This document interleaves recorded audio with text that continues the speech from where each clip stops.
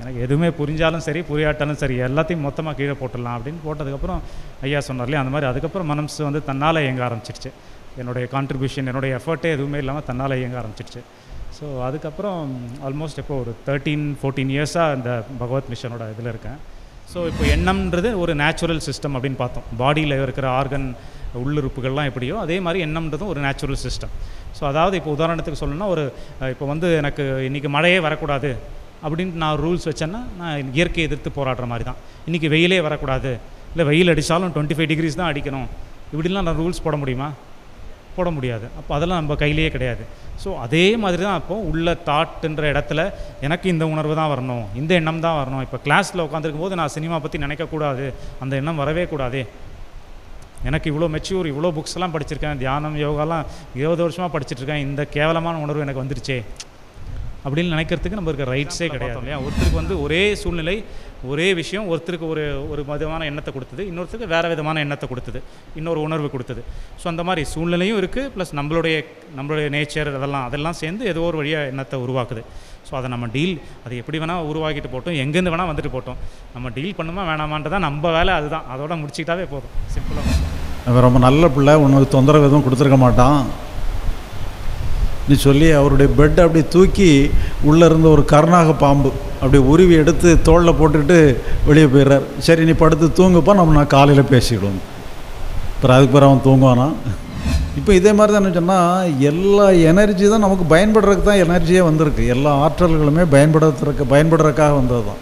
வருத்தம் பயனுடையதாக இருக்குது, கோபம் பயனுடையதாக இருக்குது, பயம் பயனுடையதாக இருக்குது. இது எல்லாமே நம்ம செய்ய வேண்டிய செயலுக்கு உதவிகரமாக வந்தக்கூடிய ஒரு ஆற்றல் தான் அது. நாம் என்னென்னா அதுக்கு ஒரு பேர் கொடுத்துறோம், பயம் வருத்தம் கோபம்னுட்டு பேர் கொடுத்து அதை நிர்வாகம் பண்ணணும்னு சொல்லி கடும்பாடுபட்டுறோம். அதில் உள்ள பலன் என்னங்கிறது நீங்கள் நேரடியாக அனுபவிச்சு பாருங்கள். ஏன்னா உங்கள் மனசு வந்து எப்போவுமே சாந்தியாக இருக்கும், மனசில் பிரச்சனையே இருக்காது. ஏன்னா உலகமே உங்களுக்கு எதிரியாக இருக்கிற மாதிரி நீங்கள் பார்த்தீங்கன்னு சொன்னால் எப்படி நிம்மதியாக இருக்க முடியும்?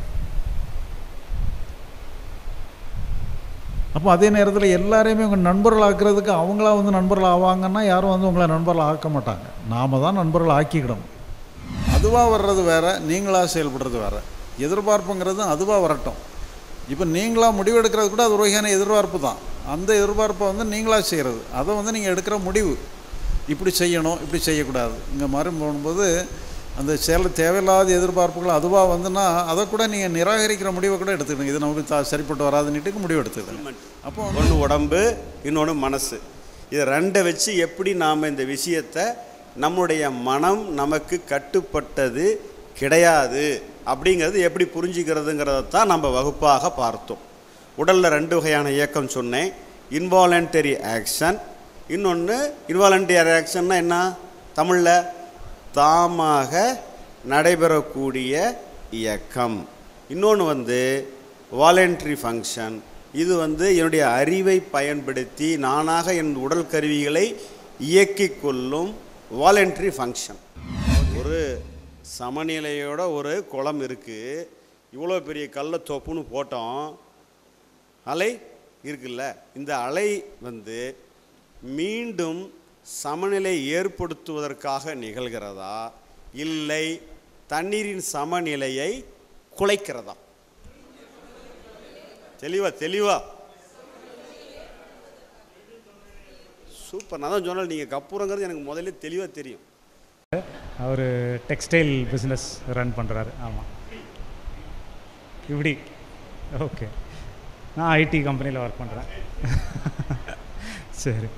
ஸோ நான் வந்து இந்த ஆன்மீக பயணம் வந்து ஃபஸ்ட்டு ராமகிருஷ்ணா மட் அதுலேருந்து ஆரம்பிச்சது. மேபி 2000 அந்த டைமில் நினைக்கிறேன். ஸோ அதுக்கப்புறம் ஓஷோ எல்லாம் ரொம்ப பிடிக்கும். ஓஷோ புக்ஸ்லாம் நிறைய படிச்சிருக்கேன். பூனேக்கு போய் அந்த ஓஷோ கம்யூனில் போய் அட்டன் பண்ணி தியானம்லாம் பண்ணியிருக்கேன். இன்ட்ரெஸ்டிங்காக இருந்தது. பட் எதுலேயுமே வந்து தீர்வு கிடைக்கல. ஸோ அதுக்கப்புறம் ரமண மகரிஷி புக்ஸ் படிச்சிருக்கேன், ஜேகே படிச்சிருக்கேன், அதெல்லாம் படித்தேன். எதுலேயுமே வந்து தீர்வுன்றது கிடைக்கவே இல்லை. ஏதோ ஒரு தேடுதல் இருந்துகிட்டே இருந்தது. ஸோ அதுக்கப்புறம் தான் ஐயாவோட புக் ஒன்று படித்தேன். படித்ததுக்கப்புறம் முதல்ல பார்க்கும்போது எனக்கு சாதாரணமாக இருந்தது. என்ன சும்மா அவ்வளோதானே, இதுதான் எல்லாம் எவ்வளோ தூரம் படித்தாச்சு, எவ்வளோ புக்ஸில் சொல்லிட்டாங்க, எவ்வளோ பேர் சொல்லிட்டாங்களே அப்படின்ற மாதிரி கொஞ்சம் சாதாரணமாக இருந்தது.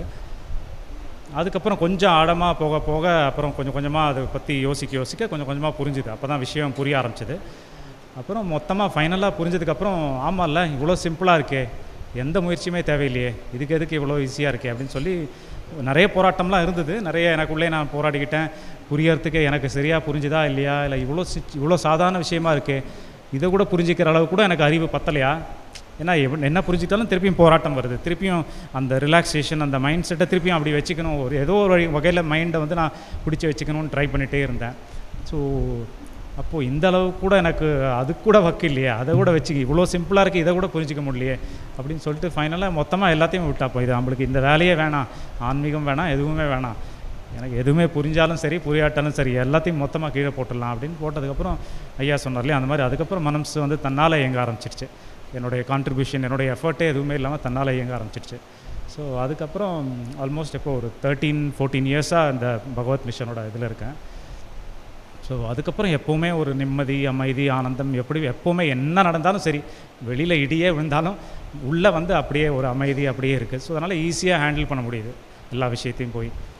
ஸோ அதுக்கப்புறம் என் ஃப்ரெண்ட்ஸ்லாம் நிறைய பேர் இருக்காங்க இந்த ஆன்மீகம், இந்த ஓஷோ இதில், அப்புறம் ராமகிருஷ்ணா மட்டில், அங்கெல்லாம் நிறைய ஃப்ரெண்ட்ஸ் இருக்காங்க. அவங்ககிட்ட போய் சொன்னால் இந்த மாதிரி எனக்கு வந்து ஞானம் அடைஞ்சிட்டேன், புரிஞ்சிடுச்சு அப்படின்னு சொன்னால் அவங்க உடனே ஆஹா அப்படின்ட்டு வடிவேல் ரியாக்ஷன் மாதிரி தான் கொடுத்தாங்க ஃபஸ்ட்டு. அப்புறம் தான் யோசித்தேன், சரி என்ன ஆக்சுவலாக ஞானம் என்ன, ஆக்சுவலாக எனக்கு என்னுடைய பிரச்சனை என்ன சால்வ் ஆகிருக்கு, வெறும் ஞானம் அடைஞ்சிட்டேன்னு சொல்கிறது அவங்களுக்குலாம் புரியல. அவங்க வந்து என்ன அவங்கவுங்க ஒரு டெஃபினேஷன் வச்சுருப்பாங்க, அவங்கவுங்க ஒரு கருத்து வச்சுருப்பாங்க ஞானம்னா என்னன்றது இல்லையா. ஸோ ஃபைனலாக என்னுடைய பிரச்சனை சால்வ் ஆச்சா இல்லையா, ஞானம்ன்ற வார்த்தையெல்லாம் தூக்கி போட்டுருங்க, ஞானம், விடுதலை, முக்தி இதெல்லாம் கூட தேவையில்லை. என்னுடைய பிரச்சனை என்ன, என்னுடைய பிரச்சனை சால்வ் ஆச்சா இல்லையா, அவ்வளோதான் எனக்கு வேணும் இல்லையா. நீங்கள் என்ன பேர் வச்சுக்கிட்டாலும் சரி, பெரிய பிரம்மாண்டமாக இருந்தாலுமே என்னுடைய டே டு டே லைஃப்பில் அன்றாட வாழ்வு நடக்க பிரச்சனை எனக்கு சால்வ் ஆகணும் இல்லையா. அதுவாகலைன்னா அப்புறம் ஞானம் இருந்தால் வேறு ஏதாவது இருந்தால் கூட தான் என்ன, இப்போது அது எனக்கு உபயோகமாக இருக்காது இல்லையா. ஸோ அதனால் அந்த ஆங்கிளில் அப்புறமா யோசிக்க ஆரம்பித்தேன், இது எப்படி ஆக்சுவலாக ஒர்க் பண்ணுது, இதோட சயின்ஸ் என்ன எப்படின்றது கொஞ்சம் கொஞ்சமாக யோசிக்க ஆரம்பிக்கும் போது அப்புறம் தான் இந்த மாதிரிலாம் புரிஞ்சுக்கிட்டேன். ஸோ நான் பேச போகிறது வந்து ஒரு சயின்டிஃபிக், அறிவியல் ரீதியாக இதை எப்படி பார்க்குறது, ஒரு லாஜிக்கல்னு சொல்லுவாங்க இல்லையா, காத்தால கூட சொன்னார் இல்லையா. லாஜிக்கல்னால் ஒன்றுமே இல்லை, ஏதோ சயின்டிஃபிக்னால் ஏதோ பெரிய புரியாத விஷயம்னு நினச்சிக்காதீங்க. இப்போ வந்து ஒரு பால் தூக்கி போட்டோன்னா கீழே விழுதுன்னா அது வந்து புவியீர்ப்பு விசை, கிராவிடேஷனல் ஃபோர்ஸு, நம்மளுக்கு எல்லாருக்கும் தெரிஞ்ச சயின்ஸ் தான். அதே மாதிரி லாஜிக்கல்னால் இப்போ ரோட்லேருந்து ஒரு 20 அடி நேராக வரணும், அங்கேருந்து மேலே வரணும், ரைட்டில் திரும்பி ரைட்டில் ஒரு 10 அடி திரும்பினீங்கன்னா அங்கே ஒரு சேர் இருக்கும், அங்கே போய் உட்காரணும் அப்படின்னு சொல்கிறது ஒரு லாஜிக்கல் இல்லையா. யாருன்னா அதை பின்பற்றி இந்த ஸ்டெப்ஸை ஃபாலோ பண்ணால் கரெக்டாக போய் அந்த இடத்துக்கு ரீச் ஆகிடலாம், அவ்வளோதான் லாஜிக்கல். இது வேறு எதுவும் பெரிய விஷயம் இல்லை. ஸோ இந்த மாதிரி எப்படி பார்க்கணும், இது வந்து சாதாரண சயின்ஸ் தானே அப்படின்ட்டு பார்க்க தோணுச்சு. ஸோ அதை வச்சு தான் நம்ம அந்த ஒரு முயற்சி தான் இப்போ வந்து இதை சயின்டிஃபிக்காக எப்படி சொல்லலாம், ஒரு லாஜிக்கலாக எப்படி இந்த விஷயத்தை அணுகலாம் அப்படின்ற ஒரு முயற்சியில் தான் நான் சொல்ல போகிறேன். ஓகே, ஒரு சின்ன சம்பவம். ஒரு டாக்டர், ஐ டாக்டர், இது ஆல்ரெடி நிறைய பேருக்கு தெரிஞ்சுக்கலாம், இருந்தாலும் தெரியாத மாதிரி கேட்டுக்கோங்க வேணாம். ஸோ ஒரு ஐ டாக்டர் ஒரு கேம்ப் நடத்துகிறாரு, ஒரு வில்லேஜில் போய், ஒரு கிராமத்தில் போய் ஒரு கேம்ப் நடத்துகிறாரு ஐ டெஸ்டிங்காக. ஓகேவா. ஸோ நிறைய பேர் வந்து ஐ டெஸ்ட் பண்ணிட்டு போகிறாங்க. அவங்க வந்து அந்த கிராமத்து தலைவர் ஒருத்தர் வந்து வராரு ஐ டெஸ்ட் பண்ணுறதுக்காக, உள்ளே வராரு அப்படின்னு வச்சுக்கோங்க. வந்துட்டு அவர் ஸோ ஃபஸ்ட்டு எழுதி காமிக்கிறாங்க, அவரே ஒரு போர்டு மாதிரி வச்சுருக்காரு, அந்த போர்டில் எழுதி காமிக்கிறாரு, அவர் தமிழில் எழுதி காமிக்கிறாரு, ஆன்னு போட்டு எழுதி காமிக்கிறாரு. இது இங்கேருந்து தெரியுதா அப்படின்னு கேட்குறாரு. இல்லை சார் தெரியல அப்படின்னு சொல்கிறாரு. சரி ஓகே, இவருக்கு கொஞ்சம் கண்ணு சரியில்லை போல இருக்கு, சார் இன்னும் கொஞ்சம் பெருசாக எழுதலாம் அப்படின்னு சொல்லிட்டு நல்லா பெருசாக எழுதுறாரு. இப்போ தெரியுதா? இல்லை சார் தெரியல. சரி ஓகே, இன்னும் ரொம்ப அவருக்கு இன்னும் ஆச்சரியம், என்ன இவ்வளோ கண் இதுவாக இருக்கா, சரி இன்னும் பெருசாக, மேக்ஸிமம் பெருசாக, இவ்வளோ பெருசாக எழுதுறாரு. இப்போவா தெரியுதாயா? இல்லையா தெரியல. சரி சரி, போர்டே பக்கத்தில் கொண்டு போவான் சொல்லிட்டு போர்டு ஒரு 10 அடி தூரத்துலேருந்து ஃபஸ்ட்டு டெஸ்ட் பண்ணார். அப்புறம் போர்டு கொஞ்சம் 8 அடி தூரம் கம்மியாக, இப்போ தெரியுதா? இல்லையா இப்போவும் தெரியல எனக்கு. சரி இன்னும் கொஞ்சம் 5 அடி தூரம் வச்சு பார்க்குறாரு. இப்போவா தெரியுதா? இல்லையா தெரியல. சரி இன்னும் ரொம்ப பக்கத்தில், ஆல்மோஸ்ட் ஒரு 3 அடி தூரத்தில் வந்துட்டார். இப்போவா தெரியுதா? இல்லையா சுத்தமாக அது எதுவுமே தெரியல. சரி என்ன இவ்வளோன்னு போர்டை தூக்கி கோவமாக கீழே போட்டு, இப்போ நானாக தெரியலனா என் ஷர்ட் தெரியுதா, பேண்ட் தெரியுதா, என் ஷர்ட்டில் இருக்கிற பென்லாம் இதெல்லாம் தெரியுதான்னா அதெல்லாம் தெரியுது, ஆனால் இதுதான் தெரியல. ஏன் இவ்வளோ பெரிய கொட்டை எழுத்தில் இதை விட பெருசாக எழுத முடியாது, இதை தெரியலன்றீங்க அப்படின்னு. அப்புறம் அவர் சொல்கிறார், ஓ இதுதான் ஆனாவா அப்படின்னு சொல்லிட்டு அப்படி பார்க்குறாரு. அப்போ தான் அவருக்கு புரியுது. ஸோ இவர் கண்ணெல்லாம் கிளியராக தெரியுது, அவருக்கு அந்த லெட்டரை, அந்த எழுத்தை படிக்கிறதுக்கு தான் தெரியல அப்படின்ட்டு புரிஞ்சுக்கிட்டாரு. ஸோ இந்த மாதிரி என்னென்னா, நம்ம பிரச்சனை என்ன, பிரச்சனைக்கு சொல்யூஷன், பிரச்சனை சால்வ் ஆச்சா அப்படின்னு பார்க்காம ஏதோ ஒரு பிரம்மாண்டத்துக்கு பின்னாடி ஆன்மீக வார்த்தையோ இல்லை ஏதோ ஒரு மோட்சம், முக்தி இப்படிலாம் சொல்லி அதில் நம்மளுக்கு என்ன கிடைக்கும், அதனால் என்ன பிரச்சனை சால்வ் ஆகுதா இல்லையா அப்படின்னே பார்க்காம பிளைண்டாக ஓடிட்டு இருக்காமல் அதனால் என்ன பயன் எனக்கு வருது, என்னுடைய பிரச்சனை என்ன ஃபஸ்ட்டு, எதனால் இதுக்கு வரேன், அது எப்படி சால்வ் ஆகுது அப்படின்னு பார்க்குறது தான் இன்னும் ஒரு புத்திசாலித்தனமாக இருக்கும் அப்படின்ற மாதிரி அதை சொல்கிறதுக்காக தான் சொல்கிறேன். ஸோ அதனால் அந்த ஆங்கிளில் பார்க்கலாம் அப்படின்னு தோணுச்சு. ஸோ பிரச்சனைகள்னால் நம்மளுக்கு பிரச்சனைகளுக்கு குறைவே இல்லை இல்லையா, பஞ்சமே கிடையாது. எல்லாம் இல்லை லிஸ்ட்டு எல்லோரும் ஒரு லிஸ்ட்டு பெரிய லிஸ்ட்டே போட்டு சொல்லலாம். நம்ம சும்மா சாம்பிள் கொஞ்சம் பிரச்சனை எடுத்துக்கலாமே. இப்போ என்னென்ன சொல்லுவாங்க, நார்மலாக என்னென்ன சொல்லுவாங்க, பொருளாதார பிரச்சனை சொல்லுவாங்க, வீட்டில் உறவுகள் ரிலேஷன்ஷிப் பிரச்சனை, ஆஃபீஸில் ஒர்க் ப்ரெஷர் அந்த பிரச்சனை, அது வேறு என்ன பிரச்சனை, பசங்க பிள்ளைகள் வளர்ப்பு அது சம்மந்தமாக பிரச்சனை, பேரண்ட்ஸ் கிட்ட பிரச்சனை, ஆர் ஸ்டூடெண்ட்ஸ்னு எடுத்துட்டிங்கன்னா அவங்களுக்கு படிப்பு சம்மந்தமான பிரச்சனை, எக்ஸாம் ஃபோக்கஸ் பண்ணணும், கான்சன்ட்ரேஷன் அந்த மாதிரி பிரச்சனை, நெகட்டிவ் தாட்ஸு அப்படி இப்படின்ட்டு. ஸோ இதெல்லாம் ஒரு சைடு ஒரு பிரச்சனை. ஸோ இதை தவிர சைக்கலாஜிக்கல் மனசு சம்மந்தமாக பார்த்திங்கன்னா கவலை, குழப்பம், எப்போ பார்த்தாலும் குழப்பமாக இருக்குது, ஒரு முடிவுக்கு வரவே முடியல, பயமாக இருக்குது, எப்போ பார்த்தாலும் ஒரு புது விஷயம் ஆரம்பிக்கிறதுக்கு முன்னாடி பயம் வந்துகிட்டே இருக்குது, ஒரு முடிவெடுக்கவே முடியல, அப்புறம் நெகட்டிவ் திங்கிங் வந்துகிட்டே இருக்குது, எதிர்மறை எண்ணங்கள், இந்த மாதிரி குழப்பம், பயம், கவலை, வருத்தம், இதெல்லாம் ஒரு லிஸ்ட்டு போயிட்டே இருக்குது. ஸோ இதெல்லாம் நம்ம தனித்தனியாக ஒவ்வொரு பிரச்சனையும் தனித்தனியாக போய் ஆராய்ச்சி பண்ணி கற்றுக்கிட்டோன்னா அது முடிகிற காரியம் கிடையாது. அது எவ்வளோ பெரிய லிஸ்ட்டு போயிட்டே இருக்கும். இப்போ கொஞ்ச நேரத்துக்கு முன்னாடி சொன்னார் இல்லையா, இனிவே அவங்க 2 பேரும் ஆல்ரெடி சொல்லிட்டு போயிட்டாங்க, என்னோடய வேலையை ரொம்ப கஷ்டமாக்கிட்டாங்க, எல்லா சப்ஜெக்டையும் முடிச்சுட்டு போயிட்டாங்க. இருந்தாலும் வேறு ஆங்கிளில் சொல்கிறதுக்காக தான் நான் சொல்கிறேன், அவ்வளோதான். ஸோ அதோட ஆணி வேர் என்ன, அதோட காமன் ஒரு ஆணி வேர்னு ஒன்று இருக்கும் இல்லையா, இது எல்லாத்துக்கும் ஒரு ரூட் என்ன அப்படின்னு பார்த்து அதை புரிஞ்சுக்கிட்டாவே போதும் அப்படின்ற ஒரு அணுகுமுறையில் தான் நம்ம பார்க்க போகிறோம். ஸோ இவ்வளோ பிரச்சனை நம்ம லிஸ்ட்டு பண்ணுறோம், அதோட ஆணி வேர் என்ன அப்படின்னு பார்த்திங்கன்னா, இப்போ எதிர்பார்ப்பு. இப்போ ஃபைனலாக நான் வந்து எனக்கு ஒரு வீடு வாங்கணும், இல்லை கல்யாணம் நடக்கணும், இல்லை வேலை கிடைக்கணும் அப்படின்னா என்ன அர்த்தம், ஃபைனலாக என்ன நடக்குது, இது எல்லாத்தோட ரூட் ஆணி வேர்னு பார்த்திங்கன்னா, என்னோடய எதிர்பார்ப்பு எங்கே பூர்த்தி ஆகுதோ, இப்போ நான் வீடு வாங்கணுன்னா எனக்கு அந்த ரிசல்ட், அந்த அவுட்கம் ஆர் விளைவு வந்து நான் எதிர்பார்த்த மாதிரி நடந்துருச்சுன்னா எனக்கு சந்தோஷம், நிம்மதி, திருப்தி இல்லையா. நான் எதிர்பார்த்த மாதிரி விளைவு வரல, நடக்கலை அப்படின்னா மன நிம்மதி இல்லை, வருத்தம், குழப்பம், பயம் எல்லாமே வருது இல்லையா. ஸோ இது நீங்கள் எல்லாம் எவ்வளோ பெரிய லிஸ்ட்டு போட்டாலுமே ஃபைனலாக அந்த எதிர்பார்ப்பு பூர்த்தி ஆகுதா இல்லையா, அவ்வளோதான் விஷயம் இல்லையா. நீங்கள் இவ்வளோ பெரிய லிஸ்ட்டை வச்சுட்டு நம்ம கஷ்டப்படவே தேவையில்லை. என்னோடய எதிர்பார்ப்பு எப்போல்லாம் பூர்த்தி ஆகுதோ, எப்போல்லாம் நான் நினைக்கிற மாதிரி நடக்குதோ, விளைவு எப்போல்லாம் நான் நினைக்கிற மாதிரி வருதோ அப்போ எனக்கு பிரச்சனை கிடையாது. எப்போல்லாம் நான் நினைக்கிற மாதிரி வரலையோ அப்போ தான் பிரச்சனை இல்லையா, சிம்பிளாக. ஸோ இவ்வளோ பெரிய லிஸ்ட் ஆஃப் ப்ராப்ளம்ஸ்லாம் பார்க்கவே தேவையில்லை. இங்கே மட்டும்தான் ரூட் இங்கே தான் இருக்குது. ஸோ அப்போ எதிர்பார்ப்பு தான் இப்படி இருக்குது அப்படின்னா அப்போ எதிர்பார்ப்பே இல்லாமல் வச்சிடலாமா அப்படின்னா அங்கேயும் ஒரு பிரச்சனை. எதிர்பார்ப்பே இல்லாமல் நான் இருக்கணும்னு வச்சா அதுவுமே ஒரு எதிர்பார்ப்பாக திருப்பி மாறிட போகுது இல்லையா. ஸோ மனசு இப்படி விசித்திரமாக இந்த மாதிரிலாம் இருக்குது, இப்படி வேலை செய்யுது. ஸோ இன்னொரு ஆங்கிளில் பார்த்திங்கன்னா, இப்போது இன்னொரு உதாரணம் சொல்லணும்னா, இப்போ 2 ஸ்டூடெண்ட்ஸ் எக்ஸாம் எழுதுகிறாங்க, ஓகேவா. 2 பேரும் அவங்கவுங்க தகுதிக்கு ஏற்ற மாதிரி படிக்கிறாங்க, ப்ரிப்பேர் பண்ணுறாங்க. ஸோ ஒருத்தன் வந்து ஒரு 75 மார்க்ஸ் வாங்கணும் அப்படின்னு எதிர்பார்க்குறான், 75 மார்க்ஸ் வரணும் அப்படின்னு எதிர்பார்க்குறான். இன்னொருத்தன் வந்து 90 மார்க்ஸ்க்கு நான் நல்லா எழுதிருக்கேன், எனக்கு 90 மார்க்ஸ் வரணும் அப்படின்னு எதிர்பார்க்குறாங்க.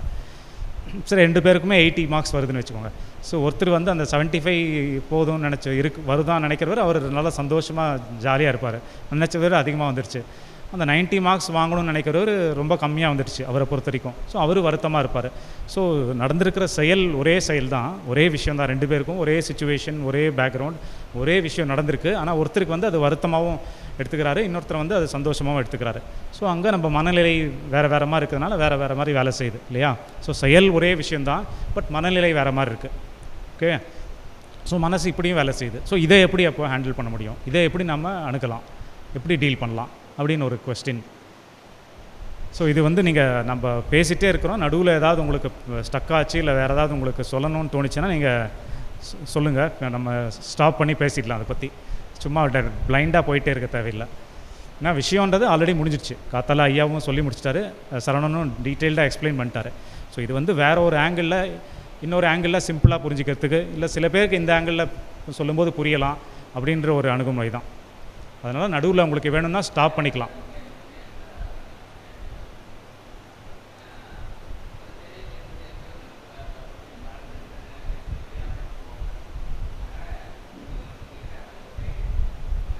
ஆமாம், கரெக்ட். போய் சேர இடம் ஒன்று தான், கரெக்டு. வேறு மாதிரி தோணுது, என்ன எப்படி இருந்தாலுமே அதை கொஞ்சம் டிஸ்கஸ் பண்ணிட்டு கூட போகலாம். இது வந்து இப்படிலாம் வேலை செய்யுது. ஒன்று வந்து பார்த்தோம் எதிர்பார்ப்பு தான் நம்ம துன்பத்தையும் இன்பத்தையும் தீர்மானிக்குது. இன்னொன்று வந்து பார்த்திங்கன்னா ஒரே செயல் நடக்குது, ஒவ்வொருத்தரும் வேறு வேறு மாதிரி மனநிலையில் ஏற்றுக்கும் போது அங்கே ஒரு வேறு மாதிரி வேலை செய்யுது. அப்புறம் இன்னொரு கதை பார்ப்போம், அது வழியாக எப்படி வேலை செய்யுதுன்னு பார்ப்போம். ஒரு ஊரில் வந்து ஒரு பெரிய பணக்காரர் பயங்கரமாக பணம் சேர்த்து வச்சு ஒரு பெரிய மாளிகை மாதிரி ஒரு வீடு கட்டி வச்சுருக்காரு. ஒரு கிராமமோ ஊரோ ஏதோ ஒன்று வச்சுக்கோங்க. அவருக்கு 3 பசங்க இருக்காங்க. ஓகேவா?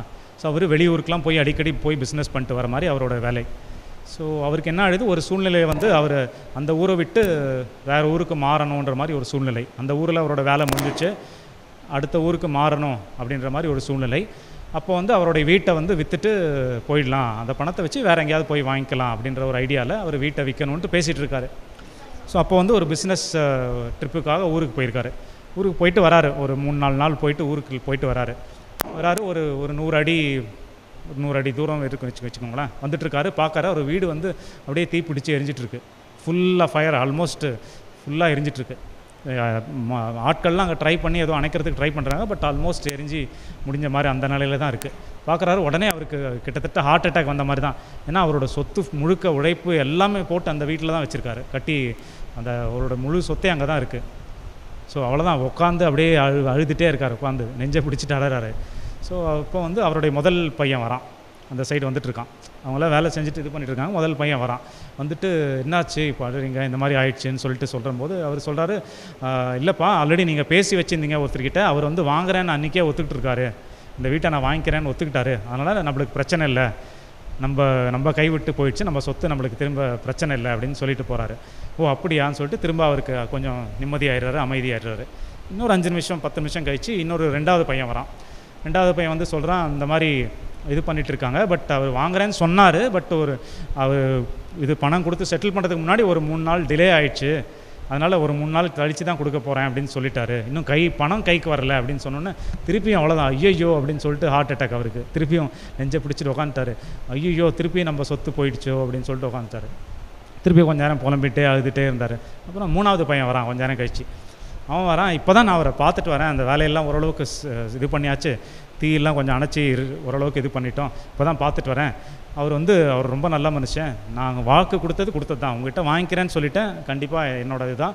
ஸோ இது வந்து எனக்கு இது உங்கள்கிட்ட வாங்கினதுக்கப்புறம் இப்படி நடந்துதான் நான் தானே ஹேண்டில் பண்ணியிருப்பேன், அதனால் நான் எப்படி டீல் பண்ணுமோ பண்ணிக்கிறேன், அது என்னோடய வகையில் நான் பார்த்துக்கிறேன், நான் வாக்கு கொடுத்தது தான், ஸோ உங்களுக்கு நாளைக்கு வந்து அந்த பணத்தை கொடுத்துட்றேன் அப்படின்னு சொல்லிட்டு போயிட்டார். என்னன்னா திருப்பியும் அவருக்கு நிம்மதி, எல்லாம் சாந்தமாயிட்டார் எல்லாம்.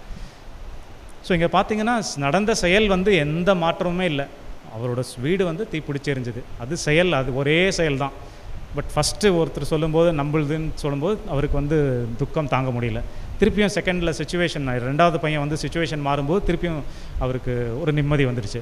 திருப்பியும் கடைசியில் இன்னொரு தடவை மாறும்போது திருப்பியும் சுச்சுவேஷன். ஸோ சுச்சுவேஷன் மாற அவரோட எதிர்பார்ப்பு என்னோட இது அப்படின்னு அந்த அட்டாச்மெண்ட் இல்லை பாண்டேஜ் எப்படி சொல்கிறது, அந்த மாதிரி அது இருக்கிற வரைக்கும் அது இருக்கும்போது மாறிட்டே இருக்குது. ஒரே சூழ்நிலை, சுச்சுவேஷன் அதே தான், மாறலை. ஆனால் அவரோட மனநிலை அதோட உள்ள அட்டாச்மெண்ட் மாறும்போது அங்கே உள்ள அவருக்கு கவலையோ வருத்தமோ இல்லை சந்தோஷமோ நிம்மதியோ ஏதோ ஒன்று மாறி வருது. ஸோ மனசு இப்படியும் வேலை செய்யுது. ஸோ இது இப்போது இந்த மாதிரிலாம் இருக்குது நம்ம பார்த்தோம். ஸோ அப்போ இதை இப்படி தான் ஹேண்டில் பண்ண முடியும், என்ன தான் பண்ணுறது அப்படின்னு பார்த்தா அப்போ மனசை பற்றி நம்ம கிளியராக புரிஞ்சுக்கணும். அப்போது வந்து சூழ்நிலை, வெளியில் இருக்கிற சூழ்நிலை, இப்போ வெளியில் சூழ்நிலை கூட இப்போது எனக்கு ஏதோ ஒரு விஷயம் தெரியல, இப்போ எனக்கு கேமரா ஆப்ரேட் பண்ண தெரியாதுன்னா வேறு யாரோ எக்ஸ்பர்ட் இருப்பாங்க, அவங்ககிட்ட போய் கற்றுக்கலாம், அவர் வந்து எனக்கு ஹெல்ப் பண்ணுவார். மைக்கு இப்போ எனக்கு இது பண்ண தெரியலனா இவர் வந்து ஹெல்ப் பண்ணுவார். ஓகேவா?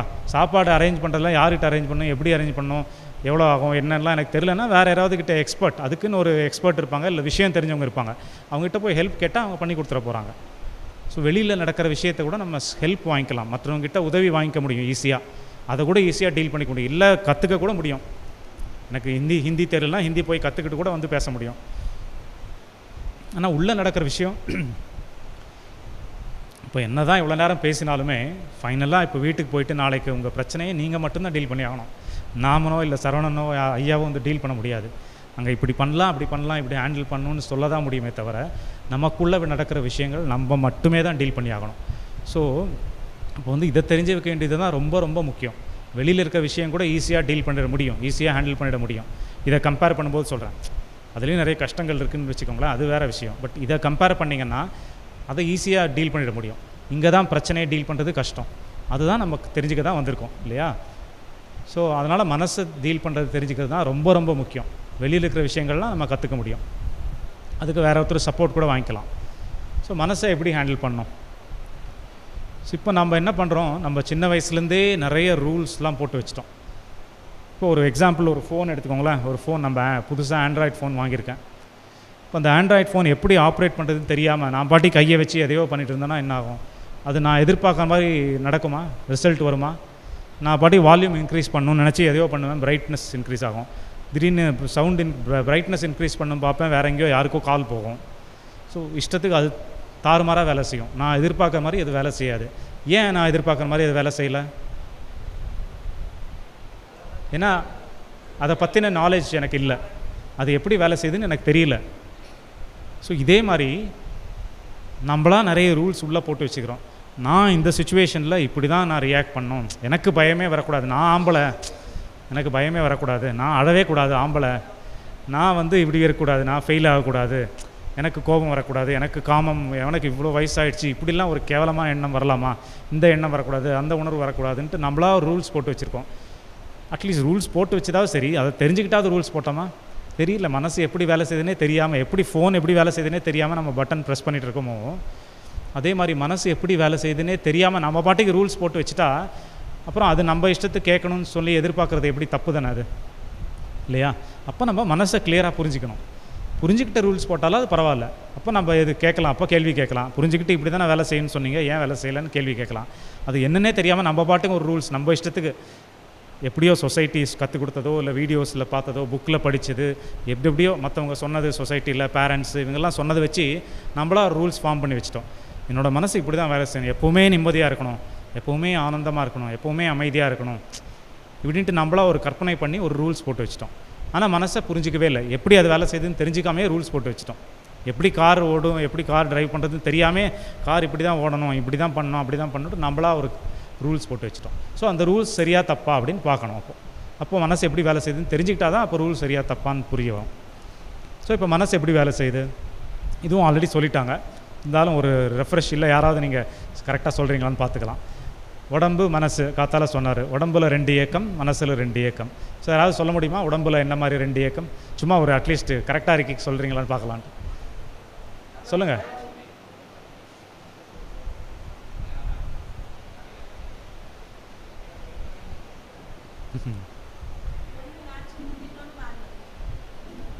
சரி அவ சொல்லட்டும். இல்லை ஆன் பண்ணல சார்.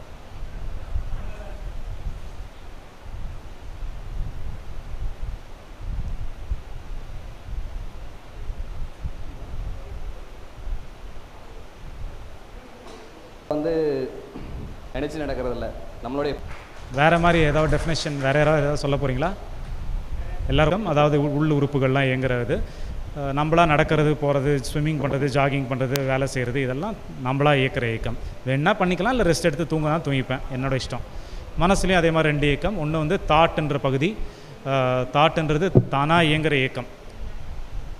இதில் ஒரே ஒரு இது என்னென்னா, அது தாட்டுன்ற நீங்கள் அது அப்படின்ற மட்டும் வச்சுக்கலாம். எதெல்லாம் தன்னால் நடக்குதோ, அது தாட் ஆகட்டும், எமோஷன் ஆகட்டும், ஃபீலிங் ஆகட்டும், இல்லை திங்கிங்கே கூட ஆகட்டும், எதெல்லாம் என்னுடைய அனுமதி இல்லாமல், என்னுடைய கட்டுப்பாடு இல்லாமல் எதெல்லாம் நடக்குதோ உள்ள, அது மொத்தமாக தூக்கி ஒரு மூட்டையில் கட்டி தாட்டுன்னு வச்சுக்கோங்க, அவ்வளோதான்.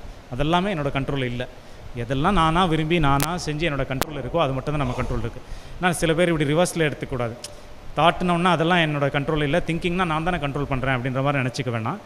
எதெல்லாம் உங்கள் கண்ட்ரோல் இல்லையோ மொத்தமாக அந்த சைடு தள்ளி விட்டுருங்க, அதெல்லாம் தாட்டுன்னு தள்ளி விட்டுருங்க. எதெல்லாம் நானாக கண்ட்ரோல் பண்ணி முடியுதோ அது மட்டும் திங்கிங் அப்படின்ற மாதிரி எடுத்துக்கிட்டால் சிம்பிள் ஆகிடும். சார் அவரோட மைக் ஆஃப் பண்ணணும்னு நினைக்கிறேன்ல இல்லையா? இப்போ நம்ம ரூல்ஸ் போட்டு வச்சுருக்கோன்னு பார்த்தோம்ல, நம்ம எதிர்பார்ப்பு, நம்ம டிசையர்னு சொன்னோம், ரூல்ஸ்ன்னு சொன்னோம், எப்படி சொன்னாலுமே. ஸோ இப்போ அந்த ரூல்ஸ் எந்த பகுதியில் வைக்கலாம்? இப்போ 2 பகுதி பார்த்தோம். ஒன்று தாட்ன்ற பகுதின்னு இருக்குது, இன்னொன்று திங்கிங்கிற பகுதி. இப்போ இந்த ரூல்ஸை நான் எந்த பகுதியில் ஆக்சுவலாக வைக்க முடியும்? இந்த தாட்ன்ற பகுதியில் என்னோடய ரூல்ஸ் வேலை செய்யுமா? செய்யாது.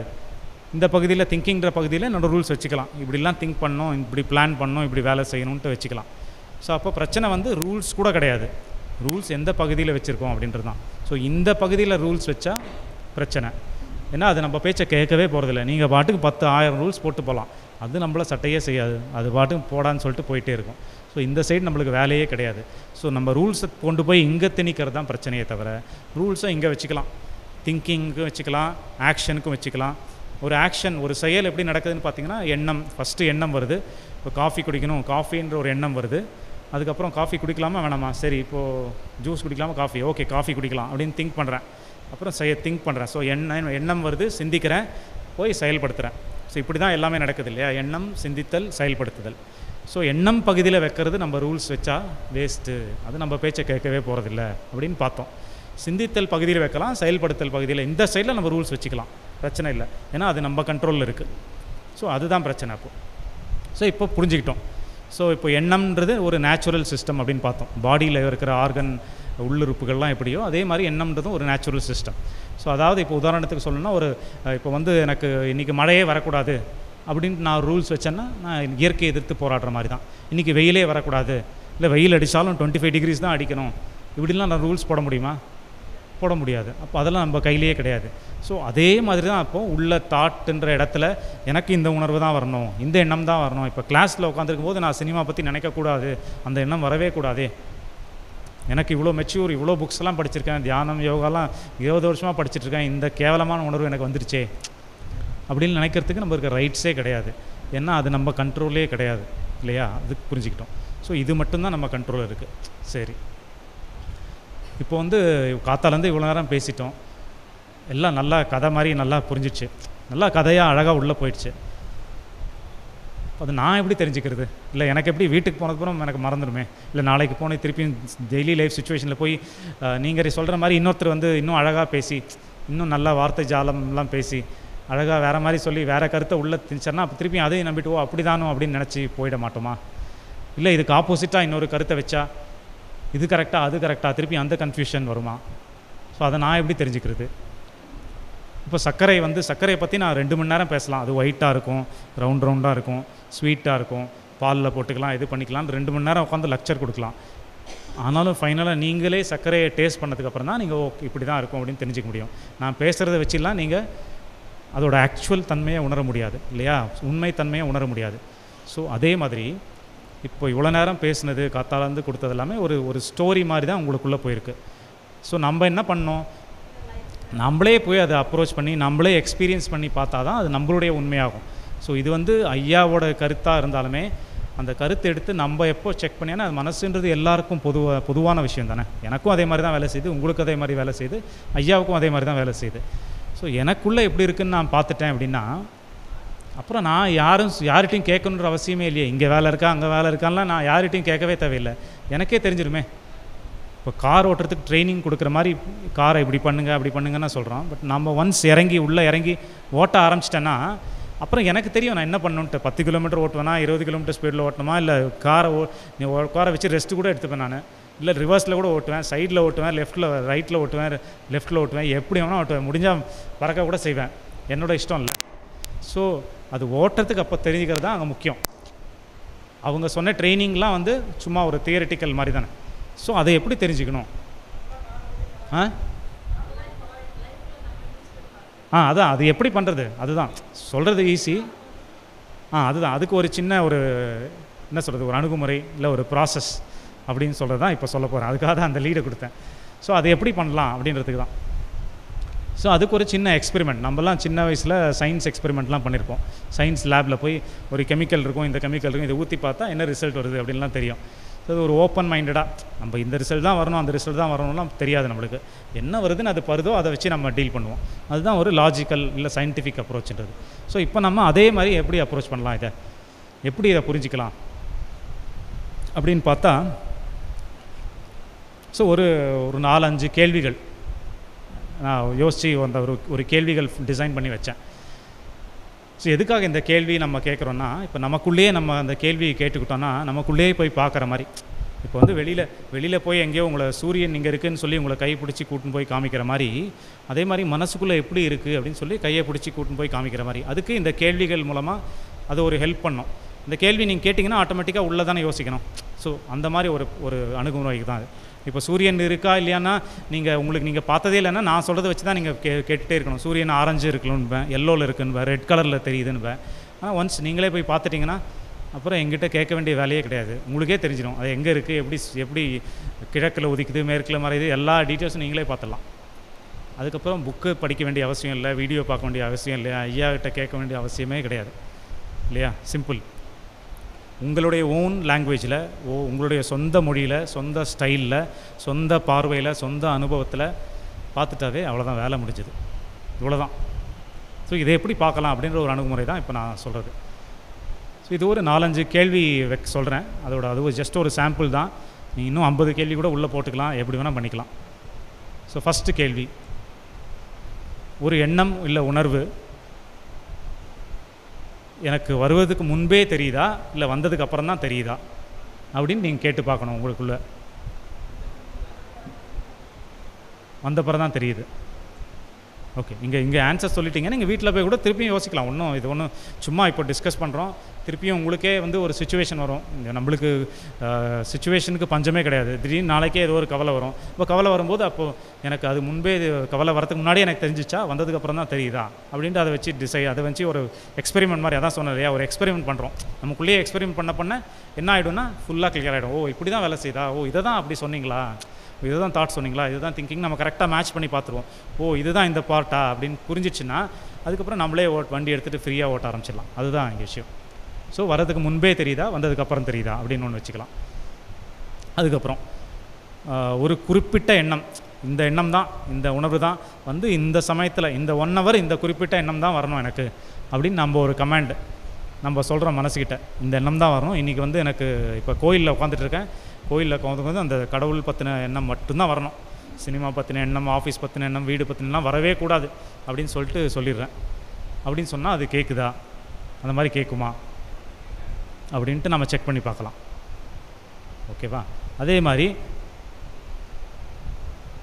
வர இந்த எண்ணம் மட்டும் வரக்கூடாது. இன்றைக்கி எனக்கு என்ன சொல்கிறது, கல்யாண நாள் இல்லை பிறந்த நாள், இன்றைக்கி எல்லாம் என்ன வந்தாலும் சரி, நிம்மதி, அமைதி, சந்தோஷம் மட்டும்தான் வரணும். எந்த கெட்ட விஷயமே வரக்கூடாது. எந்த பேட் எமோஷன்ஸ், கெட்ட தாட்ஸ் எதுவுமே வரக்கூடாது அப்படின்னு நான் சொல்லிட்டா அது நம்ம பேச்சை கேட்குதா? அதுவும் கேட்குறது கிடையாது. இதெல்லாம் நீங்கள் ஸ்லோவாக உட்காந்து சிந்திச்சு பாருங்கள் உங்களுக்குள்ளே. இப்போ சும்மா நம்ம ஃபாஸ்ட்டாக மூவ் பண்ணி போயிடுறோம். நீங்கள் தனிமையில் உட்காந்து சிந்திச்சு பார்க்கும்போது தான் அப்போ தான் உங்களுக்கே ஒரு ஐடியா கிடைக்கும். உங்களுடைய அப்போ அந்த என்ன சொல்கிறது, ஒரு ஸ்ட்ராங் ஆகும். அப்போ தான் உங்களுக்கே நம்மளே அந்த முடிவுக்கு வந்துட்டோம்னா ஈஸியாகிடும். அப்புறம் ஏன்னா இங்கே ரொம்ப முக்கியம் என்னென்னா, என்னை பொறுத்த வரைக்கும் நான் அப்படின்னு நினைக்கிறேன்னா, நாங்கள் சொல்கிற கருத்தை விட இந்த விஷயத்தை பற்றி உங்களுடைய கருத்து என்ன, நீங்கள் அதை என்ன நினைக்கிறீங்க, நீங்கள் எப்படி பார்க்குறீங்க அப்படின்றது தான் ரொம்ப ரொம்ப ரொம்ப முக்கியம். ஏன்னா நான் நினைக்கிறது உங்களுக்கு வேலை செய்ய போகிறதில்ல. நீங்கள் என்ன நினைக்கிறீங்களோ அதை பற்றி தான் வேலை செய்யும் உங்கள் மனசு இல்லையா? அதுபடி தான் நீங்கள் டீல் பண்ணுவீங்க. நீங்கள் தான் முடிவுக்கு வரணும்னா அப்போ நீங்கள் தான் உங்களுடைய கருத்து தான் மாறணும். அந்த முடிவுக்கு வர வேண்டிய விஷயம், எனக்கு இங்கே வேலை இல்லை அப்படின்ற முடிவுக்கு நீங்கள் தான் வரணும். நான் சொல்கிறதுனாலலாம் நீங்கள் மாறிட போகிறதில்ல இல்லையா? ஸோ அந்த முடிவுக்கு வரத்துக்கு ஹெல்ப்ஃபுல்லாக இருக்குன்றதுக்கு தான் இது. ஸோ அதே மாதிரி ஒரு குறிப்பிட்ட எண்ணம், உணர்வு, அதோட காலம். ஓகே, ஸோ அந்த கால அளவு இருக்கு இல்லையா, அந்த டைம். இப்போ இன்றைக்கி நான் பிஸியாக இருக்கேன்ப்பா, எனக்கு நிறைய ஆஃபீஸ் வேலை இருக்குது. நீங்கள் ஏதாவது நெகட்டிவ் எமோஷன், கவலையோ வருத்தமோ வந்தால் கூட வந்துட்டு போ, 2 நிமிஷம் தான் எனக்கு டைம் இருக்குது, எனக்கு வேறு வேலை இருக்குது, அதை அட்டன் பண்ணிட்டு நான் உன்னை கவலை வருத்தம்லாம் ரொம்ப நாள் எனக்கு டீல் பண்ண முடியாது, எனக்கு வேறு வேலை இருக்குது அப்படின்னு நான் பிஸியாக இருக்கேன் அப்படின்னு சொன்னால் அது கேட்குதா? இல்லை இன்றைக்கி நான் ஹாலிடே தான், லீவ் தான், இன்றைக்கி வாடா, கவலையா வருத்தமா, வாங்கடா எல்லாம் வாங்கடா அப்படின்னு சொல்லிட்டு நாளைக்கு வந்துருங்க எல்லோரும் அப்படின்னு சொல்லிட்டா அது கேட்குதா? அந்த மாதிரியும் கேட்க போகிறதில்ல இல்லையா? சரி, ஒரு உணர்வின் தாக்கம், அதாவது தாக்கம்னா எப்படி சொல்கிறது, இன்டென்சிட்டின்னு சொல்லுவாங்க, இல்லை அந்த எமோஷன்ஸோட இன்டென்சிட்டி. இப்போ ஏதோ ஒரு சின்ன பிரச்சனை, என்னோடய ஃப்ரெண்டை என்னோடய வீட்டுக்கு வரேன்னு சொல்லியிருக்கான். அவனுக்கு வர வழியில் ஏதோ ஆஃபீஸ் கால் வந்துச்சு, ஏதோ ஒரு வேலை வந்துச்சு, திரும்ப போயிட்டான், வர முடியல, சாரி அப்படின்னு சொல்லிட்டான். ஸோ ஏதோ ஒரு வருத்தமோ ஒரு டிசப்பாயின்மெண்ட் இருக்கும். அது ஒரு சின்ன லெவலில் வரும்போது அவனுக்கு பைக்கில் வரும்போது ஆக்சிடென்ட் ஆகி அவனுக்கு மேஜர் ஆக்சிடென்ட், ஐசியூவில் படுத்துட்டு இருக்கான். ஸோ இதோட உணர்வு தாக்கம் டெஃபினட்டாக ஜாஸ்தியாக இருக்கும் இல்லையா? அது சின்ன விஷயம், சாதாரண உணர்வு, சின்ன லெவலில் இருந்தது. ஆக்சிடெண்ட்டில் படுத்துறோன்னா பயங்கர பதட்டமாகி நம்ம எல்லா காரியத்தையும் விட்டுட்டு உடனே போய் பார்க்கணும்னு நினைப்போம். ஸோ அந்த உணர்வோட தாக்கம் நம்ம கட்டுப்பாட்டில் இருக்கா, இல்லை சூழ்நிலை நம்ம பேச்சை கேட்குமா, அந்த மாதிரி தான் இருக்கா? இல்லை. ஏன்னா அது சூழ்நிலையோட கட்டுப்பாட்டில் தான் இருக்குது. சூழ்நிலை என்னவோ அது அப்படியே பிரதிபலிக்குது உணர்வு, அவ்வளோதான். நான் வந்து இல்லை எனக்கு கம்மியாக தான் வேணும், இந்த உணர்வு வந்தாலும் சரி எனக்கு கம்மியாக தான் வரணும், இது இந்த உணர்வு நல்ல உணர்வு வந்தால் எனக்கு ஜாஸ்தியாக வரணும் அப்படின்லாம் நான் கமாண்ட்லாம் போட முடியாது. ஸோ இந்த மாதிரி ஒரு 5-6 கேள்வி சொல்லியிருக்கேன். ஸோ பார்த்திங்கன்னா அப்போது ஒரு எண்ணம் வர்றது முன்பே எனக்கு வரத்துக்கு முன்னாடியே எனக்கு தெரியாது, வந்ததுக்கப்புறம் தான் எனக்கு தெரியவே வருது. அது வந்தாலும் இந்த உணர்வு தான் வரணும், அந்த உணர்வு தான் வரணும், இந்த டைமில் எனக்கு இந்த உணர்வு தான் வேணும் அப்படின்னு சொன்னாலும் என்னால் அந்த சாய்ஸும் எனக்கு கிடையாது. இந்த உணவு வரவே கூடாது இந்த 1 மணி நேரம் அப்படின்னு சொன்னாலும் அந்த சாய்ஸும் கிடையாது. இல்லை அதோட டைமையாவது அட்லீஸ்ட் மாடிஃபை பண்ண முடியுமா, இதை கொஞ்சம் எக்ஸ்ட்ரா வச்சுக்கிறேன், இதை கொஞ்சம் கம்மியாக வச்சுக்கிறேன் அப்படின்னு சொல்ல முடியுமா, அதுவும் பண்ண முடியல. இந்த உணர்வோட தாக்கத்தையாவது கூட்டி குறைக்க முடியுமான்னு பார்த்தா அதுவும் பண்ண முடியல. ஸோ மொத்தத்தில் எந்த கண்ட்ரோலுமே கிடையாது என்கிட்ட அப்படின்ட்டு புரிஞ்சுக்கிறோம். ஸோ அப்போ இங்கே ஒன்றுமே பண்ண முடியாது. நீங்கள் வேலை செய்யணும், ஐயா வேலை செய்ய வேணான்னு சொல்கிறாரு, நீங்கள் வேலை செஞ்சு பார்த்தாலுமே அங்கே கண்ட்ரோலே கிடையாது, நம்ம கட்டுப்பாட்டிலே இல்லைன்றது தான் முக்கியம். அங்கே அதுதான் நம்ம புரிஞ்சுக்கணும். ஸோ எவ்வளோ முட்டி மோதி நீங்கள் இது பண்ணாலும், இப்போ இங்கே வந்து செவுரு தான் இருக்குது, இங்கே கதவு இல்லை. நீங்கள் எவ்வளோ நேரம் முட்டினாலும் நம்மளுக்கு தான் வலிக்குமே தவிர அங்கே கதவே இல்லை அப்படின்னு புரிஞ்சுக்கிட்டு நம்ம முயற்சி எல்லாமே வீண், வேஸ்ட்டு தான். எவ்வளோ நேரம் முட்டினாலும் இங்கே கதவு கிடையாதுன்னு சொல்லிட்டு ஓஞ்சி போய் உட்காந்துருட்டோன்னா அதுக்கப்புறம் தன்னால் மனசை ஃப்ரீயாக விட்டுறோன்னு அர்த்தம். அப்போது அங்கே அதோட டிஸ்டர்ப் பண்ணாமல் அது பாட்டுக்கு ஃப்ரீயாக வேலை செய்ய அனுமதிச்சிடும். ஸோ அப்போ அது தன்னால் வேலை செய்ய ஆரம்பிச்சிடும். ஸோ அப்போ தான் நம்ம டிஸ்டர்பன்ஸ் ஸ்டாப் ஆகி அதை தான் நம்ம லிபரேஷன் இல்லை விடுதலை அப்படின்னு சொல்கிறோம். அது தானாக இயங்குகிற ஒரு இயக்கத்தை தான் நம்ம லிபரேஷன் இல்லை விடுதலை அப்படின்னு சொல்கிறோம். ஸோ அதை வந்து நம்ம தான் டிஸ்டர்ப் பண்ணிகிட்ருக்கோம். நானாக ஏதாவது பண்ணிவிடுவேன் அப்படின்ட்டு நம்ம அறிவை வச்சு நம்மளாக ரூல்ஸ்லாம் போட்டு எக்கச்சக்கமான ரூல்ஸ் உள்ளே போட்டு வச்சு இந்த டைமில் நான் இப்படி தான் வேலை செய்யணும், இப்படி தான் இருப்பேன், இப்படி தான் நடந்துக்கணும், இப்படி தான் இந்த உணர்வை தான் நான் வெளிப்படுத்தணும் அப்படின்லாம் என்னென்னவோ ரூல்ஸ்லாம் உள்ளே போட்டு வச்சுட்டு அதை லிபரேஷன் அந்த முக்தி ஆர் விடுதலையை வந்து நம்ம தடை செஞ்சிட்ருக்கோம். நம்மளாக குறுக்க நின்று போய் தடை செஞ்சிட்ருக்கோம். ஸோ ஒன்றும் பண்ண வேணான்னு கையை எடுத்துட்டோம்னா அது பாட்டுக்கு 6 மாதிரி ஓடப்போகுது. அப்படி தான் இருக்குது. ஸோ இதில் ஒரு கேள்வி சில பேருக்கு இருக்கலாம், இல்லை யாராவது அந்த மாதிரி நினச்சிருக்கலாம், ஏன்னா நிறைய பேர் அந்த மாதிரி கேட்டிருக்காங்க. ஸோ நம்ம பாட்டுக்கு ஃப்ரீயாக விட்டுட்டா அப்போது என்னோடய செயலும் வந்து ஏதாவது தப்பான செயல் நடந்துடாதா, நான் பாட்டுக்கு மனசை ஃப்ரீயாக விட்டுட்டேன்னா நான் தப்பான செயலை ஏதாவது செஞ்சிருவேனா, அப்போ அது எப்படி நான் கண்ட்ரோல் பண்ணாமல் இருந்தால் எப்படி அப்படின்ட்டு கேட்பாங்க. ஸோ அது தான் நம்ம அதனால தான் வந்து அகம் புறம் நம்ம அங்கே தான் புரிஞ்சிக்கணும் கிளியராக. ஸோ அதுதான் முதல்ல சொன்னேன் இல்லையா, ஒரு செயல் எப்படி நடக்குதுன்னா ஒரு எண்ணம், அதை பற்றி சிந்திக்கிறோம், செய்யலாமா வேணாமான்னு யோசிக்கிறேன், அதோட விளைவு என்ன, கான்சிக்வன்சஸ் என்னென்ன விளைவு நம்மளுக்கு பாசிட்டிவ் விளைவு வருமா, நெகட்டிவ் விளைவு வருமா, என்ன செய்யலாமா வேணாமா, என்னோடய சூழ்நிலைக்கு சரியா தப்பா, தர்ம நியாயம் அது இது எல்லாம் போட்டு யோசித்து பண்ணலாமா வேணாமான்ட்டு அப்புறம் தான் செயல்படுத்துகிறோம் இல்லையா. ஸோ எல்லா எண்ணத்தையும் செயல்படுத்துறது கிடையாது. அதனால் அங்கே நம்ம அறிவை யூஸ் பண்ணணும். பட் சில பேருக்கு என்னென்னா அகம் புறம்ன்றது எப்படி எடுத்துக்கிறது அப்படின்ற ஒரு கன்ஃபியூஷன். சில டைம் கன்ஃபியூஸ் ஆகலாம், எது அகம், இது அகமா புறமா, எங்கே வேலை செய்யணும் எங்கே பண்ணக்கூடாது அப்படின்ற ஒரு கன்ஃபியூஷன் வேறு. இதை ஜஸ்ட்டு சிம்பிளாக எப்படி புரிஞ்சுக்கிறது, ஐயா டீட்டெயிலாகவும் சொல்லுவார், பட் என்னுடைய லாங்குவேஜில் நான் எப்படி புரிஞ்சுக்கிறேன் அதை சிம்பிளாக சொல்கிறதுக்காக. இந்த அகம் புறம் ஃபர்ஸ்ட் ஆஃப் ஆல் இந்த இந்த டெஃபினிஷன், இந்த அகம் புறம்னு சொல்கிறது தாட் திங்கிங்கிறது, இல்லை மனோலயம் மனோநாசம், இல்லை ஞானமே கூட வச்சுக்கோங்களேன், ஞானம் பிரவாகம் முக்தி. இன்ஃபேக்ட் இன்னொரு உண்மையை சொல்லணும்னா எனக்கு அண்டர்ஸ்டாண்டிங் புரிதலுக்கு வரத்துக்கு முன்னாடி இந்த வார்த்தைக்கெல்லாம் அர்த்தமே தெரியாது எனக்கு. ஆக்சுவலாக பிரவாகம்னா என்னன்னு தெரியாது, ஞானம்னா என்னன்னு தெரியாது, முக்தின்னு என்னன்னு தெரியாது, தாட் திங்கிங் அப்போது அந்த டேர்மே வரலன்னு நினைக்கிறேன். ஏன்னா அப்போது வந்து 4-5 புக்ஸ் தான் இருந்தது. அப்போ தாட் திங்கிங்னு எழுதினாரான்னு எனக்கு ஞாபகம் இல்லை. தாட் திங்கிங்னா என்ன இதெல்லாம் எதுவுமே தெரியாது. தெரிஞ்சுக்கிட்ட ஒரே ஒரு விஷயம் என்னென்னா மனசு என் கட்டுப்பாட்டில் இருக்கா இல்லையா, அவ்வளோதான். இதுதான் நான் படிக்கும்போது எனக்கு என்ன அது அங்கே தான் ஸ்டக் ஆச்சு எனக்கு. ஏன்னா இவ்வளோ 20 வருஷமாக மனசை சரி பண்ணுறதுக்காக தான் ட்ரை பண்ணிருக்கோம், ஒரு மனசே நம்ம கண்ட்ரோல் இல்லைன்றாரே, அப்புறம் என்னத்தை நம்ம பண்ணிகிட்ருக்கோம் அப்படின்ற மாதிரி அங்கேயே ஸ்டக் ஆகிட்டேன் நான். ஃபஸ்ட்டு இந்த வேலையை முடிச்சுட்டு தான் அடுத்த பேஜுக்கு போகிறதே, இந்த முடிச்சுட்டு தான் போகிறது அப்படின்ட்டு அங்கேயே ஸ்டாப் பண்ணிட்டேன். அப்போ அதுக்கப்புறம் நானாக யோசிக்க ஆரம்பித்தேன், இது ஏன் நம்ம கண்ட்ரோல் இல்லை, நிஜமாவே கண்ட்ரோல் இல்லையா இருக்கா. இப்போ இந்த கேள்வியெல்லாம் 4-5 கேள்வி சொன்னேன் இல்லையா, இந்த மாதிரி கேள்விகள்லாம் எனக்குள்ளே நான் கேட்டுக்கிட்டேன். ஏன் நம்ம கண்ட்ரோல் இல்லைன்னு சொல்கிறாங்க, எப்படி கண்ட்ரோல் இருக்குதே அப்படின்னு கொஞ்சம் கொஞ்சமாக ஆமாம் இல்லை, இல்லை தான் போல் அப்படின்ட்டு கொஞ்சம் கொஞ்சமாக அது மாற்றம். கண்ட்ரோல் இல்லைன்ற ஆரம்பிச்சது கொஞ்சம் இருக்கும் போல் இல்லை போல் அப்படின்னு சொல்லி ஓகே எதுக்குமே லாய்க்கு இல்லை, நான் இதுக்குமே இந்த மனசை கண்ட்ரோல் பண்ணுற வேலை கூட எனக்கு அதை கூட என்னால் கண்ட்ரோல் பண்ண முடியல, எனக்குள்ளேயே ஓடிட்டுருக்க 40 வருஷமாக 30 வருஷமாக எனக்குள்ளேயே நடந்துட்டுருக்க ஒரு விஷயம் கூட என் கண்ட்ரோலில் இல்லை. ஸோ அவ்வளோதான், நான் வந்து சின்ன ஜீரோ கூட இல்லை பெரிய ஜீரோ அப்படின்ட்டு புரிஞ்சதுக்கப்புறம் மொத்தமாக விட்டுட்டேன். அப்போது எனக்கு இங்கே ஒன்றுமே பண்ண முடியாது, இன்னும் என்ன நடக்குதோ நடந்துட்டு போட்டோம், எனிவே நான் ஒன்றும் வேஸ்ட்டுன்னு புரிஞ்சிச்சு. இதுக்கப்புறம் என்ன நடந்தாலும் நடந்து போட்டோம், மனசு வேலை செய்யுதோ செய்யலையோ, ஆன்மீகத்தில் நானும் அடையணும் என்ன வேணால் ஆகிட்டு போகுது சொல்லிட்டு மொத்தமாக கீழே போட்டதுக்கப்புறம் அது பாட்டுக்கு தன்னால் இயங்க ஆரம்பிச்சிடுது. ஸோ அதனால் இந்த டேர்ம்ஸ் எல்லாம் புரிஞ்சிக்கணுன்ற ஜஸ்ட்டு புரிஞ்சுக்கிறதுக்கு தான் ஆக்சுவலாக இதை போட்டு நம்ம குழப்பிக்கணுன்ற அவசியமே கிடையாது. சிம்பிளாக மனசு என்னோட கட்டுப்பாட்டில் இருக்கா இல்லையா அப்படின்னு தெரிஞ்சுக்கிட்டு, கட்டுப்பாட்டில் இல்லைன்னா மற்றது எல்லாமே மனசு தான். நீங்கள் எப்படி புலம்பினாலுமே மனசு தானே, அவ்வளோதானே.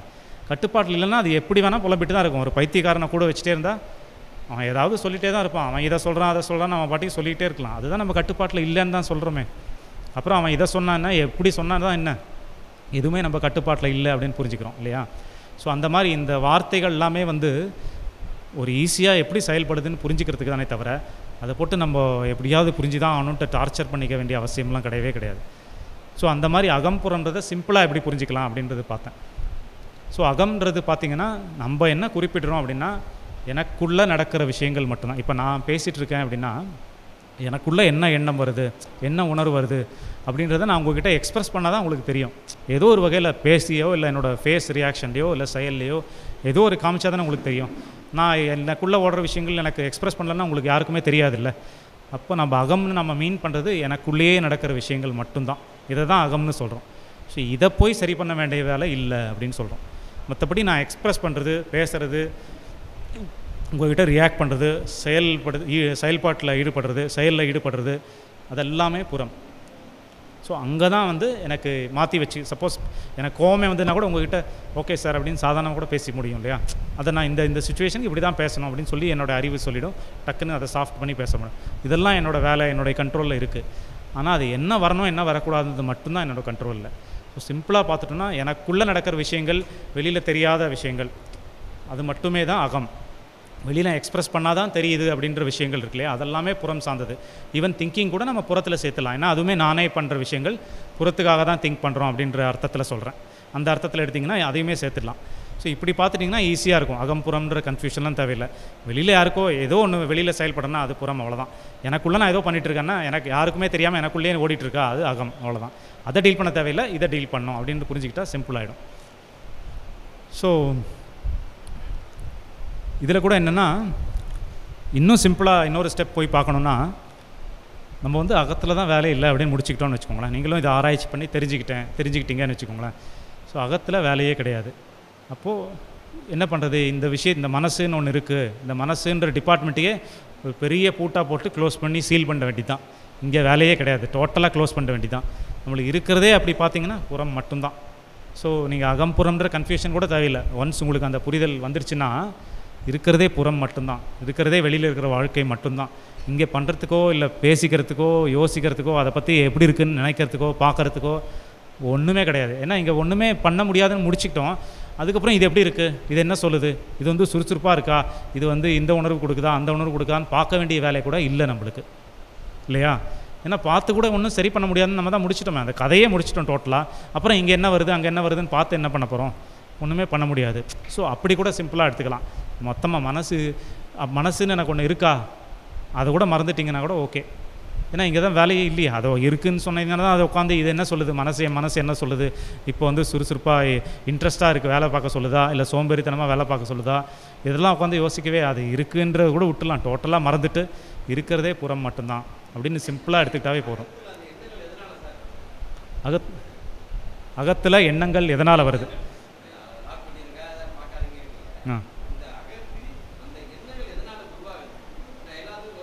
அது எதனால் வேணால் அதுக்கு முன்னாடி எதாவது வச்சிங்கன்னா பிரதிபலிச்சுட்டே தான் இருக்கும், கடைசி சாகர வரைக்கும் பிரதிபலிச்சுட்டே தான் இருக்கும். ஸோ எதனால் வருதுன்னா சூழ்நிலை, ஏதோ ஒரு சூழ்நிலை நடக்கும். அந்த சூழ்நிலையை என்னோடய இயல்பும் ஒரு அதோட ஒரு காம்பினேஷன் வச்சுக்கோங்களேன். என்னோடய இயல்பு, சூழ்நிலை எப்படி நடக்குது, என்னுடைய கேரக்டர், இதெல்லாம் சேர்ந்து ஏதோ ஒரு எண்ணத்தை கொண்டு வருது. நம்ம ஆல்ரெடி ஒரு எக்ஸாம்பிளில் பார்த்தோம் இல்லையா, ஒருத்தருக்கு வந்து ஒரே சூழ்நிலை ஒரே விஷயம் ஒருத்தருக்கு ஒரு விதமான எண்ணத்தை கொடுத்தது, இன்னொருத்தருக்கு வேறு விதமான எண்ணத்தை கொடுத்தது, இன்னொரு உணர்வு கொடுத்தது. ஸோ அந்த மாதிரி சூழ்நிலையும் இருக்குது, ப்ளஸ் நம்மளுடைய நேச்சர் அதெல்லாம் சேர்ந்து ஏதோ ஒரு வழியாக எண்ணத்தை உருவாக்குது. ஸோ அதை நம்ம அது எப்படி வேணால் உருவாக்கிட்டு போட்டோம், எங்கேருந்து வேணால் வந்துட்டு போட்டோம், நம்ம டீல் பண்ணுமா வேணாமான்றதான் நம்ம வேலை. அதுதான், அதோட முடிச்சுக்கிட்டாவே போதும், சிம்பிளாக முடிஞ்சிடும். ஸோ எதில் பேசிகிட்டு இருந்தோம், அகம்புறம்னு பேசிகிட்டு இருந்தோம். ஆமாம்.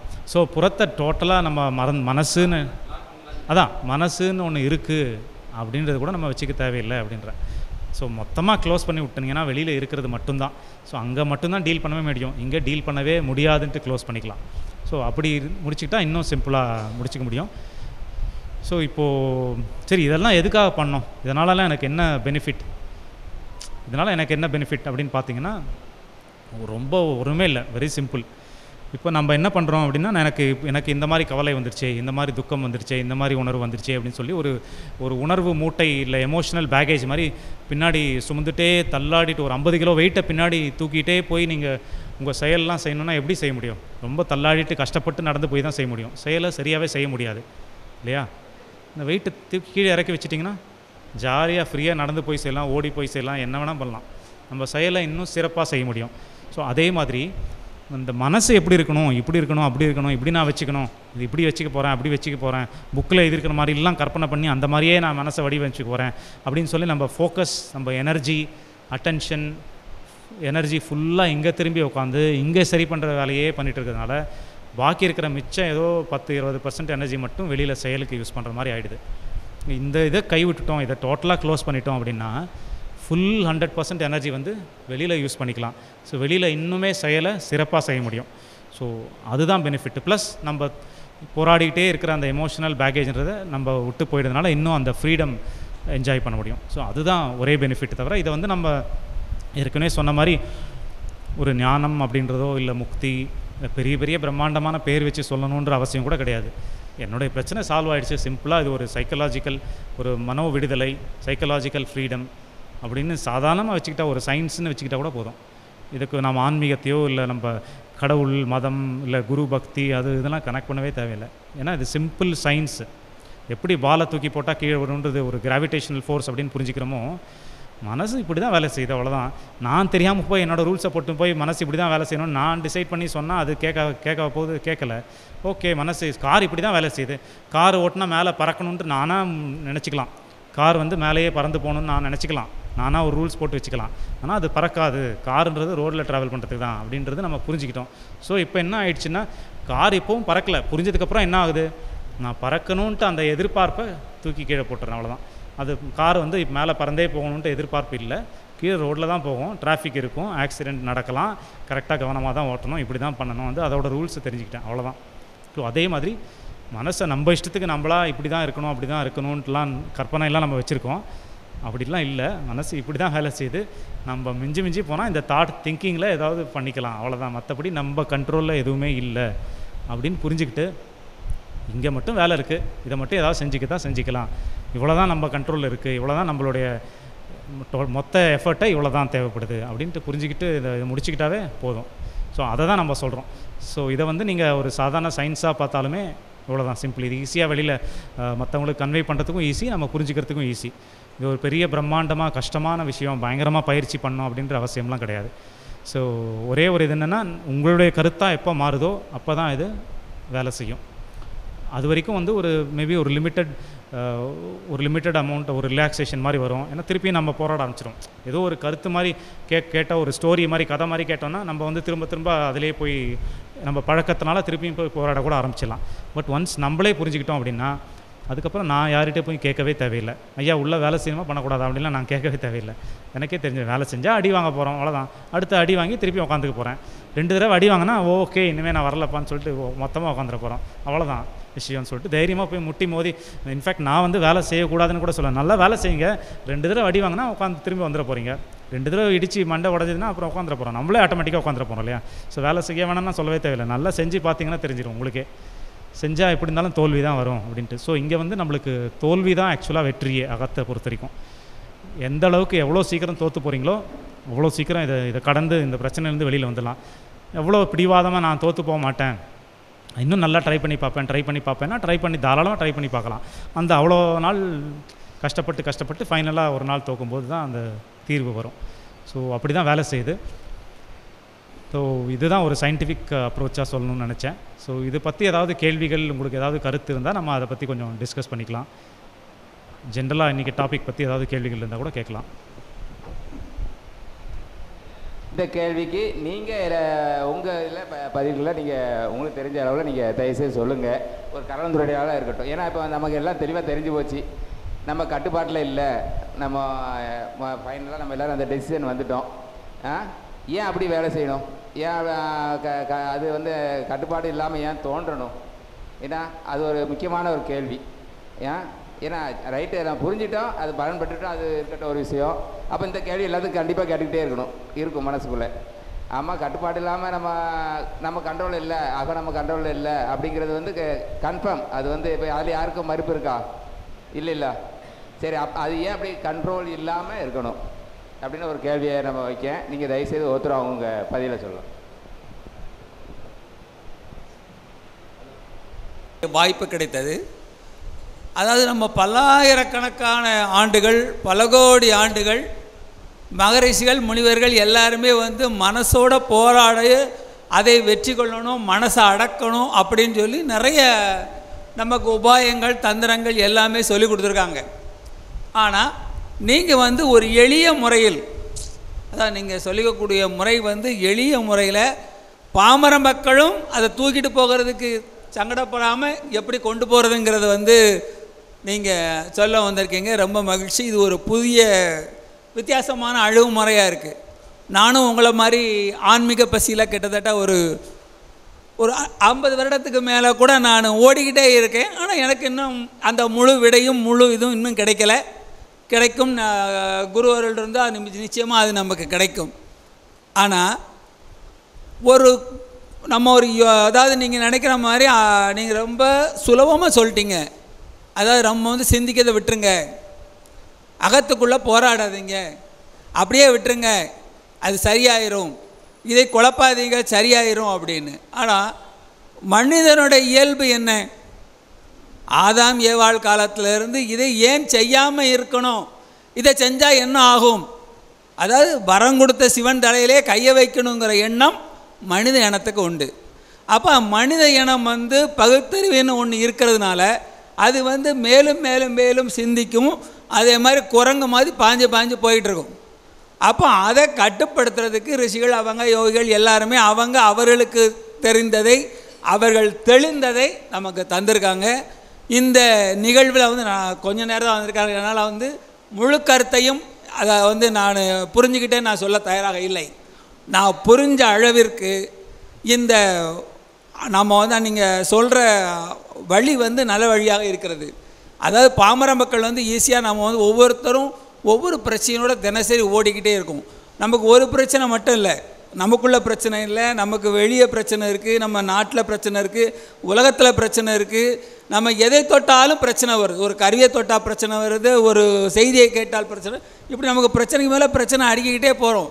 ஆனால் இது எல்லாத்தையும் விட்டுட்டு நம்ம ஒரு வீட்டுக்குள்ளே நாம் தனிமையாக இருக்கும்போது இதை எப்படி வந்து ஈஸியாக நாம் அதை ஜெயிக்க முடியும், அதை வழக்கத்துக்கு கொண்டு வரணும். நீங்கள் சொன்ன மாதிரி ஆகான்னு சொல்லி 2 கை தட்டிட்டு பரவாயில்ல, இது நல்லா இருக்குது, கேட்டது நிறைவாக இருக்கிறதுன்னு சொல்லிட்டு போகணுங்கிறது என்னோட ஆசை இல்லை. ஆனால் நிச்சயமாக இதை வந்து நீங்கள் கொஞ்சம் தெளிவுபடுத்தணும். நன்றி. கண்டிப்பாக எனக்கு கேட்ட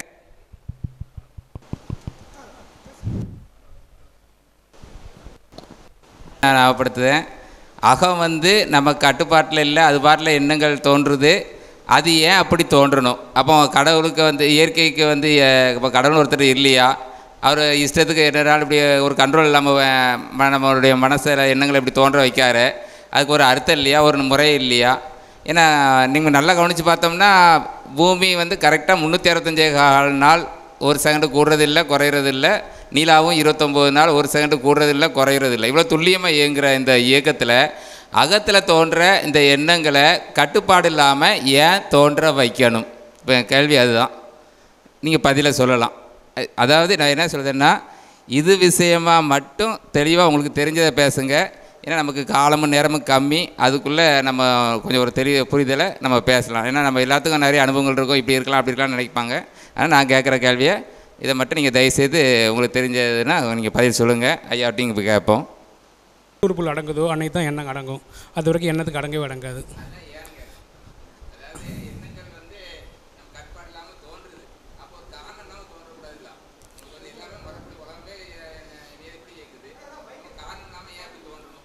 இது காரணம் காரியம் கிடையாது. இது ஆட்டோமேட்டிக்காக நம்ம உள்ளூர் போய்ங்கிற மாதிரி தான், ஆட்டோமேட்டிக்காக வந்துகிட்டே இருக்கிறது தான். அது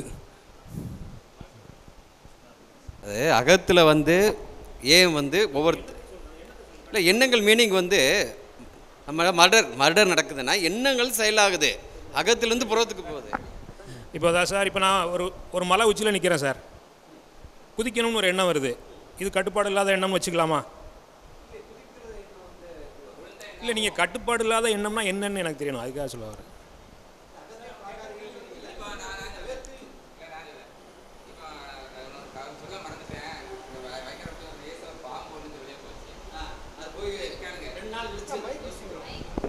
ஹலோ, எனக்கு என்ன இப்போ நான் சரி ரைட்டு நம்ம சொன்னால் எல்லோரும் பயந்துருவாங்க அப்படின்னு சொல்லி தான் நான் கொஞ்சம் சொல்லலை.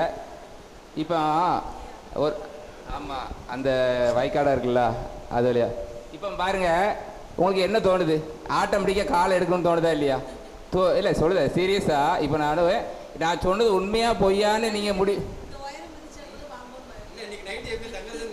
யோசிக்க வரும் வருது பார்த்தீங்களா? நான் சொன்னது உண்மையாக பொய்யா நீங்கள் யோசிக்கலை. ஆனால் நீங்கள் நான் சொன்ன உடனே உங்களுக்கு ஆட்டோமேட்டிக்காக என்னென்ன தோணுது? ஐயோ இப்போ நைட்டு இங்கே இருக்குமோ, வந்துடுமோ, அப்புறம் நம்ம அப்படியே காலு நம்மளை அறியாமலே அப்படியே நமக்கு தூங்குது. ஏன் நான் சொன்னது உண்மையாக இல்லையாங்கிறது செய்திருக்கும் இல்லாமல் உங்களுக்கு அதுக்கு முன்னாலே இப்போ நான் சொன்னது பொய்யாவே இருக்கட்டும், ஆனால் காலை தூக்கி வச்சு பாதுகாப்பாக இருக்கிறது தான் பெஸ்ட்டு. அந்த மனசில் தோன்றது கரெக்டு. நீங்கள் யோசிச்சு பாருங்கள், ஒருவேளை உண்மையாக இருந்தா நம்ம அசால்ட்டை காலை வச்சுக்கிட்டு இருந்தோம்னா, அவன் சொன்னா இருந்தாலும் உண்மையிலே இருந்ததுன்னா நமக்கு இப்போ காலை போடுறதுக்கு வாய்ப்பு இருக்குது. அதனால் நம்ம அகத்தில் தாறுமாறாக தோன்றது அர்த்தம் இல்லாமல் இல்லை, கடவுள் கரெக்டாக வச்சுருக்காரு. நம்ம தான் அது தப்பாக நினச்சிக்கிட்டோம். ஏன் இப்படி தாறுமாறாக தோணுது? நம்ம ஐயா சொல்கிறது ஒரு பாகம், ஆமாம் அகத்தில் நம்ம விட்டுருதோம், ரைட்டு. அது அதில் அப்போ அந்த டைமுக்கு தோணுச்சு, சரி ரைட்டு அது வரதுக்கு வாய்ப்பு இல்லை அப்படின்னு சொல்லிட்டு அப்புறம் அப்படியே ஃப்ரீயாக அதே பிடிச்சிக்கிடாமல் விட்றது ரெண்டாவது விஷயம். ஆனால் தோன்றது கரெக்டுன்னு நான் சொல்ல வரேன். நீங்கள் தாறுமாறாக தோணுது, இது என்ன இப்படி தோணுது அப்படின்னு நம்ம நினைக்காம, ஏன்னா அந்த செகண்ட் அப்படி தோணுனா தான் நமக்கு மனசு ஒழுங்காக வேலை செய்யுதுன்னு அர்த்தம். அதான் ஐயா தெளிவாக சொல்லுவாங்க, ஒரு கண்ணாடி இருந்தால் ஏமுகம் இருந்தால் ஏமுகத்தை மட்டும் காமிக்கணும், அடுத்த ஆள் அடுத்த ஆள் முகத்தை காமிக்கணும். அப்போ அது அந்த செகண்டை ரிஃப்ளெக்ஷன் காமிக்கிறது. அந்த ஒரு செகண்டு நமக்கு திடீர்னு நீங்கள் தனியாக போகிறீங்க, ஒரு வெறி பிடிச்ச நாய் நிற்கி ஆட்டோமேட்டிக்காக நமக்கு காலு ஒரு ஸ்டெப்பு முன்னால் போகாது. அப்போ அந்த பயம் இதுக்கு நம்மளை எச்சரிக்கை வைக்கிறதுக்கு, காப்பாற்றுறதுக்கு, சுதாரிப்பாக இருக்கிறதுக்கு தோணுது. அதனால் அகத்தில் தோன்ற விஷயத்தில் தாறுமாறாக தோன்றுறதுன்னு அர்த்தம் இல்லை. அது ஏன்னா ஒன்றை மட்டும் காமிக்காது, ஏன்னா பல விஷயங்களை காமிக்கும். ஏன்னா இப்போ நைட்டு தங்குதோம், இப்போ அப்போ பாம்பு இருக்குமோ, அப்படி இருக்குமோ அப்படி இருக்குமோ, நம்ம பல விஷயங்களை அது சிந்திக்கும். ஏன்னா அப்படி பல விஷயங்களை சிந்திச்சா தான் அது மனசு சரியாக வேலை செய்யுதுன்னு அர்த்தம். இப்போ நம்ம ஏன்னா ஒரு விஷயத்தை மட்டும் சிந்திச்சுட்டு விட்டுட்டுன்னு வைங்களேன், அப்போ அந்த விஷயத்தில் கொஞ்சம் சொன்ன மாதிரி அதில் மறுபடியும் நமக்கு அந்த நமக்கு பாதுகாப்பு இல்லாமல் போகிறது கூட வாய்ப்பு இருக்கும். அதனால் அகத்தில் தோன்றுறது தாறுமாறாக தோன்றினாலும் அது சரியாக தான் தோன்றுது. நம்ம எது எடுத்துக்கிட்டு எதை பயன்படுத்திக்கணும் அப்படிங்கிறத நம்ம தெளிவு எடுத்துக்கிட்டோம். அதனால் நான் என்ன சொல்லியிருந்தேன் அப்படின்னா, அகத்தில் சரியாக இறைவன் இயக்குதான். நம்ம ஐயா சொன்ன மாதிரி அகம் ரிஃப்ளெக்ஷன் பண்ணி காமிக்கி, அந்தந்த சுச்சுவேஷனை சூழ்நிலையை காமிக்கி. இப்போ முடிவு எடுக்க முடியாது. இப்போ நம்ம முதலையே முடிவு எடுத்தோம்னா தப்பாக ஆயிரும். இப்போ என்னால் கணிக்கவே முடியல, ஏன்னா அடுத்து நம்ம எப்படி நம்ம விஷயங்களை கொண்டு போகிறோம்.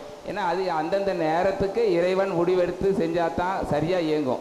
முதலே முடிவு எடுத்துட்டோம்னா அது தப்பாக. இப்போ நீங்கள் கார் ஓட்டுதீங்க, இப்போ இங்கேருந்தே பிளான் பண்ணி போகிறீங்க, நம்ம நேராக போகணும், இப்படி திருப்பணும், இப்படி வரணும் அப்படின்னு, திடீர்னு ஒரு வண்டி குறுக்க வந்துடுது, அப்போ சடங்கு பிரேக் அடிக்கும். அப்போ அது சொல்லியாக வருது, தானாக வருது இல்லையா? அது மாதிரி அந்த செகண்டில் அது இயல்பாக தானாக வர்றது மிக சரியான ஒரு இதுன்னு நான் நினைக்கிறேன். அதனால் அகத்தில் இது மாதிரி பல ஆயிரக்கணக்கான எண்ணங்கள் தோன்றதான் செய்யும். அது நமக்கு பல விஷயங்களை காமிச்சிட்டு போகுது. எச்சரிக்கையாரு, விழிப்பாரு, ஒரு கவலை பொறுப்பாரு, உனக்கு செலவு அதிகமாகுது, அதனால் கொஞ்சம் இதாயிரு, கவனமாயிரு, அவங்கள பேசுகிறது கவனமாயிரு அப்படின்னு பல விஷயங்களை காமிக்கி. கோபம் வருதா, அப்போ நாமளே காப்பாற்றிக்கணும். கோபத்தை காமிக்க முடியலன்னா அது கவலையாக மாறும். அப்போ அது எல்லாமே ஒவ்வொரு உணர்வும் நமக்கு ஏதோ ஒரு விஷயத்தை காமிச்சிட்டு போகுது. அதை நம்ம புரிஞ்சுக்கிட்டு பயன்படுத்தினோம்னா நமக்கு அது நல்ல ஒரு முன்னேற்றத்தை கொடுக்கும். இப்போ ஒரு மனசுக்குள்ளே ஒரு எண்ணம் தோணுது, சரி ரைட்டு நம்ம பேசிக்கிட்டே இருக்கோம், இன்ட்ராக்ஷன் வேணும் நமக்குள்ளே ஒருத்தருக்கு ஒருத்தர் அப்படின்னு தோணுது. அப்போ நான் கொஞ்சம் நிறைய அந்த புள்ளுணர்வு தோன்றும் போது அவங்கள்ட்ட பேசுகிறேன். அப்போ அதே மாதிரி நீங்களும் உங்களுக்கு தெரிஞ்ச கேள்வி எதுனாலும் கேளுங்க, கொஞ்சம் நேரத்துக்கு ஐயா வர வரைக்கும் நம்ம இன்னும் கொஞ்சம் இதாக. இப்போ இவர் சொன்ன லாஜிக் இதோட முடிச்சுக்கலாம். தாறுமாறாக தோன்றதுக்கு காரணம் மட்டும்தான் இவர் சொன்னார். ஆனால் நம்ம என்ன ஏற்கனவே பார்த்துருக்கோன்னா, அகத்தில் வேலையே இல்லாத போது அதை தாறுமாறாக தோணுது அப்படின்னு சொல்கிறதே ஒரு திங்கிங் தான். அகத்தில் வேலையே இல்லாத போது நீங்கள் அந்த இடத்துல டச் பண்ணவே வேண்டிய அவசியமே கிடையாது. அப்போ அது தாறுமாறாக ஓடனா என்ன, லாஜிக்காக ஓடனா என்ன, எப்படி ஓடனா என்ன, அந்த இடத்துல எதுவுமே பண்ண முடியாதுங்கும்போது அந்த இடத்துல தொடவே முடியாது. அதனால ஐயா சொல்கிறது, இந்த மிஷன் சொல்கிறது தான் அல்டிமேட்டு. நீங்கள் என்ன டெஸ்ட் வச்சு பண்ணி பார்த்தாலும் முதல் தடவையே அரைவ் பண்ணுறது புத்திசாலித்தனம். எல்லாம் அடிபட்டு நான் கடைசியில் ஒத்துப்பேன்னா லைஃப் எண்டில் போய் ஒத்துப்பீங்களா? அதனால தான் லைஃப் முன்னாடியே ஸ்பிரிச்சுவல் திங்ஸுக்கு வரணும் அப்படின்னு ஏன் பெரியவங்க ஆன்சஸ்டர்ஸ் சொன்னாங்கன்னா, இந்த மாதிரி புரிதலுக்கு ஆட்படுவாங்க ஸ்பிரிச்சுவலுக்கு வந்தாக்க. அப்போ புற செயல்களே ஒரு ரெகுலராக இயங்க ஆரம்பிக்கும். நம்மளோட இதுலேருந்து நம்ம யாரையும் டிபெண்ட் பண்ணி இருக்க வேண்டியதில்லை.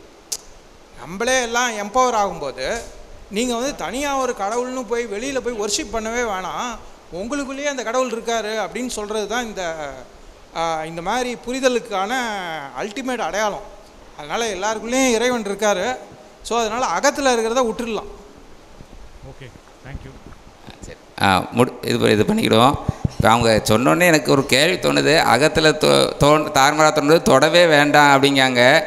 அகத்தில் தொடாமே இருந்தால் எந்த வேலையுமே செய்ய முடியாதுன்னு என்னுடைய வாதம்.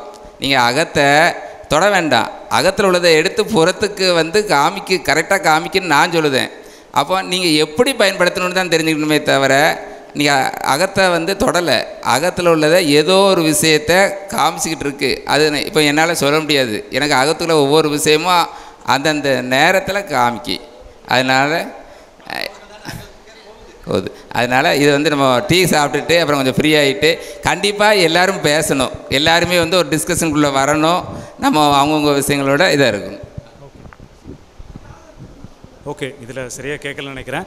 சரி, நம்ம முடிச்சுக்கலாம். இன்னும் ஒரு வார்த்தை ப்ரிப்பேர் பண்ணல, அப்படியே வந்தது. அதுக்கு வந்தது காரணம் இவர் தான். அதனால் ஓகேவா? என்கிட்ட கேட்கலாம், ஐயாட்ட கேட்கணும் ஐயாட்ட கேட்கலாம், ஆனந்தக்கிட்ட கேட்கணும் ஆனந்திட்ட கேட்கலாம். இப்படி யார்கிட்ட கேட்கணும்னு நினைக்கிறீங்களோ நீங்கள் கேளுங்க. கேட்டு தயவு செய்து உங்கள் சந்தேகங்களிலிருந்து விடுபட்டு தெளிவுபட்டுருக்குங்கன்னு அன்போடு கேட்டுக்கிறேன். நம்ம அதுக்காகத்தான் இது இப்போ புறத்தில் நமக்கு எத்தனையோ பணிகள் இருக்குது. அந்த பணிகளுக்கு நம்ம பதில் சொல்லி ஆகணும். நம்ம வேலைகளை நம்ம அட்டன் பண்ணி ஆகணும். இப்போ இதெல்லாம் புறம். இப்போ நாம்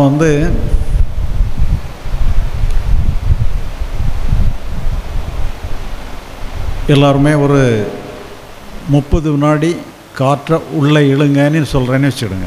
30 வினாடி உள்ளே இழுக்கிறீங்க, 30 வினாடி அப்படியே வெளியே விடுங்கன்னு சொல்கிறேன், வெளியே விடுறீங்க. இப்படி ஒரு 10 முறை செய்யுங்க நீ சொன்னால் 10 முறை. அதுக்கப்புறம் என்ன ஆகும்? 10 முறை நீங்கள் செஞ்சு முடிச்சாச்சு, அவ்வளோதான். அதுக்காக சுவாசம் நடக்காமல் இருக்குமா? அது வந்துக்கிட்டு இருக்கும், போயிட்டுருக்கும். அது அதே மாதிரி தான் நம்ம மனசு நீங்கள் அதை இயக்கணுன்னுட்டு இல்லைனாலும் அது இயங்கிட்டே தான் இருக்கும். அது பாட்டு இயங்கிட்டு இருக்கும். இப்போ நம்ம சுவாசத்தை அது பாட்டுக்கு போயிட்டுருக்கு, அது பாட்டுக்கு வந்துக்கிட்டு இருக்கு, அது பாட்டுக்கு போயிட்டுருக்கு. இப்போ நம்ம சட்டையில் ஏதோ ஒரு தூசி ஒட்டிக்கிட்டு நீ ஊதி அப்படி திரட்டி விட்டுறோம், அனுப்பி விட்டுறோம்.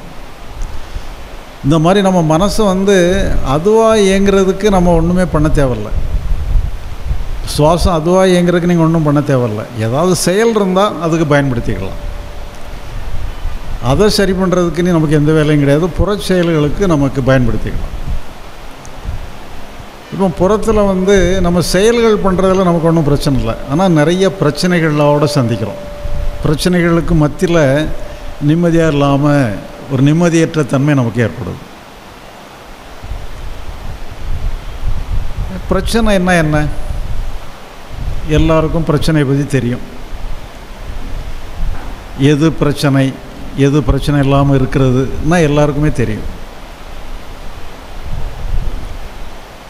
இப்போ நம்ம தெருவில் போயிட்டுருக்கோம், யாரோ நம்மளை அவமரியாதை பண்ணிடுறாங்க, இது ஒரு பிரச்சனை. நம்ம ஹேண்ட்பேக்கில் ஒரு 50,000 ரூபா எடுத்துகிட்டு போகிறோம், யாரோ பிடிங்கிட்டு ஓடிடுறாங்க, இது ஒரு பிரச்சனை. நம்ம வீடு கட்டணும்னு சொல்லி ஒரு கிரவுண்டு நிலம் வாங்கி போட்டிருக்கிறோம். நமக்கு என்னைக்கு வீடு கட்டலான்னு நாள் பார்த்துக்கிட்டு இருக்கும்போது அதில் இன்னொருத்தர் நம்ம இடத்துல இன்னொருத்தர் வீடு கட்டுறாரு. இது ஒரு பிரச்சனை.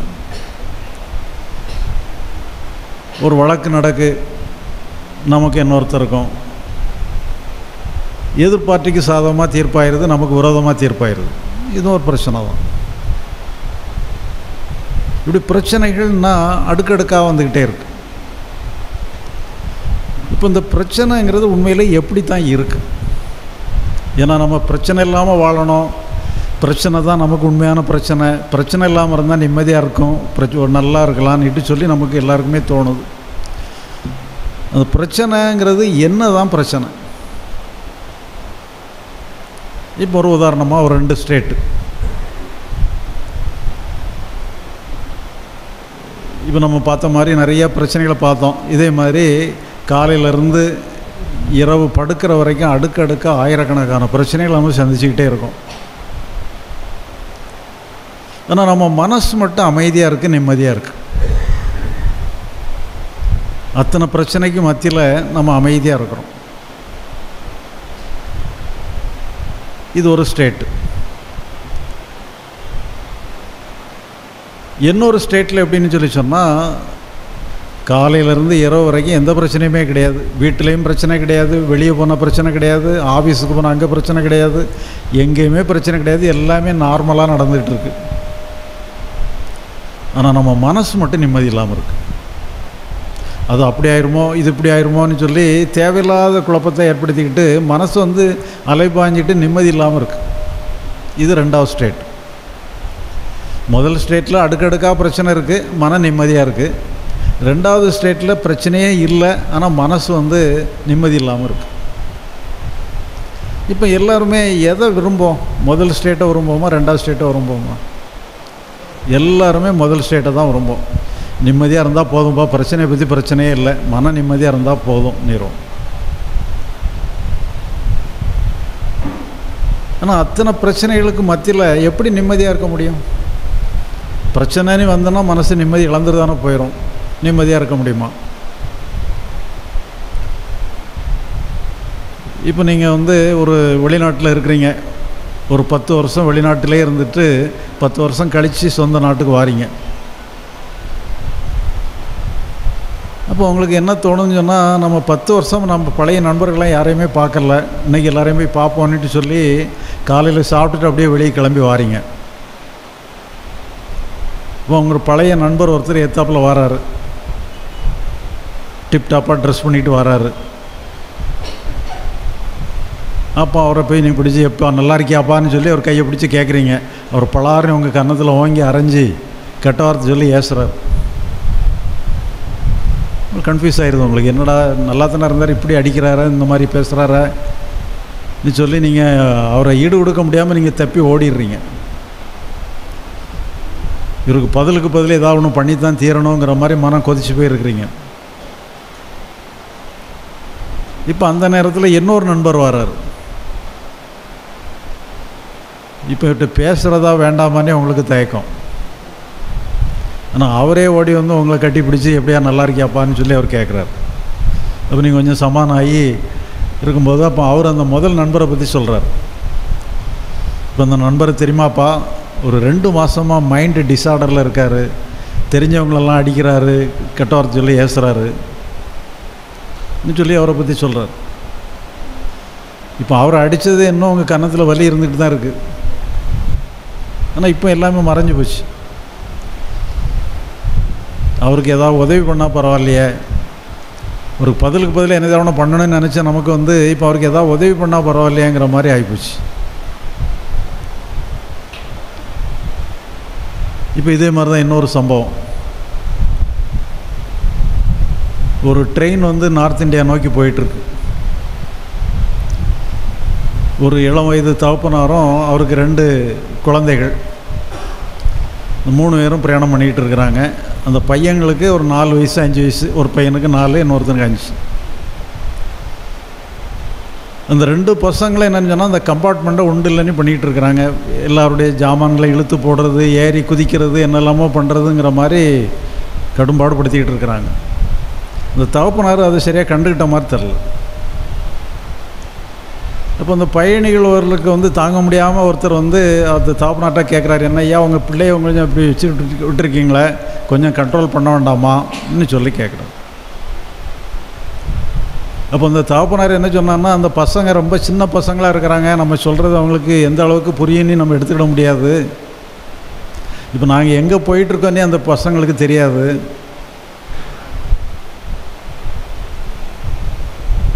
அது எப்படி சொல்கிறதுங்கிறது எனக்கும் தெரில. இந்த பசங்களுடைய தாயார், அதை என்னுடைய மனைவி,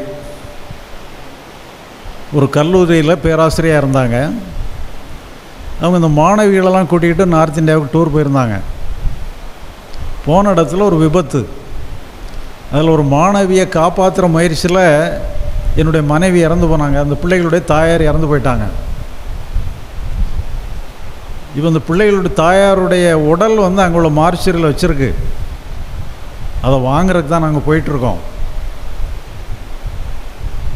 இந்த பிள்ளைகளுக்கு வந்து அந்த இதை எப்படி சொல்கிறதுன்னு எனக்கு தெரில. இருந்தாலும் தனியாக விட்டுட்டு வர முடியல, அதனால் நான் கூட கூட்டிகிட்டு போகிறேன் இன்னும் சொல்லி, அதனால் நீங்கள் கொஞ்சம் மன்னிச்சுக்கிடுங்கன்னு சொல்லி அவர் சொல்கிறார். இப்போ அந்த கம்பார்ட்மெண்ட்டில் உள்ளவங்களுடைய நிலைமை அப்படியே மாறிப்போச்சு. இப்போ அது வரைக்கும் என்னென்னு சொன்னால் எல்லாருமே அந்த பிள்ளைகள் அவங்களே 4 சாத்திடலாங்கிற அளவுக்கு கொதிச்சு போயிருந்தாங்க. இப்போ அதே பிரச்சனை நடந்துக்கிட்டு தான் இருக்குது. என்ன அவங்க சேட்டை பண்ணிக்கிட்டு தான் இருக்கிறாங்க. கம்பார்ட்மெண்ட் அப்படி தான் இருக்குது. ஆனால் யாருக்கும் அந்த பிள்ளைகளை தொந்தரவு பண்ணணும்னு நினைக்கல. எல்லாருமே அவங்களுக்கு ஒரு கருணையோடு பார்க்கக்கூடிய மனப்பான்மை மாறிட்டு. இப்போ இங்கே என்ன மாற்றம்னு சொன்னால், பிரச்சனைகளில் எந்த மாற்றமும் இல்லை. ஆனால் அது எடுத்துக்கிற முறையில் தான் மாற்றம் இருக்குது. இது எடுத்துக்கிற முறை எங்கே இருக்குதுன்னு சொன்னால், நம்ம மனசில் தான் இருக்குது. பிரச்சனை தான், பட் இருந்தாலும் நம்ம எப்படி எடுத்துக்கிட்டோமோ அதுதான் பிரச்சனை.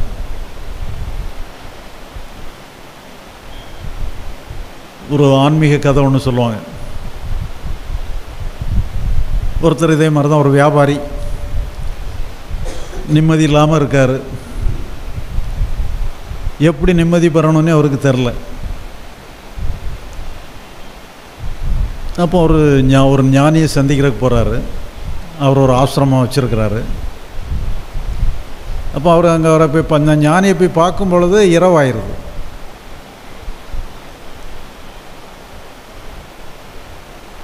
அப்போ அந்த ஞானி என்ன சொல்கிறாருன்னு சொன்னால், இவரெல்லாம் கேட்குறாரு, என்ன விஷயம் என்னன்னு கேட்குறாரு. இவர் என்னுடைய கவலை, ஒரே பிரச்சனையாக இருக்குது, மன நிம்மதி இல்லாமல் இருக்குது, நிம்மதி பெறதுக்கு ஏதாவது வழி சொல்லுங்கன்னு சொல்லி கேட்குறாரு.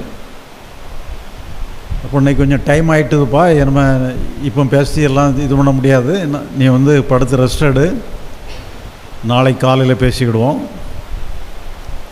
இப்போ எனக்கும் கொஞ்சம் வெளியே கொஞ்சம் அவசரமான வேலைகள் இருக்குது, நான் கொஞ்சம் வெளியே போயிட்டு வரேன். என்னுடைய பெட்ரூம் காலியாக தான் இருக்குது, நீ என்னுடைய பெட்ரூம்லேயே தங்கிக்க, என்னுடைய பெட்லேயே கூட நீ படுத்துக்கலாம்னு சொல்லி அவருடைய பெட்டை கொடுத்துட்டு அவர் போயிடுறார். இப்போ இவனும் பயண களைப்பு, இந்த வியாபாரியும் அப்படியே நல்லா படுத்து தூங்கிடுறார். ஒரு நடுராத்திரி ஒரு 2 மணி இருக்கும், யாரோ கதவை தட்டுறாங்க. அப்போ எழும்பி கதவை திறந்து பார்த்தானா அந்த ஞானி தான் நின்றுட்டுருக்கார். என்ன சாமி இந்த நேரத்தில் வந்திருக்கீங்களேன்னுட்டு கேட்குறாரு. அப்போ நான் போகிற அவசரத்தில் என்னுடைய செல்ல பிள்ளையை விட்டுட்டு போயிட்டான்ப்பா, அவன் ரொம்ப நல்ல பிள்ளை, உனக்கு தொந்தரவு எதுவும் கொடுத்துருக்க மாட்டான் நீ சொல்லி அவருடைய பெட்டை அப்படி தூக்கி உள்ளே இருந்த ஒரு கருணாக பாம்பு அப்படி உருவி எடுத்து தோளில் போட்டுக்கிட்டு வெளியே போயிடுறார். சரி நீ படுத்து தூங்குப்பா, நான் காலையில் பேசிக்கிடுவோம். அப்புறம் அதுக்கு பிறகு அவன் தூங்குவானா? அப்புறம் அதுக்கு பிறகு பெட்டு அசைஞ்சாலும் பாம்பு தான் நெளியுதுன்னு சொல்லி தான் நமக்கு தோணும். அப்புறம் மறுநாள் காலையில் 2 பேரும் சந்திக்கிறாங்க. அப்போ அவர் கேட்குறாரு, என்னப்பா ராத்திரி தூங்குனியா நல்லான்னு கேட்குறாரு. 2 மணி வரைக்கும் நல்லா தான் சாமி தூங்கினேன், 2 மணிக்கு அப்புறம் தூக்கம் போயிட்டு நீ சொல்கிறான். அப்போ அவர் கேட்குறார், நீ பாம்புக்கு மேலே தான் படுத்து கிடந்து தூங்கினா 2 மணி வரைக்கும்.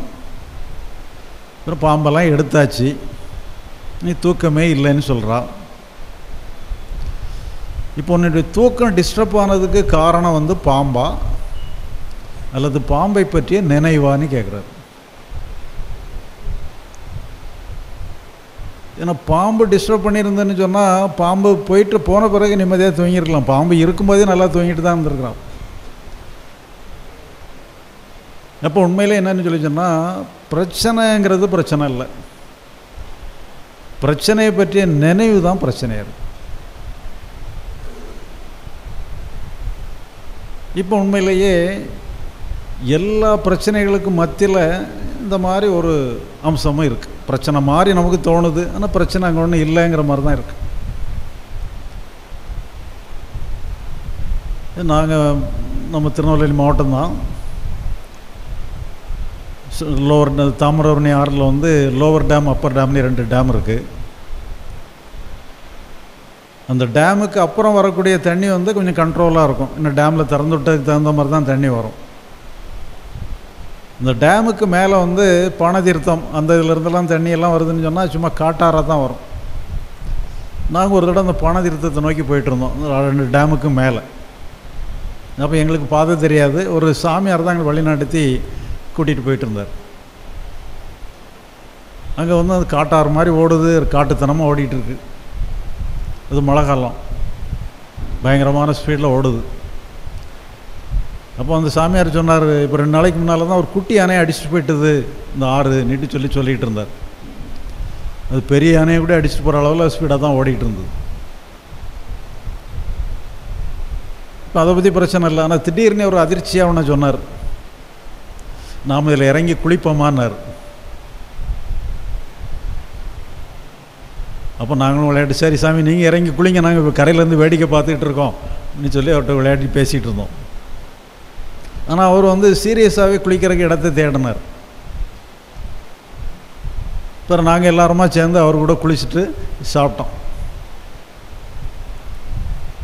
இப்போ உண்மையில் என்னன்னு சொல்லி சொன்னால், அவ்வளவு காட்டுத்தனமாக ஓடக்கூடிய ஆறுக்கு மத்தியில் குளிக்கிறதுக்கு தகுந்த மாதிரியும் சில இடங்கள் இருக்குது. இப்போ நீங்கள் ஆறுகளெல்லாம் பார்க்க போனீங்கன்னா நீங்கள் கவனித்து பார்க்கலாம். அது சில இடங்களில் வந்து ஒரு பக்கம் வேகமாக ஓடிக்கிட்டே இருக்கும். அது எங்கேயாவது பாறைகள் அங்கங்கெல்லாம் இருக்கும் பொழுது சில இடங்களில் என்னென்னு சொல்லிச்சுன்னா அந்த தண்ணி அப்படி ரிவர்ஸில் வரும். ஒரு பக்கம் இப்படி போகும், ஒரு பக்கம் இப்படி வரும். அந்த இடத்துல 2க்கும் மத்தியாக ஒரு பகுதியில் தண்ணி சமன்பட்டுரும். அது சும்மா தெப்ப மாதிரி எந்த இதுவுமே பிரச்சனை இல்லாமல் இருக்கும். நம்ம இறங்கி சும்மா நீச்சல் அடித்து கூட குளிக்கலாம். அந்த மாதிரி என்னன்னு சொன்னால் நம்ம பிரச்சனைகள் அத்தனையுமே இந்த மாதிரி ஒரு காட்டுத்தனமாக தான் இருக்குது. ஆனால் அதுக்கு மத்தியில் இந்த மாதிரி ஒரு அமைதியான அம்சமும் இருக்குது. அதனால் உண்மையில் என்னன்னு சொல்லி சொன்னால் அந்த பிரச்சனைன்னா என்ன, அந்த பிரச்சனை எப்படி செயல்படுதுங்கிறத நம்ம பார்த்துட்டோம்னு சொல்லி சொன்னால் உண்மையிலே நமக்கு எல்லா பிரச்சனைகளும் சால்வ் ஆகிடும். இப்போ நமக்கு வந்து பிரச்சனைன்னு நம்ம சொல்கிறோம். நிறைய பேர் பார்த்தீங்கன்னு சொன்னால் வருத்தப்பட்டுக்கிட்டே வருஷ கணக்கில் வருத்தப்பட்டுக்கிட்டே இருப்பாங்க, வருஷ கணக்கில் பயப்பட்டுக்கிட்டே இருப்பாங்க. உண்மையிலே அந்த பிரச்சனைன்னா என்ன, அது எங்கே தான் இருக்குது, எவ்வளோ நேரம் தான் இருக்கும்? ஒரு பிரச்சனையினுடைய ஆயுள் எவ்வளோ நேரம்? ஒரு அரசவைக்கு ஒரு ஞானி வராரு. அந்த மன்னர் கேட்குறாரு, எங்களுக்கு ஒரே பிரச்சனையாக இருக்குது சாமி, இந்த பிரச்சனையை தீர்க்கறதுக்கு ஏதாவது வழி சொல்லுங்கன்னு கேட்குறாரு. அப்போ இந்த ஞானி என்ன சொல்கிறாருன்னா, அந்த பிரச்சனைலாம் ஏன்ட்ட ஒப்படைச்சிருப்பா, நான் சரி பண்ணிடுறேங்கிறார்.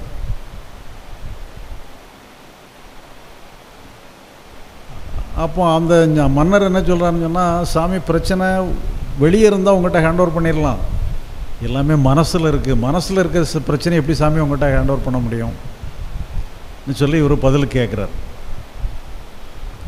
அப்போ அந்த ஞானி சொல்கிறார், சார் தான்ப்பா மனசில் இருக்க பிரச்சனை இருந்ததுன்னா ஹேண்ட் ஓவர் பண்ணுற கஷ்டம்தான்,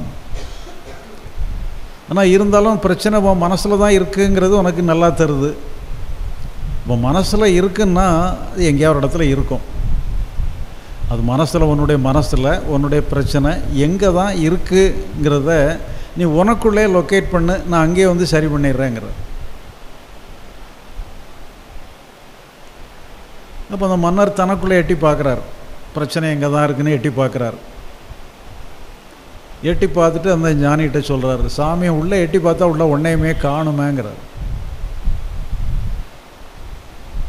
அப்போ ஞானி கேட்குறாரு, இப்போ நீ தான் பிரச்சனை இருக்குன்னா இப்போ நீ தான் இல்லைங்கிறா, இப்போ உண்மையிலேயே பிரச்சனைன்ட்டு ஒன்று இருக்கா அல்லது இல்லையா?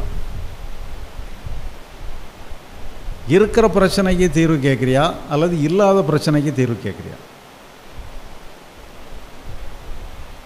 பார்த்தீங்கன்னு சொன்னால் பிரச்சனைங்கிறது எல்லாரும் பிரச்சனைன்னு சொல்கிறோம். ஆனால் பிரச்சனைனா என்ன தான் பிரச்சனை, எது தான் பிரச்சனைங்கிறதே நமக்கு தெரில. கிட்ட போனால் அங்கே ஒன்றையும் காணும், ஆனால் இருக்குன்னு சொல்லி கஷ்டப்படுறோம். அப்போ உண்மையிலேயே இந்த பிரச்சனை எப்படி தான் இருக்குது? ஒன்று கோயம்புத்தூருக்கு ஒரு தடவை போயிருந்தோம். அப்போ அங்கே ஒருத்தர் கேட்டார், ஐயா எனக்கு சுலபமாக கோபம் வந்துடுது, கண்ட்ரோல் பண்ணுறதுக்கு ரொம்ப கஷ்டமாக இருக்குது, கொஞ்சம் கண்ட்ரோல் பண்ணுறதுக்கு வழி சொல்லுங்களேன்னு கேட்டார். அப்போ அவர்கிட்ட சொன்னேன், ஐயா கோபத்தை கண்ட்ரோல் பண்ணுறது எனக்குமே கஷ்டமாக தான் இருக்குது, இப்போ நான் எப்படி உங்களுக்கு வழி சொல்கிறது சொல்லி விளையாட்டாக பேசிகிட்டு இருந்தோம். அப்போ அவர்கிட்ட சொன்னோம், ஐயா நீங்கள் 2 ஸ்டேட்மெண்ட்டு சொல்லியிருக்கீங்க, கோவப்படுறது சுலபம்னு ஒரு ஸ்டேட்மெண்ட்டு,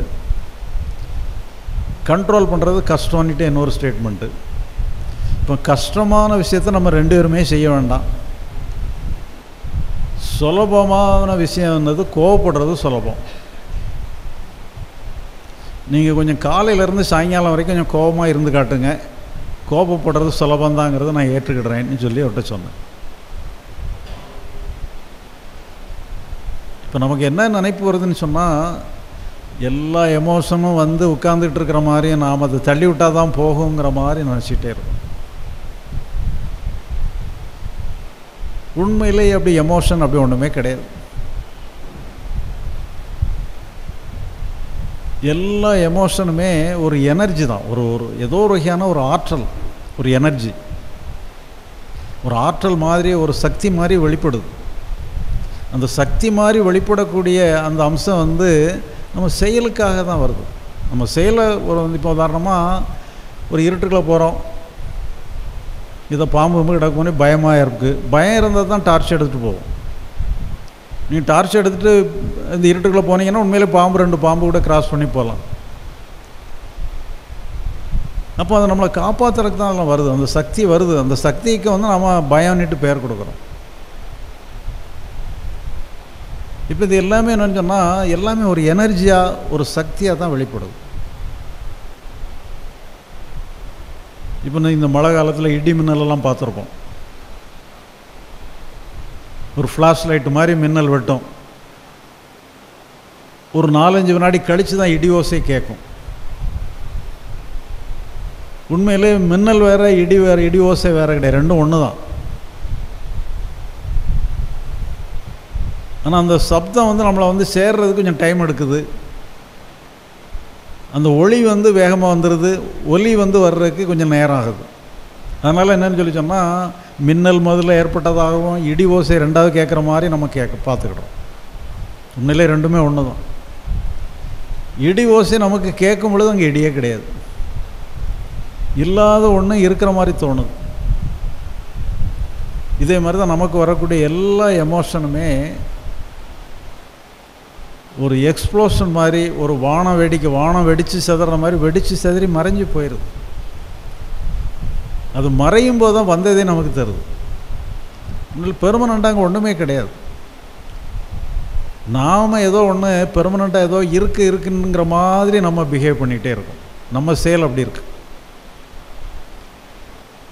உண்மையில் நம்ம அங்கே செயல்படுறதுக்குன்னுட்டு சொல்லி ஒன்றுமே கிடையாது, எல்லாமே தானாக வருது, தானாகவே போயிட்டு. நம்ம வந்துட்டு மறைஞ்ச பிறகு தான் வந்ததே நமக்கு தரும்.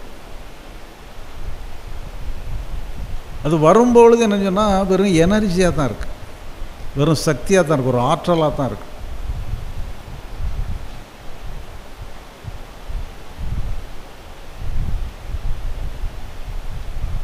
இப்போ நீங்கள் சில செய்திகள் பார்த்துருப்பீங்க. ட்ரெயின் முன்னால் விழுந்து தற்கொலை பண்ணிக்கிட்டான், உடலெல்லாம் செதஞ்சு போச்சுங்கிற மாதிரிலாம் செய்திகள் பார்த்துருப்பீங்க. நமக்கு என்ன தோணும்? ஏன் இவ்வளோ கோரமாக சாகணும்? சாகிறதுக்கு எத்தனையோ சாப்பிட்டா எத்தனையோ வழிகள் இருக்குது. இப்படி உடலெல்லாம் சிதைக்கிற மாதிரி இப்படி போய் ட்ரெயினில் விழுந்து அடிபட்டான்னு சொன்னால் எவ்வளோ வலி இருக்கும், எவ்வளோ வேதனை இருக்கும். அப்படி தான் நமக்கு தோணுது.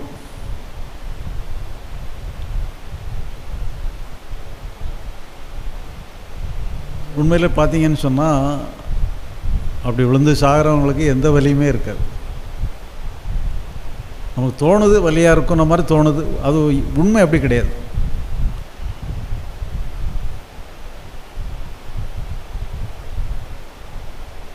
எனக்கு ஒரு 10 வருஷத்துக்கு முன்னால் ஒரு பைக் ஆக்சிடெண்ட்டு.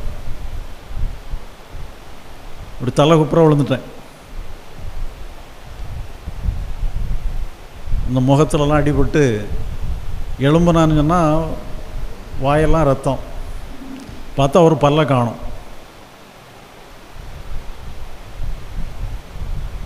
இப்போ யாராவது ஒருத்தர் உங்கள் பல்லை உடைச்சிருவேன்னு சொல்லி ஒரு சுத்தியல் எடுத்துகிட்டு வராருன்னு வச்சுக்கிடுங்க, பயந்து நடிங்கிறோம்.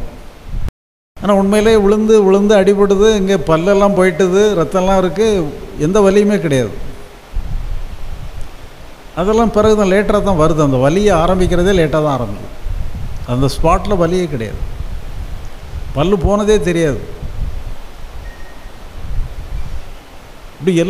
இப்போ எல்லா எமோஷனுமே அது வரும் பொழுது ஒரு ஆற்றலாகவும் ஒரு எனர்ஜியுமாக தான் இருக்குது.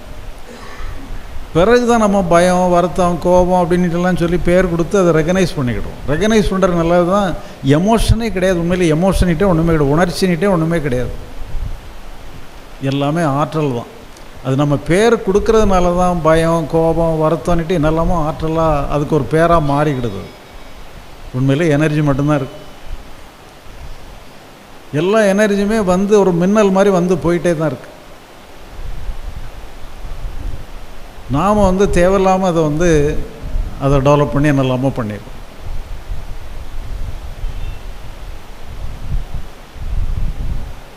இப்போ இந்த எனர்ஜியை இது பண்ணும்போது எனர்ஜியை மட்டும் நம்ம பயன்படுத்தணும்னு சொன்னால் பிரச்சனையே கிடையாது. நாம் என்ன பண்ணுறோம்னு சொன்னால் எமோஷனை டீல் பண்ணணும்னு பண்ணுறோம். எனர்ஜியை வச்சு இது பண்ணலை. எனர்ஜி தான் அதோட ஒரிஜினல் ஸ்டேட். அதோட உண்மையான தன்மை எனர்ஜி தான், ஆற்றல் தான். அது ஒரு அனுபவம், மன அனுபவம், பயம், வருத்தங்கிற மாதிரி ஒரு ஆற்றலாக ஒரு அனுபவமாக நமக்கு தெரிகிறதெல்லாம் லேட்டர். அது நம்ம பயத்தை தான் டீல் பண்ணுறோம், வருத்தத்தை தான் டீல் பண்ணுறோம். அந்த எனர்ஜி தான் உண்மையிலே அதில் உண்மையான ஸ்டேட் எனர்ஜி தான்,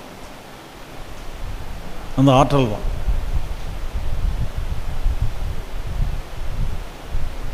இப்போ உதாரணமாக நான் சொல்கிறேன், நாளைக்கு மதியம் 12 மணிக்கு திருநெல்வேலி முழுசும் தீப்பிடிச்சு எரியும்னு நான் சொல்கிறேன்னு வச்சுடுங்க. உங்களுக்கு என்ன தோணும்? ஏதோ பெரிய தீ விபத்து ஏற்படுமோன்ற மாதிரி தான் நமக்கு தோணும். ஆனால் உண்மையில் பார்த்தீங்கன்னு சொன்னால் 12 மணிக்கு எல்லோரும் நெருப்பு வச்சு தான் எல்லோரும் சமையல் பண்ண போகிறோம். நெருப்புங்கிறது வேறு, தீங்கிறது வேறு, ரெண்டும் ஒன்று தான். இப்போ இதே மாதிரி தான் சொன்னால் எல்லா எனர்ஜி தான் நமக்கு பயன்படுறதுக்கு தான் எனர்ஜியே வந்திருக்கு. எல்லா ஆற்றல்களுமே பயன்படுறதுக்காக வந்தது தான். வருத்தம் பயனுடையதாக இருக்குது, கோபம் பயனுடையதாக இருக்குது, பயம் பயனுடையதாக இருக்குது. இது எல்லாமே நம்ம செய்ய வேண்டிய செயலுக்கு உதவிகரமாக வந்தக்கூடிய ஒரு ஆற்றல் தான் அது. நாம் என்னென்னா அதுக்கு ஒரு பேர் கொடுத்துறோம். பயம், வருத்தம், கோபம்னுட்டு பேர் கொடுத்து அதை நிர்வாகம் பண்ணணும்னு சொல்லி கடன்பாடுபட்டுறோம். நம்ம ஒன்றும் பண்ண தேவையில்ல. அது வந்ததெல்லாம் தானாக தானாகவே மறைஞ்சு போயிடும். நம்ம அதை பயன்படுத்திக்கலாம். மதுரையில் ஒரு அவர் ஒரு பேங்க் மேனேஜர். பேங்க் மேனேஜர்களுக்கெல்லாம் ஒரு மீட்டிங் நடக்குது. ஒரு பெரிய தலைமை அதிகாரி தலைமை தாங்கி கூட்டம் நடத்திக்கிட்டு இருக்கிறாரு. அப்போ இந்த பேங்க் மேனேஜருடைய செல்ஃபோன் ரிங் ஆயிடுது.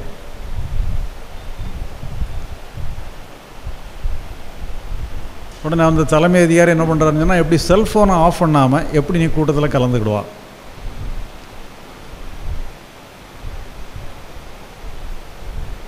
சொல்லி ஒரு பனிஷ்மெண்ட் ட்ரான்ஸ்ஃபர் கொடுத்துட்றாரு.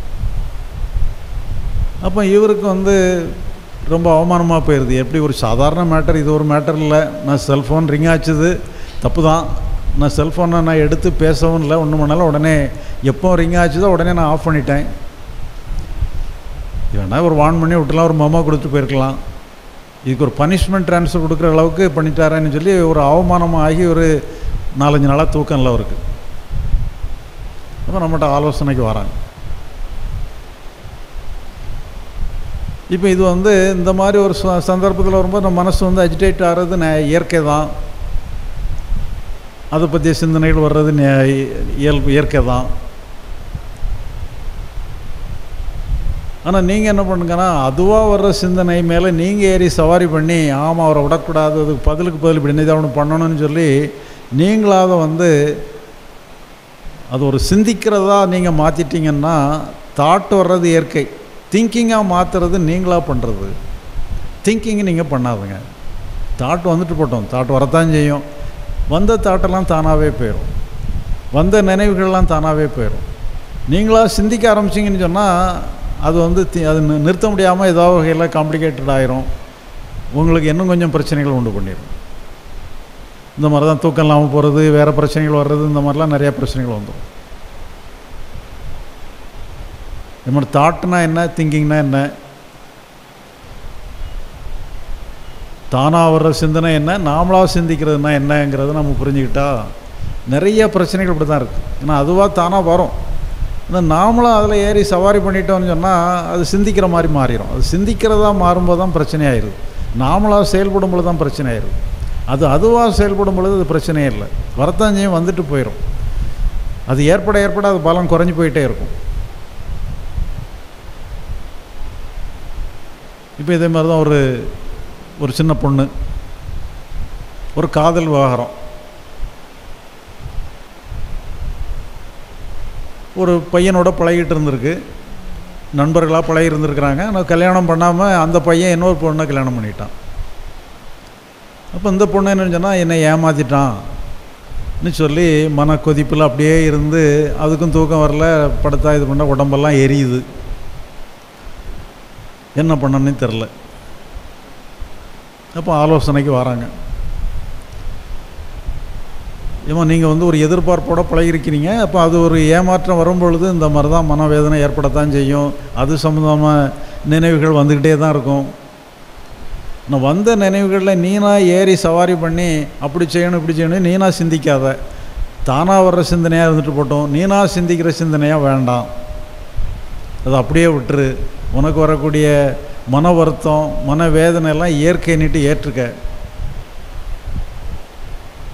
சொல்லி அதுக்கு ஆலோசனை சொன்னேன். அது சரின்னு கேட்டுட்டு போயிட்டுது. போகும்போதே ஒரு திருப்தியோடு போகலை. நமக்கு ஏதோ ஆறுதல் ஏதாவது ஒன்று தீர்வுக்கு சொல்லுவாங்களான்னு பார்த்தோன்னா, நீ அப்படியே ஏற்றுக்கன்னு சொல்லிட்டாங்களேன்னுட்டு சொல்லி அதுக்கு ஒரு திருப்தி இல்லாமல் தான் போச்சு.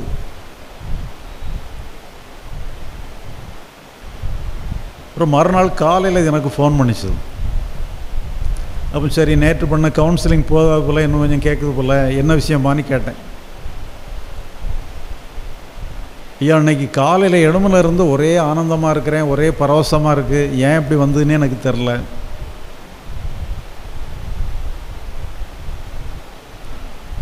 உண்மையில் என்னன்னு சொல்லி சொன்னால், நீங்கள் அதுவாக விட்டுட்டிங்கன்னா ஒரு ஒரு ஒரு உயிருள்ள ஆறு ஓடுற மாதிரி அது பாட்டுக்கு போயிட்டே இருக்கும். நம்ம மனசுங்கிறது ஒரு ஆறு தான், அது பாட்டுக்கு போயிட்டே இருக்கும். அதில் என்ன வந்தாலும் அதை அடிச்சுட்டு போயிடும். அதே மாதிரி துக்கமோ பயமோ வருத்தமோ வேதனை எது வந்தாலும் அடிச்சுட்டு போயிடும். நாம் அதை சரி பண்ணணுன்னு என்ன தேவனும் பண்ணுனா தான் அங்கே தடங்களை ஏற்படுத்துகிறோம். இல்லைன்னா அது இயற்கையாக விட்டுட்டோன்னு சொன்னால் எல்லாமே அதுவே க்ளீன் பண்ணிடுறது, நம்ம ஒன்றும் பண்ண தேவையில்லை.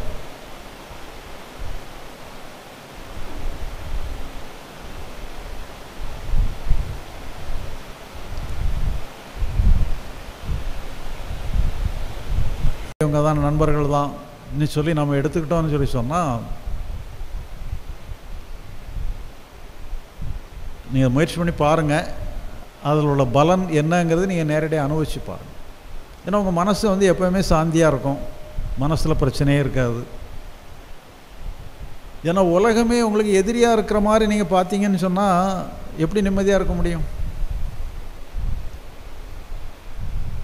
அப்போ அதே நேரத்தில் எல்லாரையுமே உங்கள் நண்பர்கள் ஆக்கிறதுக்கு அவங்களா வந்து நண்பர்கள் ஆவாங்கன்னா யாரும் வந்து உங்களை நண்பர்கள் ஆக்க மாட்டாங்க. நாம் தான் நண்பர்கள் ஆக்கிக்கிடணும்.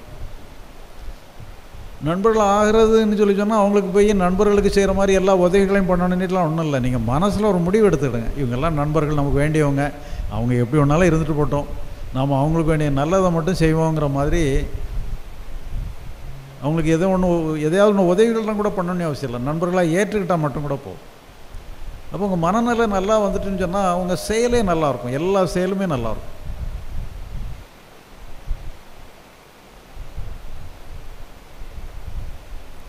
நம்ம இன்னைக்கு இந்த மீட்டிங் இதோட நிறைவு பண்ணிவிடுவோம்.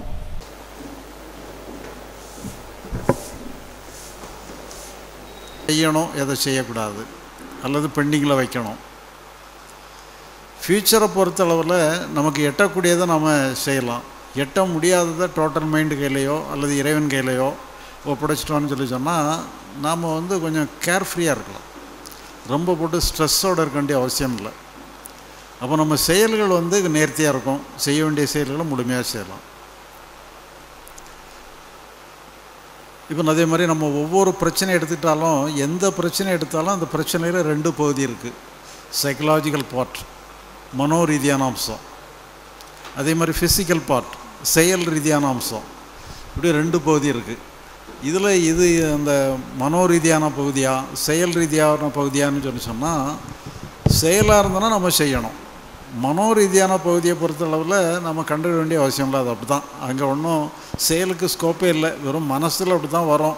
மனசில் எண்ணங்கள் வரும், சிந்தனைகள் வரும், எமோஷன் வரும், அதை அப்படியே விட்டுறலாம், நமக்கு செய்கிறதுக்கு ஒன்றுமே இல்லை. அப்படி ஒரு முடிவு எடுத்துக்கிட்டால் போதும். அதே மாதிரி செய்ய வேண்டிய செயல்களை பொறுத்தளவுலையும் எதிர்காலம் சம்மந்தப்பட்டது செயல்களாக இருந்தோம்னு சொன்னால் அதில் எட்டக்கூடியது செய்யணும், எட்ட முடியாத டோட்டல் மைண்டுக்கு எல்லாம் ஒப்படைச்சிடணும் நீ பார்த்தோம். தாட்னா என்ன, திங்கிங்னா என்னன்னு பார்த்தோம். அதே மாதிரி கான்சியஸ் மைண்டுனா என்ன, டோட்டல் மைண்டு, உணர்மனம், முழு மனம், அப்படி பார்த்தோம். இப்போ இதில் வந்து நீங்கள் உங்களுடைய பிரச்சனையோடு சம்மந்தப்படுத்தியும் அதை நீங்கள் டிஸ்கஸ் பண்ணலாம். பிரச்சனையோடு சம்மந்தப்படுத்தாமல் ஜெனரலாக அந்த பிரின்சிபிள், அந்த அந்த தத்துவங்களை பொறுத்த அளவுலையும் அந்த அணுகுமுறை என்னங்கிறத பற்றியும் நீங்கள் ஏதாவது வழங்குகிற பகுதி வழங்காத பகுதி இருந்துன்னு சொன்னால் நீங்கள் டிஸ்கஸ் பண்ணலாம். இப்போ நீங்கள் இனிமேல் உங்கள் தரப்பில் நீங்கள் என்ன கேள்விகளை எழுப்புறீங்க, எந்த அளவில் புரிஞ்சுக்கிட்டீங்க, எதை புரியணுங்கிறது தான் இனிமேல் முக்கியமானது. இது உங்கள் ஒரு மைக் கொடுத்துருவாங்க, நீங்கள் மைக்கிலே கூட கேட்கலாம், இல்லை நீங்கள் மேடையில் வந்து பேசுகிறா இருந்தாலும் பேசலாம். நீங்களாக முடிவு பண்ணி திங்க் பண்ணணும்னு பண்ணினா மட்டும்தான் அது திங்கிங். உங்களை மீறி நீங்கள் உங்களை அறியாமலே நீங்கள் தாட்டாக இருந்தாலும் சரி தான், திங்கிங்காக இருந்தாலும் சரி தான், உங்களை மீறி நடந்தது, உங்கள் நாலேஜே இல்லாமல் அதுவாக நடக்குது, ஸ்பான்டேனியஸாக நடக்குதுன்னா அதையும் தாட்டாகவே எடுத்துடுங்க, திங்கிங்கிட்ட எடுக்க வேண்டாம். இப்போ அதனால் என்ன ஆகுதுன்னா, நம்ம புறச்செயலில் செய்கிற வேலைகளும் சில நேரம் கவனம் இல்லாமல் போயிடுது. இப்போ நம்ம ஒரு வேலை பார்த்துக்கிட்டே இருக்கோம், நம்ம தாட்டோ திங்கோ ஏதோ ஒன்று நம்மளை வெளியே கூட்டு போயிடுது. அப்போ இங்கே சின்ன சின்ன தவறுகளும் ஏதோ வந்துடுது. அப்புறம் தான் நம்மளே ரியலைஸ் பண்ணுவோம், ஐயோ எதையோ நினச்சிட்டு இங்கே ஒரு தப்பு பண்ணிட்டோமே, ஒரு தவறு நடந்துட்டோம் நம்ம வேலைகளில் அப்படிங்கும். அப்புறம் திருப்பி ரெக்கக்னைஸ் பண்ணும்போது அந்த டைமோ அந்த இதோ பாழாகுது. ஸோ அதுக்கு வேறு ஏதாவது ஒரு சொல்யூஷன், நம்ம எப்போதுமே அவேர்னஸில் இருக்கிற மாதிரி அப்படிங்கிற மாதிரி ஏதாவது வழிமுறைகள் இருக்குமா? இல்லை, இந்த இதை ஆஃப் பண்ணிடுங்க. அதாவது எப்போவுமே வந்து ஒரு பெரிய மந்திரம் என்னன்னு சொல்லி சொன்னால், முடிஞ்சதெல்லாம் முடிஞ்சது, முடிஞ்சதெல்லாம் முடிஞ்சதுன்னுட்டு ஒரே மந்திரத்தை போட்டு எல்லாத்தையும் முடிஞ்சதெல்லாம் முடிச்சிடணும், அவ்வளோதான். அடுத்தது என்னங்கிறது 2வது மந்திரம். முதல் மந்திரத்தை உபயோகித்து அதை க்ளோஸ் பண்ணிவிட்டு 2வது மந்திரத்தை உபயோகிச்சுக்கிட்டு செய்ய வேண்டிய செயலுக்கு இறங்கிடணும். இப்படி ஆயிட்டுதா, அப்படி ஆயிட்டுதா, இப்படி போயிட்டுதான்னுட்டெல்லாம் யோசிக்கக்கூடாது. முடிஞ்சது முடிஞ்சது, அவ்வளோதான். அது எப்போது எனக்கு மறந்தாலும் இதே தான் பாடமா. இப்போ நீங்கள் ஐயாவுடைய டெக்னிக்கை நம்ம எடுத்துக்கிட்டோம், ஆனால் நாளைக்கோ நாளாகச்சோ என் ரியல் லைஃப்பில் நான் இதை மறந்துடுவேன், இந்த டெக்னிக்கை. என் வழக்கம் போல் என்னுடைய சிந்தனைகளோ செயல்களோ மாறி மாறி போயிட்டே இருக்குது. அதுக்கு நான் முக்கியத்துவம் கொடுத்துருந்தேன் இல்லை முக்கியத்துவம். அப்புறம் கொஞ்சம் நேரம் கழிச்சு தான் நீங்கள் சொன்ன அந்த விஷயம் எனக்கு ஞாபகத்துக்கு வருது. இல்லை ஏதோ அதுவும் ஒரு எண்ணமாக எனக்கு வருது. அதுக்கப்புறம் நம்ம ஐயோ இவ்வளவு தெரிஞ்சும் நம்ம இப்படி ஆகிட்டோமே அப்படிங்கிற ஒரு ஃபீலிங்கும் அதுலேயும் ஒரு குற்றம் வரலாம். அதெல்லாம் நேச்சுரல்ட்டு எடுத்துடுங்க, அதெல்லாம் இயற்கைட்டு விட்டுருங்க. நீங்களாக செய்யணும்னு முடிவு பண்ணுறதை மட்டும், இப்போ ரோட்டுக்கு மத்தியில் கோடு போட்டிருக்கு, நீங்கள் உங்களை அறியாமல் மத்திய அந்த கோட்டை தாண்டி அந்த பக்கம் கூட போயிடலாம். எப்போ தெரியுதோ பழையபடி நீங்கள் உங்கள் கோட்டுக்குள்ளே வந்துடுங்க. அப்போ எப்போ ஏன் என்னுடைய பயணம் அந்த கோட்டுக்குள்ளேயே இருக்கும்? ஒரு கால அளவு உண்டா இதற்கு? நான் அதில் தெளிவடைஞ்சிட்டேன். அந்த இது எனக்குள்ளே போயிட்டு அந்த பழக்கம் எனக்குள்ளே ஆயிட்டு நான் அந்த கோட்டுக்குள்ளே என்றைக்கு கரெக்டாக சென்றுட்டுருப்பேன் அப்படிங்கிற மாதிரி எனக்கு நான் எப்போ ஏற்றுக்கிறது? இந்த விஷயத்தை நான் நல்லா புரிஞ்சுக்கிட்டேன் அப்படிங்கிறது எனக்கு எப்படி தெரியும்? இல்லை, அதாவது இப்போ நீங்கள் ஒரு கோடு போட்டிங்கன்னா அந்த கோட்டுக்குள்ளேயே தான் இருக்கணும், கோட்டை விட்டு வெளியே போகக்கூடாதுன்ட்டு அப்படியெல்லாம் நீங்கள் கட்டுப்பாடே வைக்கக்கூடாது. அது உங்களுக்கு நீங்களே சண்டை போடுற மாதிரி ஆயிரும். அதனால் நீங்கள் எத்தனை தடவை வேணாலும் தவறு பண்ணிடுங்க, உங்களை அறியாமல் பண்ணுங்கள். தெரிஞ்சு பண்ணுறது மட்டும் அந்த கோட்டுக்குள்ளே பண்ணுங்கள். தெரிஞ்சு பண்ணுறது கோட்டுக்குள்ளே வரும்பொழுது உங்களை அறியாமல் கோட்டை தாண்டி போனாலும் திரும்பி வந்துட்டா போகும். அந்த மாதிரி வச்சு பொதுவாக இன்னும் இது ஒரு ஜென்ரல் ஒரு தெரிஞ்சுக்கிறதுக்காண்டி கேட்குறேன்யா. நம்ம வாழ்க்கை முறையிலையோ நம்மளுடைய பழக்க வழக்கத்திலையோ மனசுக்கு தான் ரொம்ப முக்கியத்துவம் கொடுத்து மனசை ரிலாக்ஸாக வைக்கணும்னா பல விஷயங்களை செய்கிறோம். இப்போது மனசை மகிழ்வாகவே இருக்கணுங்கிறதுக்கு தான் ஒருத்தருக்கு சினிமாவுக்கு பிடிச்சா சினிமாவுக்கு போகிறாரு, ஒரு 3 மணி நேரம் என்ன மறந்து இருக்கணும், ரிலாக்ஸாக இருக்கணுங்காரு, இல்லை போதைப் பொருள் ஏதோ ஒன்று எடுக்கும். அது அவ்வளவுமே பார்த்தா நம்ம மனசுக்கு தான் இம்பார்ட்டன்ட் கொடுத்து அதை சந்தோஷமாக வச்சுக்கணும், இல்லை ஒரு ரிலாக்ஸாக வச்சுக்கணும், இல்லை எனக்கு சந்தோஷம் கிடைக்கி அப்படிங்கிறதுக்கு அதுக்கு இது வரைக்கும் ஏகப்பட்ட எல்லா முயற்சிகளும் பார்த்திங்கன்னா மனசை ஒட்டியே தான் நம்ம புற வாழ்க்கையில் இருக்குது. அதனால தான் சில பழக்கத்துக்கும் நம்ம அடிமையாகிறோம். அந்த மாதிரி சில விஷயங்களும் இருக்குது. ஆனால் ஐயா அது மனசுக்கு முக்கியத்துவமே கொடுக்க வேண்டாம் அப்படிங்கிற மாதிரி ஆகும்போது இந்த விஷயங்கள் எல்லாமே அப்போ அது தேவையில்லாத ஒரு விஷயந்தானா? நீங்கள் ஒரு டைம் பாஸிங்க்கு ஏதாவது ஒன்று பண்ணலாம். அதாவது எதுலேயுமே நம்ம தோய்ந்திருக்கிறது இன்பத்தில் தோய்ந்திருக்கக்கூடிய ஒரு இது வந்துடும். அது நீங்கள் இன்பத்தில் தோய்ந்திருக்கிற ஒரு பழக்கத்தில் வந்துட்டோன்னு சொன்னால் அப்புறம் நம்மளறியாமலே துன்பத்துலேயும் தோய்ந்திருக்கிற பழக்கம் வந்துடும். அது அதனால் முடிஞ்ச அளவில் மாடரேட்டாக போகிறது தான் நல்லது. நார்மலாக போய் ஏதோ ஒரு சூழ்நிலையில் நீங்கள் மகிழ்ச்சியான சூழ்நிலையில் இருக்கிறதுல தப்பு இல்லை, அது நேச்சுரலாக இருந்தால் பரவாயில்ல. நாமளாக தேடி பிடிச்சி மகிழ்ச்சியாக இருக்கணும்னுட்டு முயற்சி பண்ண வேண்டிய அவசியம் இல்லை. செய்ய வேண்டியதை செய்யணும்னுட்டு ஒரு முடிவு பண்ணிக்கிடுவோம். இப்போ எனக்கு இன்றைக்கி ஒரு இடத்துக்கு போகும்போது ஒரு மன மகிழ்வை தருது, அப்போது நாளைக்கு எனக்கு அதே சிந்தனை வருது, அந்த இடத்துக்கு போனோமே மன மகிழ்ச்சியாக இருந்தது அப்படின்னு சொல்லிட்டு மறுநாள் அந்த இடத்த நான் தேடி போகிறேன். அப்படி தான் அந்த உலக வாழ்க்கையும் அமைஞ்சிருக்கு. அப்படிங்கும்போது அந்த மனசை பொருத்தி தான் மனசை சந்தோஷமாக வச்சுக்கணும் அப்படிங்கிறதுக்கு தானே இவ்வளோ முயற்சிகளும் நடைபெறுது. அப்போ அது தாங்கள் பறவையில் வேண்டான்னு சொல்கிறீங்க. அப்போ எது கரெக்டான விஷயம்? இல்லை, அதாவது செயல் தான் முக்கியம். மன மகிழ்ச்சியை அது ஒரு அடிஷ்னல்னு தான் வச்சுக்கிட்டோம் மொழியே. மெயின் டார்கெட்டு மன மகிழ்ச்சி தான் முக்கியம்னுட்டு எடுத்துக்கிட்டோன்னு சொன்னால் நிறைய பிரச்சனைகள் ஆயிரும். ஆனால் உலகத்தில் இன்றைக்கி அதுதானே நம்ம எல்லாருமே, அதாவது ஒரு படித்தவங்கள்லேருந்து பாமரர் வரை எனக்கு மனசுக்கு தான் உரியாக இருக்குது, எனக்கு அதுதான் டென்ஷனாக இருக்குது, எனக்கு மன நிம்மதி வேணும் அப்படிங்கிறதுக்கு தான் இவ்வளோ விஷயங்களை நம்ம செயல்படுறோம். அதுக்கு இந்த ஒரு டெக்னிக் போதுமானதா? இதை எடுத்துட்டாலே எனக்கு ரிலாக்ஸ் கிடச்சிருமா? நான் அந்த புற வாழ்க்கையில் உள்ள அவங்க ஏற்படுத்தி வச்சுருக்க இப்போ சினிமாவுக்கு போகிறதோ இல்லை ஒரு தேவையில்லாத ஹேபிட்டோ இல்லை எனக்கு பிடிச்ச நடனம் கலை அப்படிங்கிற எல்லா விஷயத்துலையும் என் மனசை ஈடுபடுத்த வேண்டாமா? இந்த ஒரு டெக்னிக் போதுமானதா? இல்லை, அதாவது நீங்கள் அதில் ரொம்ப போராடாமல் பார்த்துக்கிடுங்க. நீங்கள் நிறையா ஹேபிட்ஸ் வச்சுருக்கலாம், பழக்கம், அதெல்லாம் அது வேண்டான்னு நினச்சானாலும் சிலதுகளும் அவங்களோட இருந்துகிட்டு இருக்கும். அப்புறம் அதோட சண்டை போட்டுட்டு தான் இருக்கணும். அந்த மாதிரி சண்டை போடாதபடி பார்த்துக்கிடுங்க. சில ஹேபிட்ஸ் இருந்தால் கூட இருந்துட்டு போட்டோம், அது ஒரு பெரிய மேட்டராக எடுத்துக்கிட வேண்டாம். மொத்தத்தில் என்னென்னு சொன்னால் நீங்கள் என்ன செய்யணுங்கிறதுல மட்டும் கொஞ்சம் கவனமாக இருங்க. ஒரு முடிவு எடுத்துக்கிடுங்க. செய்ய வேணுங்கிறதுல முடிவு எடுத்த பிறகு அவங்கள நீங்கள் செயல் தான் உங்களை மேலேயும் கொண்டு போகிறதோ கீழே கொண்டு போகிறதோ நம்முடைய செயல்கள் தான் நமக்கு முக்கியமானது. அதனால் செயல்களுக்கு உதவியாக நம்முடைய எமோஷன்ஸ் எல்லாம் வச்சுக்கிடுங்க. ஓகே ஓகே ஓகே, சரி சார், நன்றி. சரி, வேறு யாரும் கேள்வி?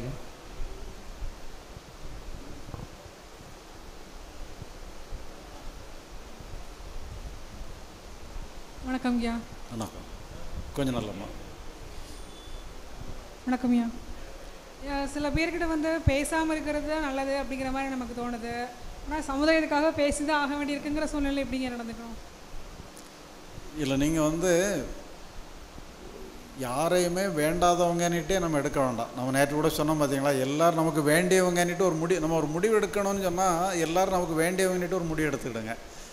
எல்லோரும் வேண்டியவனே முடிவு எடுத்ததுக்காக அவங்ககிட்ட பேசிக்கிட்டே இருக்கணும், அவங்க வீட்டில் போய் உட்காந்துட்டு இருக்கணும்லாம் அப்படியெல்லாம் நினைக்க வேண்டாம். தேவைக்கு நம்ம பேசிக்கிடலாம், தேவையில்லாமல் பேசணுன்னே அவசியம் இல்லை. ஏன்னா ஒவ்வொருத்தருடைய செலவு நாம் அவங்கள ஈஸியாக எடுத்துக்கிட்டோன்னா அவங்க அப்படி எடுக்க மாட்டாங்க, அவங்க வேறு மாதிரி வன்மமாக கூட எடுத்துக்கிடலாம். அதனால் ஒவ்வொருத்தருக்கும் ஒரு இயல்பு இருக்குது, அந்த இயல்புக்கு தகுந்த மாதிரி நாமளும் நம்முடைய பிஹேவியர் நம்முடைய வாழ்க்கைகளையும் வச்சுக்கிடணும். வச்சுக்கிட்டு மொத்தத்தில் எல்லாருமே நமக்கு வேண்டியவங்க தான், நம்மளால் முடிஞ்ச உதவியை பண்ணணுங்கிற மட்டும் ஒரு ஜெனரலாக ஒரு முடிவுக்கு வந்துக்கிடுங்க. அந்த முடிவை வச்சுக்கிட்டு நீங்கள் எல்லாரோடையும் தொடர்போடு இருங்க.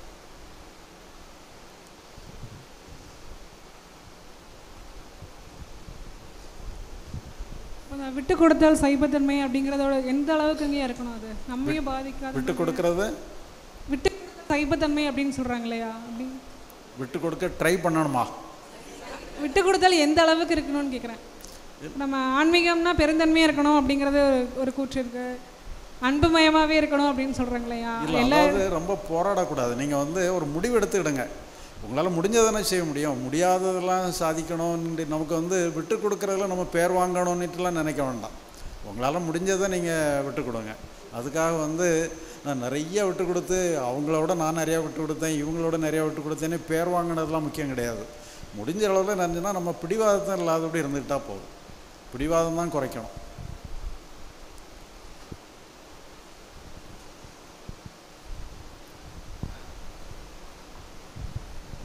ஐயா, ஒரு கேள்வி. எப்பொழுதும் உடல்நிலை பற்றியே நினைக்கிறேன், அடிக்கடி டாக்டர் போகிறேன், உடலை பற்றி நினைக்காமல் இருப்பது எப்படி?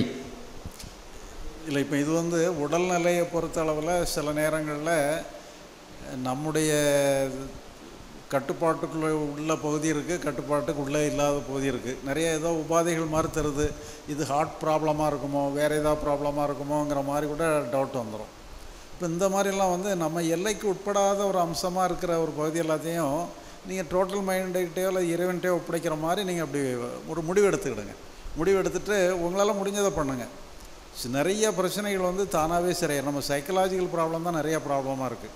இந்த நோய்க்கே முக்கியமான காரணம் நம்ம மனசாக தான் இருக்குது.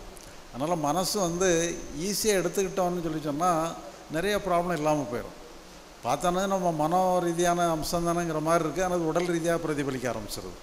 அதனால் நம்ம எல்லாத்தையுமே ஈஸியாக எடுக்கிறதுக்கு கஷ்டமாக இருந்ததுன்னா நீங்கள் அந்த டோட்டல் மைண்ட் கையிலையோ இறைவன் கையிலோ ஒப்படைச்சிட்டிங்கன்னா கொஞ்சம் ஈஸியாக இருக்கும்.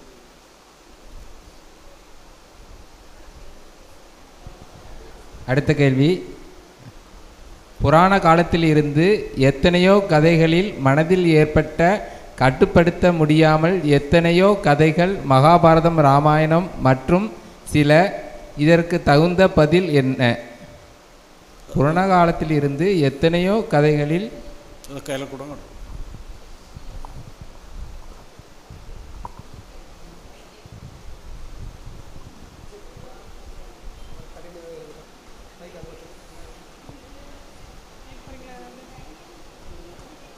இருக்கிறீங்க, மனதில் ஏற்பட்ட என்னது ஏற்பட்டதுங்கிற மாதிரி எழுதணும் இல்லையா? இது ஆசையா?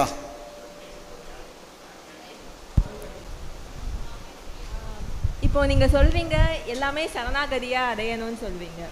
இப்போ அப்படி அடையிறதுனால பார்த்தீங்கன்னா நம்மளை ஒரு பொறுப்பு இல்லாதவங்கள இந்த உலகம் பார்க்குது. அதை நாம் எப்படி எடுத்துக்கிறது? அதுக்கான முயற்சி எடுக்காத மாதிரி பார்க்குறது இல்லை. அதாவது இப்போ நீங்கள் உடம்பில் ஒரு தலை வலிச்சிக்கிட்டு இருக்கு, அல்லது இந்த செஸ்ட் பக்கத்தில் வலிச்சிக்கிட்டு இருக்கு. இப்போ இதில் நீங்கள் என்ன பண்ணீங்க? டாக்டர் சாதாரண மேட்ரு அது. ஆனால் நமக்கு என்னன்னு தோணுன்னு சொன்னால் ஹார்ட் அட்டாக்காக இருக்குமோ நீ நினச்சோன்னு சொன்னால் உண்மையிலே நீங்கள் ஒன்றும் இல்லைன்னு நீங்கள் ஈஸியாக எடுத்துக்கிட்டான்னா பிரச்சனை இல்லை. ஹார்ட் அட்டாக்காக இருக்குமோன்னு நினச்சிட்டோன்னு சொன்னால் அந்த ஹார்ட் அட்டாக்காக இருக்கும்னு நினச்ச உடனே ஹார்ட் அட்டாக் கூட வந்தாலும் வந்துடும். அது அந்த வலியினால் ஹார்ட் அட்டாக் வராது, ஹார்ட் அட்டாக் வந்துட்டோன்னு நினச்சிட்டனால தான் வந்தது அந்த ஹார்ட் அட்டாக்கு. அதனால் உங்களாலேயே நிறைய பிரச்சனைகள் அக்ரவேட் ஆகிடுது. அதனால தான் நான் சொன்னால் சிலதெல்லாம் எட்ட முடியாத பகுதியில் அதை நம்ம அவங்க பார்த்துக்கிடுவாங்கன்னு சொல்லி ஒப்படைச்சிட்டிங்கன்னு சொன்னால் உண்மையிலே நம்ம பாடிக்கு நிறையா சக்தி இருக்குது. அதுக்கே தன்னைத்தானே க்யூர் பண்ணக்கூடிய ஆற்றல் நம்முடைய பாடிக்கே இருக்குது. அதனால் அந்த பாடியை நம்ம உடம்பே தன்னைத்தானே குணப்படுத்திக்கிடும். நிறையா விஷயங்கள் அப்படி இருக்குது, நடக்குது. அதனால் அதுக்காக நம்ம வந்து சும்மா நம்ம செய்யக்கூடியதை செய்யத்தான் செய்யணும். நம்மளுக்கு செய்யக்கூடியதையும் போய் நீ இறைவன்கிட்ட நீ பார்த்துக்கன்னு சொல்லிடக்கூடாது. அது நாம தான் செய்யணும். ஆனால் ஐயா, இப்போ சில விஷயங்கள் இருக்குல்ல, இப்போ கல்யாணமாகலை, தோஷம் கழிக்கிறது, இந்த மாதிரி விஷயங்கள் வந்து சிலருக்கு நம்பிக்கை இருக்கும், சிலருக்கு நம்பிக்கை கிடையாது. சிலர் அதை வந்து இறைவன் பாப்பாதுன்னு சரணாகதியாக அடைஞ்சிக்குவீங்கம்பாங்க. அதுக்கான உங்களுடைய பதில் என்னது? இல்லை, தோஷம் கழிக்கிறதுங்கிறதெல்லாம் அதெல்லாம் அது நம்ம ஒரு அதுவும் ஒரு மனநம்பிக்கை தான். அது உண்மையில் அப்படியெல்லாம் ஒன்றும் கிடையாது. அதனால் நீங்கள் வந்து இறைவனை நம்பிட்டுனீங்கன்னா இந்த மாதிரி இதெல்லாம் நம்ப வேண்டிய அவசியம் இல்லை. இறைவனை நம்பிடுங்க, இறைவன் பார்த்துட்டு வரணிட்டு விட்டுருங்க. ஆனால் அதை இந்த உலகத்தில் இருக்கிறவங்க எல்லாரும் பார்த்தீங்கன்னா நம்மளை ஒரு பொறுப்பு இல்லாமல் ஒரு ஆணவமான ஒருத்தங்களாக பார்க்குறப்போ அதை நம்ம எப்படி கையாளுறது? இல்லை, அதாவது என்ன சொல்லி சொன்னால், நீங்கள் மொத்தத்தில் வந்து நமக்கு செகண்டரி இம்பார்ட்டன்ஸும் மற்றவங்களுக்கு முக்கியமான இம்பார்ட்டன்ஸும் கொடுக்குற மாதிரி ஒரு மனநிலை நீங்கள் உங்களை அறியாமல் ஒரு மனநிலையை நீங்கள் செட் பண்ணிக்கிடணும். எப்போவுமே வந்து நமக்கு லெஸ் இம்பார்ட்டண்ட்டு, மற்றவங்களுக்கு முக்கியத்துவமான இதுன்னு சொல்லும் பொழுது அதுக்காக நீங்கள் வந்து ஒரு இழிச்ச வாயத்தனமாரெலாம் நடந்துக்கிடணுங்கிற அர்த்தம் இல்லை. அதாவது நம்மளால் முடிஞ்ச உதவி அடுத்தவங்களுக்கு பண்ணுறதுங்கிற மாதிரி நம்ம அப்படி ஒரு மனநிலையை நம்ம செட் பண்ணிக்கிடணும். அடுத்தவங்க அதே நேரத்தில் நமக்கு எனக்கு தான் வேணும், மற்றவங்களுக்கு எதுவுமே வேண்டியதில்லை, எல்லா இதுவும் எனக்கு தான் வேணுங்கிற மாதிரி அந்த மனநிலை வேண்டாம். நம்ம இப்படி இதெல்லாம் ஒரு முடிவு எடுக்கிறது தான். இப்படி முடிவு எடுத்துக்கிடணும்னு சொல்லி அந்த முடிவு தான் கரெக்டுன்னு சொல்லி, இப்போ நீங்கள் இந்த ஊருக்கு போகணுன்ட்டு முடிவு எடுக்கிற மாதிரி நீங்கள் இந்த பாடத்தை எடுத்து படிக்கணும், இந்த பாடத்தை எடுத்து படிக்க வேண்டான்ட்டு நீங்களே முடிவு எடுக்கிற மாதிரி நாம் என்ன செய்யணும் என்ன செய்யக்கூடாதுங்கிறதுல இந்த மாதிரி முடிவு எடுத்துக்கிடணும். நமக்கு கொஞ்சம் குறைஞ்ச இம்பார்ட்டன்ஸ் கொடுத்துட்டு மற்றவங்களுக்கு அதிகமான இம்பார்ட்டன்ஸ் கொடுக்கணுங்கிற மாதிரி முடிவு எடுத்துட்டோம்னு சொல்லி சொன்னால் அந்த முடிவுக்கு தகுந்த மாதிரி உங்களுடைய செயல் எல்லாமே கொஞ்சம் அரேஞ்ச்மெண்ட் ஆகிரும். அதுவே ஒழுங்குபட ஆரம்பிச்சோம். நன்றிங்க. ஓகே. புராண கதைகள் அதுனா அதில் என்ன மனதில் ஏற்பட்டதுன்னுட்டு இதில் அறகுறையாக இருக்குது. வணக்கம். சென்னையிலேருந்து வந்திருக்கேன். ஒன்றும் இல்லை ஐயா, மனதை நம்ம சும்மா வைக்கணும் அப்படின்னு சொல்கிறாங்க இல்லையா, மனதை கட்டுப்படுத்தணும், மனசில் எந்த பக்கத்தில் வச்சு பேசுங்க, பக்கத்தில் வச்சு பேசுங்க. இல்லை, மனதில் ஆக்சுவலாக வந்து மனசில் வந்து நம்ம எதையுமே நினைக்காம இருக்கணும்னு நம்ம நினச்சாலும் ஏதாவது ஒரு சஞ்சலங்கள் வந்துகிட்டே இருக்குது இல்லையா, அதை எப்படி கட்டுப்படுத்தணுன்ற என்ன தான் கட்டுப்படுத்த முயற்சி பண்ணாலும் சில நேரத்தில் நடக்கிறது இல்லை. அதுக்கு ஏதாவது பயிற்சி இருக்குங்களா ஐயா? இல்லை, மனதில் நீங்கள் என்ன கட்டுப்படுத்தணும்? உதாரணமாக இப்போ நீங்களே சொன்னீங்க ஐயா, அதாவது ஏதாவது ஒரு சின்ன ஒரு விஷயம் நடந்தால் ஆஹா இது இருக்குமோ, ஒரு தலைவலி வந்தால் வேறு ஏதாவது நடந்துருமோ, அப்படிலாம் அப்படியே எக்ஸ்ட்ராடினரியாக நெகட்டிவ் தாட்ஸ் நிறைய வர்ற மாதிரி இருக்குது. அதுக்கு ஏதாவது அது வராமல் இருக்கணும்னா எல்லாத்தையும் கடவுள்கிட்ட ஒப்படைக்கணும்னு சொல்லிட்டீங்க, கரெக்டு ஐயா. இருந்தாலும் வேறு ஏதாவது வழிமுறைகள் இருக்குமா அதுக்கு? இல்லை, எல்லாமே வந்து உங்கள் மனசு வந்து ஏதாவது ஒரு முடிவு எடுத்துக்கிடுது. நீங்கள் எடுக்கிற முடிவை நல்ல முடிவாக எடுங்கன்னு சொல்கிறோம். நீங்கள் என்னன்னு சொன்னால் இது வந்து ஹார்ட் அட்டாக்காக இருக்குமோன்னு முடிவு எடுக்கிறதுக்கு பதிலாக கடவுள் பார்த்துடுவார்னிட்டு ஒரு முடிவு எடுத்துக்கிட்டீங்கன்னு சொன்னால் அந்த முடிவு வந்து உங்களை காப்பாற்றும், இந்த முடிவு வந்து உங்களுக்கு ஹார்ட் அட்டாக்கில் கொண்டு விட்டுரும். அதனால் நீங்கள் எடுக்கிற முடிவை நல்ல முடிவாக எடுத்துக்கிடுங்கன்னு சொல்கிறோம். நீங்கள் ஏதோ ஒரு முடிவு தான் எடுக்க போகிறீங்க, அது நல்ல முடிவு, மோசமான முடிவு எடுக்கிறதுக்கு பதிலாக நல்ல முடிவாக எடுங்கன்னு சொல்கிறோம். சரிங்க ஐயா, முயற்சி பண்ணுறோம். அதுதான் வேணும். அதை முயற்சியே பண்ணக்கூடாது. முடிவு எடுத்துட்டீங்கன்னு சொன்னால் முயற்சி பண்ணிங்கன்னா முயற்சி கூட ஒரு சண்டை தான். அது அப்படி சண்டை போடக்கூடாது. சரிங்க, முயற்சி பண்ணக்கூடாது. நீங்கள் முடிவு எடுத்துறதோட விட்டுருங்க, தானாகவே நடந்துடும். இப்போ உதாரணமாக நீங்கள் உட்காந்துருக்கீங்க, நீங்கள் கீழே உட்காந்துருக்கீங்க, நம்ம ஒரு அப்போ நீங்கள் என்ன பண்ணுறீங்க, போகும்போது உங்கள் ஹேண்ட்பேக்கு கீழே வச்சுட்டு போகிறீங்க. நீங்கள் வெளியெல்லாம் போயிட்டு வந்ததுக்கு பிறகு திரும்பி வாரீங்க.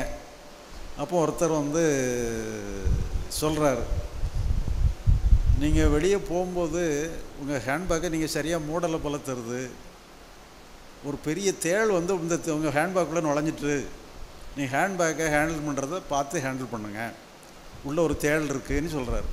அது உங்கள் ஹேண்ட்பேக் தான், ஆனால் இப்போ உள்ளே தேள் நுழைஞ்சிட்டு. இப்போ நீங்கள் என்ன பண்ணுறீங்க, கொஞ்சம் வெளியே பக்கமாக ஒரு இடத்துல எடுத்துகிட்டு போய் அந்த ஹேண்ட்பேக்கை லாபகமாக திறக்கிறீங்க. உள்ளே இருந்து தேள் அப்படியே வெளியே வந்துக்கிட்டு இருக்கு. இப்போ உங்கள் பேரை சொல்லி யாரோ கூப்பிடுறாங்க, உங்கள் செல்ஃபோன் வேறு ரிங் ஆகுது. இப்போ நீங்கள் உங்கள் கவனம் எங்கே இருக்கும்? தேள் மேலே இருக்குமா, செல்ஃபோனில் இருக்குமா, அல்லது கூடுறவரை எட்டி பார்ப்பீங்களா? தேளை ரிலீஸ் பண்ண பிறகு தான் மற்றெல்லாம் பார்ப்பீங்க. அப்போ உங்களை அறியாமலே வந்து எது முக்கியமோ அதில் கவனம் திரும்பிடும். அதனால் நீங்கள் வந்து அந்த முக்கியத்தை கொடுக்கறதுக்காக தான் அந்த முடிவு எடுக்கிறதுங்கிறது. நீங்கள் ஒரு இதில் முடிவு எடுத்துட்டீங்கன்னு சொன்னால் நீங்கள் அதுக்கு முக்கியத்துவம் கொடுக்குறீங்கன்னு அர்த்தம். அப்போ எல்லாமே அதை நோக்கி திரும்ப ஆரம்பிச்சிடும். உங்கள் எமோஷன், ஆர்வம், ஈடுபாடு எல்லாமே அதை நோக்கி திரும்ப ஆரம்பிச்சிடும். அதனால் நீங்கள் முடிவெடுக்க கற்றுக்கிடுங்க. முடிவெடுக்க கற்றுக்கிட்டீங்கன்னு சொன்னால் சிலதெல்லாம் நமக்கு எட்டாத பகுதியாக கூட இருக்கும். அது இறைவன் பார்த்துக்கிடுவாருன்னு சொல்லி விட்டுட்டீங்கன்னு சொன்னால் தேவையில்லாத குழப்பங்கள் இருக்காது, தேவையில்லாத ப்ரெஷர் இருக்காது, தேவையில்லாத போராட்டங்கள் இருக்காது. ரொம்ப நன்றி. செய்ய வேண்டியதையும் போய் இறைவன்கிட்ட ஒப்படைக்காதுங்க. அப்புறம் அது சோம்பேறித்தனத்தை கொண்டு விட்டுரும் அது. அதனால் நீங்கள் செய்யக்கூடியதெல்லாம் நீங்கள் செய்யுங்க. நீங்கள் நல்லா ஆக்டிவாக இருக்கணும்னு முடிவெடுங்க. உங்களால் முடிஞ்ச உதவியை அடுத்தவங்களுக்கு பண்ணணும்னு முடிவெடுங்க. அடுத்தவங்கள நம்பி இருக்கக்கூடாதுங்கிற மாதிரி முடிவெடுங்க. அப்படியே ஏதோ ஒன்று நீங்கள் அதாவது உங்களுடைய செயலை மேம்படுத்துகிற மாதிரி உள்ள முடிவாக இருக்கணும். அந்த மாதிரி முடிவெடுங்க. ரொம்ப நன்றி ஐயா, ரொம்ப நன்றி. கான்சியஸ் மைண்ட், டோட்டல் மைண்ட் இன்னொரு முறை விளக்கவும். அதாவது வந்து டோட்டல் மைண்டுங்கிறது நம்முடைய மொத்த மனம்னு சொல்கிறோம். மனம், புத்தி, சித்தம், அகங்காரம்னு சொல்லி 4 பகுதியாக இருக்குது. இந்த 4ம் சேர்ந்த மொத்த அமைப்புக்கு பேர் டோட்டல் மைண்டுன்னு சொல்கிறது. இப்போ உண்மையிலே நம்ம வந்து எந்த வேலையுமே நீங்கள் சீரியஸாக நீங்கள் செஞ்சீங்கன்னு சொன்னால் அங்கே டோட்டல் மைண்டு தான் செயல்படுது. இப்போ நீங்கள் ஒரு கேள்வி கேட்டுட்டீங்க, நான் இப்போ அதுக்கு பதில் சொல்லிக்கிட்டு இருக்கிறேன். இப்போ உங்கள் கவனம் முழுக்க அந்த பதிலை விளங்கிடுறதுக்குள்ள முயற்சியில் நீங்கள் இருந்தீங்கன்னா இப்போ உங்கள் டோட்டல் மைண்டு தான் அங்கே வேலை செய்யுது. இதை கேட்கணுமா வேண்டாமான்னுட்டுலாம் உங்களுக்கு யோசனை இருக்காது. இப்போ கேட்கமா வேண்டாமான்னு நினச்சிக்கிட்டு இருந்தீங்கன்னா இப்போ உங்கள் கான்சியஸ் மைண்டு வேலை செய்யணும் அர்த்தம். உண்மையிலே நீங்கள் ஒரு டோட்டல் இன்வால்மெண்ட்டோடு நீங்கள் செயல்படும் போது அங்கே டோட்டல் மைண்டு வேலை செய்யுது, அந்த முழு மனமும் வேலை செய்யுது. இந்த முழு மனசில் உள்ள ஒரு 4ல் ஒரு பகுதி தான் அந்த கான்சியஸ் மைண்டுன்னு சொல்கிறது, உணர்மனம்னு சொல்கிறது. ஆனால் அதுதான் வந்து என்னென்னு சொல்லி சொன்னால் எப்போவும் ஏதாவது கிட்டத்தட்ட ஒரு வாட்ச்மேன் வேலை மாதிரி, எப்போவும் வாட்ச்மேன் வேலை மாதிரி பார்த்துக்கிட்டே இருக்கும். இப்போ உதாரணமாக ஒரு பங்களா இருக்குது. அந்த பங்களாவுக்கு ஒரு ஓனர் இருக்கார், வாசலில் ஒரு வாட்ச்மேன் இருக்கார். அந்த வாட்ச்மேனுக்கு வந்து 24 hours டியூட்டி, எப்போவும் வாசலில் உட்காந்து காவல் பார்க்கணும். அப்போ ஒருத்தர் வந்து ஒரு பெரிய ஒரு ஆஜானுபாக ஒருத்தர் இருக்கார், ஜெய்ஜாண்டிக்காக இருக்கார், முரட்டுத்தனமாக இருக்கார், இடுப்பில் ஒரு பெரிய பட்டாக்கத்தி யாரோ வச்சுருக்காரு. அவர் வாசலில் வந்து நான் ஐயாவை பார்க்கணுன்னு கேட்குறாரு. அப்போ அவரை பார்த்தான்னா அவரை உள்ளே விடலாமா வேண்டாமான்னுட்டு உங்களுக்கு ஒரே டவுட்டாக இருக்குது. அப்போ நீங்கள் இன்டர்காமில் முதலாளியை கூப்பிட்டு இப்படி ஒருத்தர் வந்திருக்காரு என்ன பண்ணுறதுன்னு கேட்குறாரு.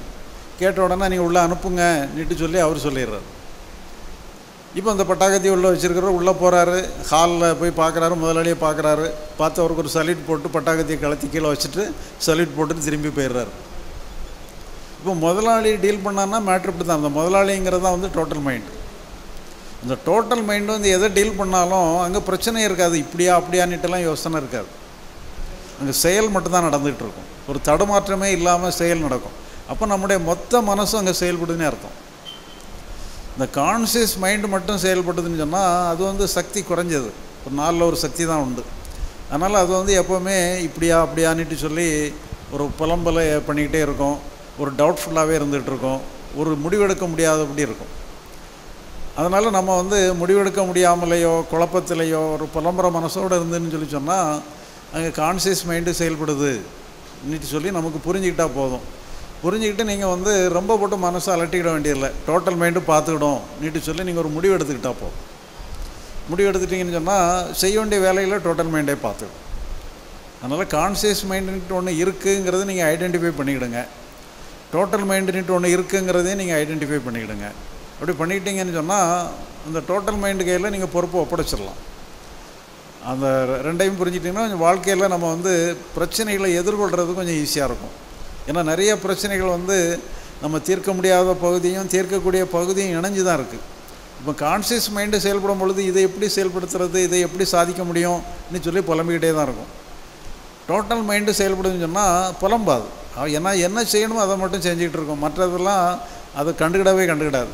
அதனால தான் என்ன சொல்லி சொன்னால் அந்த டோட்டல் மைண்டு கையில் ஒப்படைச்சிட்டாலும் சரி அல்லது இறைவன் கையில் ஒப்படைச்சிட்டாலும் சரி நம்ம தேவையில்லாத குழப்பம், தேவையில்லாத கன்ஃபியூஷன், தேவையில்லாத புலம்பல் வேண்டியதில்லை.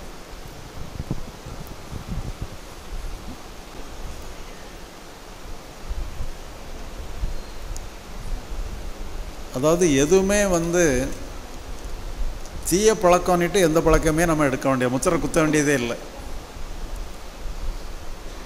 எல்லாமே வந்து ஏதாவது ஒரு பழக்கம், எந்த பழக்கத்தை அடிமையானாலும் கூட தீய பழக்கமாக மாறி, நல்ல பழக்கம் நல்ல விஷயமா இருந்தாலும் கூட அதை வந்து நம்ம கண்ட்ரோலுக்குள்ளே இல்லாமல் போயிட்டுதுன்னு சொன்னால் அது தீய பழக்கம் தான். அதனால் தீய பழக்கம்னு சொல்லி இதெல்லாம் தீய பழக்கம் இதெல்லாம் நல்ல பழக்கம்னுட்டுலாம் அப்படிலாம் ஒன்றும் கிடையாது. எதுவுமே நீங்கள் ஹேபிட்டாக மாற்றிட்டீங்கன்னு சொன்னால் அது தீய பழக்கம் தான் அது. அதனால் மொத்தத்தில் வந்து நம்ம எந்த பழக்கத்துலேயுமே நம்ம மாட்டிடக்கூடாது. அப்போ என்னென்னு சொன்னால் நம்ம வந்து உயிரோட்டமாக ஓடிக்கிட்டு இருக்கோன்னே அர்த்தம். அதனால் வந்து மொத்தத்தில் நீங்கள் ஒரு முடிவு எடுத்துக்கிடுங்க. எந்த பழக்கமுமே சரியில்லைன்னுட்டு ஒரு முடிவு எடுத்துக்கிடுங்க. அப்புறம் நல்ல பழக்கம் கெட்ட பழக்கம்னுட்டெல்லாம் நீங்கள் ஒன்றாமல் அப்படி கிளாஸிஃபை பண்ணாதுங்க. உங்களால் எட்டக்கூடிய பகுதியை மட்டும் நீங்கள் எடுத்து முடிவு எடுத்துக்கிடுங்க. எட்டாத பகுதியுமே கூட அந்த முடிவெடுக்கிற பொறுப்பை கூட நீங்கள் டோட்டல் மைண்டை விட்டுருங்க. நீங்கள் நீங்களை ரொம்ப போட்டு சிரமப்படக்கூடாது. அது எல்லாத்தையுமே வந்து கொஞ்சம் ஈஸி ஹேண்ட்லிங்காக தான் இருக்கணும். நம்ம மோதிரம் போராடி ஜெயிக்கிறோன்னுட்டு எல்லாமே வேண்டாம். சண்டை அதாவது ஜெயிக்கிறோன்னு சொன்னாலே சண்டை போடுறோன்னே அர்த்தம். அதனால் நம்ம சண்டை போடுற வேலையே வேண்டாம், ஜெயிக்கிற வேலையே வேண்டாம். அதனால் வந்து மொத்தத்தில் ஜெனரலாகவே வந்து எல்லா ஹேபிட்டுமே சரியில்லைன்னுட்டு முடிவு எடுத்துக்கிடுங்க. நம்ம எதை செய்யணுமோ அதை மட்டும் செய்வோம். ஹேபிட்டுங்கிறதே வேண்டாம். நல்ல ஹேபிட்டுக்கெல்லாம் போகணுன்ட்டுலாம் கூட வேண்டாம். நல்ல ஹேபிட்டுக்குள்ளே நீங்கள் போனாலும் கூட அது கூட மோசமான ஹேபிட்டாக மாறிடும்.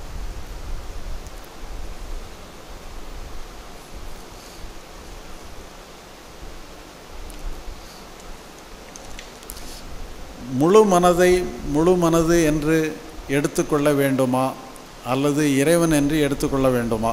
அதான் ரெண்டுமே ஒன்று தான். ஏன்னா வந்து அந்த முழு மனசோட இந்த காஸ்மிக் மைண்ட் வந்து கனெக்டடாக இருக்குது. இப்போ நீங்கள் வந்து முழு மனசோடு நீங்கள் செய்யும் பொழுது உங்களால் முடியாததை கூட அந்த இறைவனுடைய ஆற்றல் உங்களுக்கு ஹெல்ப்ஃபுல்லாக இருந்து செஞ்சு கொடுக்கும். அதனால் அது வந்து இறைவனுடைய நீங்கள் நினச்சிக்கலாம், தப்பு கிடையாது. உங்கள் முழு மனசுங்கிறது உங்கள் மனசு தான். பட் இருந்தாலும் உங்கள் மனசோட காஸ்மிக் மைண்டுக்கு தொடர்பு இருக்குது. அதனால் நீங்கள் இறைவனிட்டே கூட எடுத்துக்கலாம். உங்களுக்கு எப்படி கன்வீனியண்ட்டாக ரெண்டும் ஒன்று தான். எப்படி கன்வீனியண்ட்டாக அப்படி எடுத்துக்கலாம்.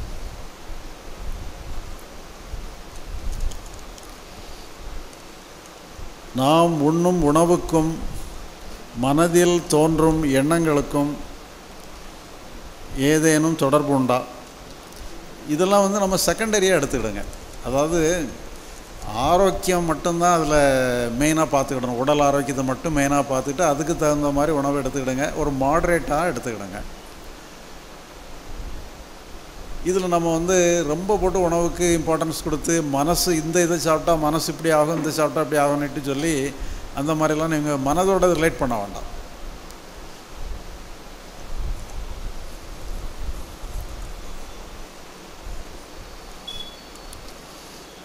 ஜாதகம் விதி நம்பலாமா, உண்மையா? அதை நம்ம இதில் வந்து ஆகாமிய கர்மானிட்டு ஒரு புக் போட்டிருக்கோம். கர்ம வினையிலேருந்து விடுபடுவது எவ்வாறுன்னு ஒன்று போட்டிருக்கிறோம். அதாவது நம்ம பிராரப்த கர்மானிட்டு சொல்லி நமக்கு ஒன்று கொடுக்கப்படுது. பிராரப்த கர்மான்னு சொன்னால் நம்ம ஏற்கனவே பல ஜென்மங்களே ஏதோ பண்ணினதில் உள்ள விளைவாக நமக்கு இந்த ஜென்மத்துக்கு அனுபவிக்கிறக்காக எடுத்து வந்தெல்லாம் பிராரப்த கர்மா. அதை நம்ம கண்டிப்பாக அனுபவிச்சு தான் தீரணும்னு அவசியம் இல்லை. அந்த பிராரப்த கர்மாவை டீல் பண்ணுறது தான் ஜாதக ஜோதிடங்கள்லாம். இப்போ நம்ம வந்து இந்த ஜென்மாவில் புதுசாக கூட நிறைய கர்மா பண்ணுறோம். அதை வந்து ஆகாமிய கர்மான்னு சொல்கிறோம். அதனால் ஆகாமிய கர்மாவுக்கு தான் பிராரப்த கர்மாவோட அதிக சக்தி இருக்குது. 60% ஆகாமிய கர்மா, 40% தான் பிராரப்த கர்மா. அதனால் ஜாதக ஜோதிடங்கள் வந்து 40% தான் டீல் பண்ணுது, 60% நாம் தான் டீல் பண்ணுறோம். ஜாதகத்தை மீறி செயல்படக்கூடிய ஆற்றல் நம்ம கையில் இருக்குது.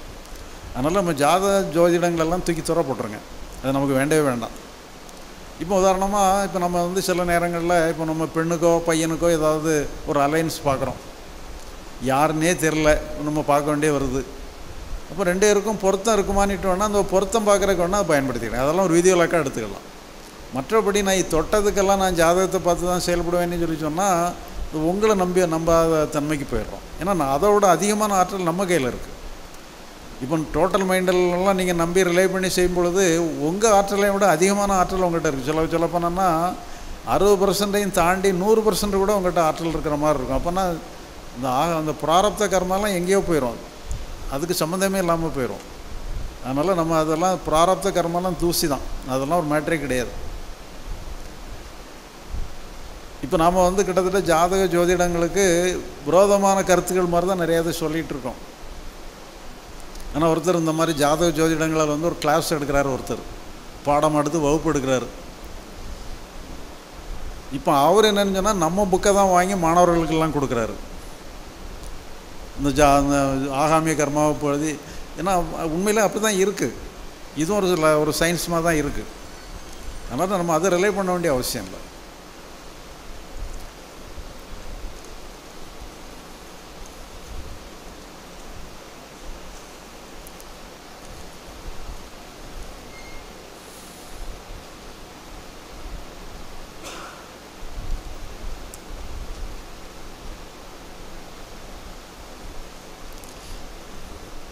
ஒருத்தர் கேட்டிருக்காரு, திறந்த மனதுடன் இருக்க முடியவில்லை, ஏதாவது ஒரு எதிர்பார்ப்பு வரத்தான் செய்கிறது, இதற்கு தீர்வு என்ன? இல்லை, மனசுங்கிறத நீங்கள் மூடியே வைக்க வேண்டாம், அது திறந்து இருக்கட்டும், அதை பற்றி ஒன்றும் பிரச்சனை இல்லை. திறந்த மனசோடு இருக்கிறது தான் கரெக்டு, அது மூடவும் முடியாது. அது அதனால் அது இருந்துட்டு போட்டோம். நமக்கு வந்து எது வேணுமோ அதை எடுத்துக்கிடுங்க. எதிர்பார்ப்புங்கிறது கூட வரும், இருந்தாலும் நீங்களாக முடிவு எடுத்துக்கிடணும். இது நமக்கு வேணும், இது வேண்டாம், இது உங்கள் கையில் தான் இருக்குது. அதுவாக வர்றது வேறு, நீங்களாக செயல்படுறது வேறு. எதிர்பார்ப்புங்கிறது அதுவாக வரட்டும். இப்போ நீங்களாக முடிவு எடுக்கிறது கூட அது ஒரு வகையான எதிர்பார்ப்பு தான். அந்த எதிர்பார்ப்பை வந்து நீங்களாக செய்கிறது, அதை வந்து நீங்கள் எடுக்கிற முடிவு, இப்படி செய்யணும், இப்படி செய்யக்கூடாது, இங்கே மாதிரி போகும்போது அந்த தேவையில்லாத எதிர்பார்ப்புகள் அதுவாக வந்துன்னா அதை கூட நீங்கள் நிராகரிக்கிற முடிவை கூட எடுத்துக்கிடுங்க. இது நமக்கு சரிப்பட்டு வராதுன்னுட்டு முடிவு எடுத்துக்கிடுங்க. அப்போ வந்து உங்கள் முடிவு எடுக்கிற உடைய கெப்பாசிட்டி நீங்கள் கொஞ்சம் டெவலப் பண்ணிக்கிடுங்க. எதை எப்படி முடிவு எடுக்கணுங்கிற மாதிரி ஒரு டெவலப் பண்ணிக்கிட்டீங்கன்னு சொன்னால் காலப்போக்கில் வந்து உங்களுக்கு எல்லாமே சுலபமாக போயிடும்.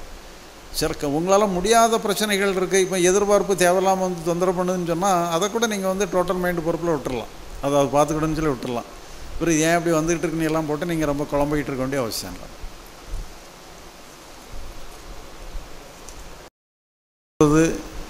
இயல்புதான் எனும்போது மனம் ஏன் எதிர்மறை எண்ணங்களையே எப்பொழுதும் சிந்திக்கிறது? நேர்மறையான எண்ணங்கள் தோன்றுவது குறைவாகவே இருக்க காரணம்.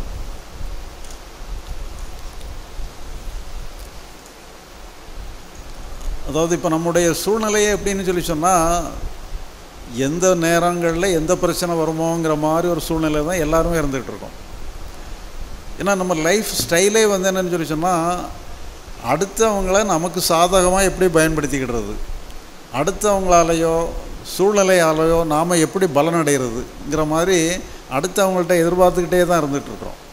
அப்போ என்னென்னு சொல்லி சொன்னால், நமக்கு வந்து அடுத்தவங்கள்ட்ட இருந்து ஏதாவது ஆபத்து வந்துடுமோ, அதுக்கு டிஸ்டர்பன்ஸ் வந்துடுமோங்கிற மாதிரி தான் ஒரு இயற்கையினுடைய அமைப்பே அப்படி தான் இருக்குது. அதனால் எதிர்மறையான எண்ணங்கள் தான் ஈஸியாக வரும், அது இயற்கை. அதனால் அதை நம்ம ஒன்று குறை சொல்ல முடியாது.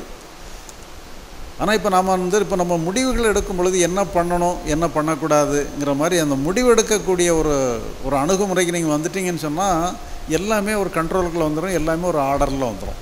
ஆனால் அதே நேரத்தில் ஒரே நாளில் இதெல்லாம் வந்துடும்ட்டுலாம் நினைக்கக்கூடாது. முடிவு எடுக்கிற வந்த பிறகு சிறுக அதனுடைய ஆற்றல் அப்படியே உங்களுக்கு எல்லாமே வந்துடும்.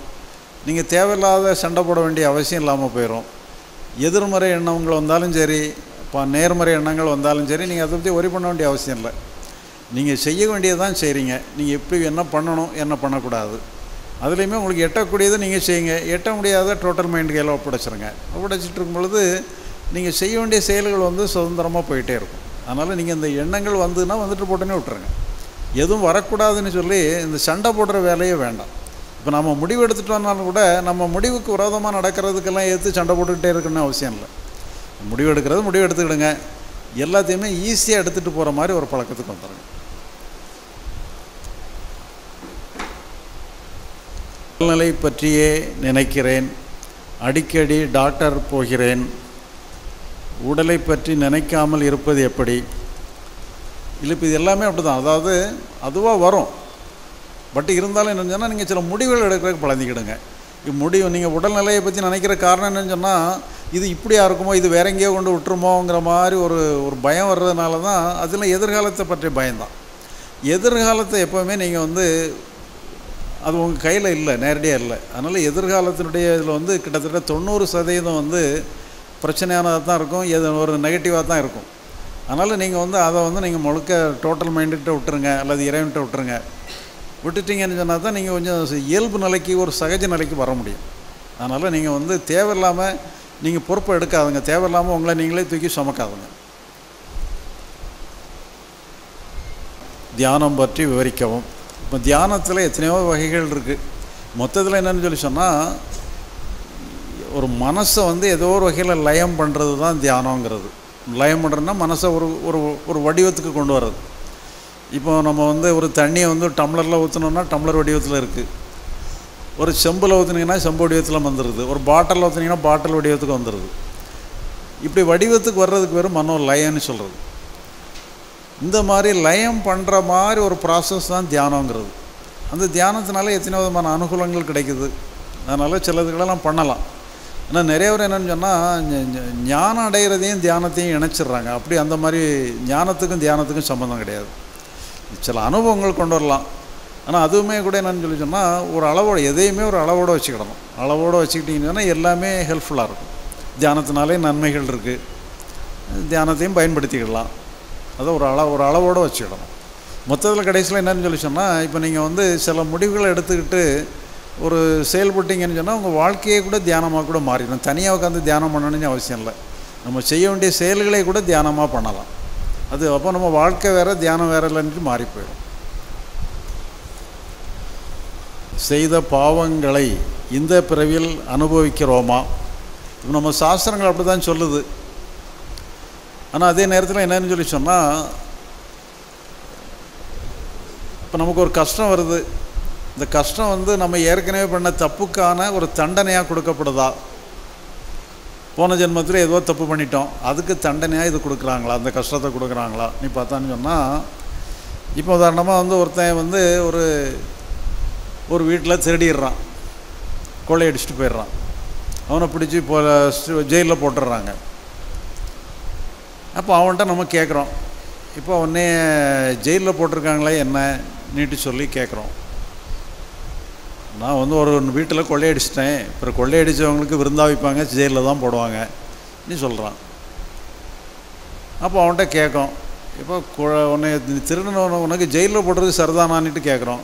அம்மா அப்புறம் தப்பு பண்ணால் தண்டனையாக கொடுக்குறது தானே கரெக்டு, ஏன் எந்த தண்டனை கொடுக்குறாங்க நீ கேட்டால், இப்படி தண்டனை கொடுத்தானா நான் கொஞ்சம் அந்த மாதிரி தப்புகள்லாம் பண்ணக்கூடாதுன்னு சொல்லி எல்லாரையும் திருத்துறதுக்காக இந்த மாதிரி என்ன ஜெயிலில் போட்டிருக்காங்கன்னு சொல்லி ஒரு திருடன்ட்ட கேட்டாலும் அவனே சொல்லிடுவான். இப்போ நமக்கு வந்து ஒரு கஷ்டம் வருது, போன ஜென்மத்தில் பண்ண தப்புக்காக இந்த கஷ்டம் வருதுன்னு சொன்னால், என்ன தப்பு பண்ணதுக்காக இந்த கஷ்டம் வருதுன்னு யாருக்காவது தெரியுமா? யாருக்கும் தெரியாது. இப்போ அதனால தான் என்ன சொல்லி சொன்னால், ஒரு தப்புக்கான தண்டனையாக கொடுக்கப்படலை.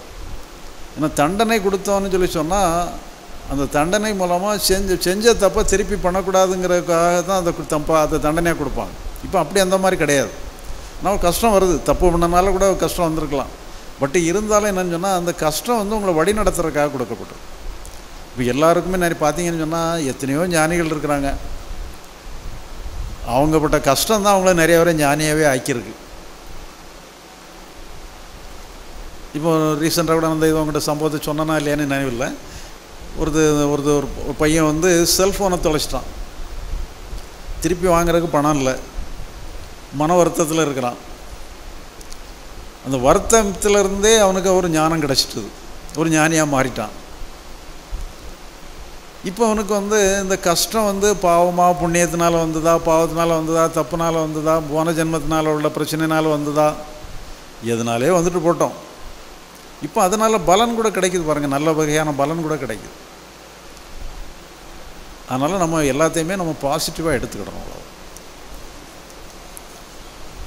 அவ்வளோ பற்றிய சிந்தனையே வருகிறது, காரணம் இல்லாத பயமும் வருகிறது.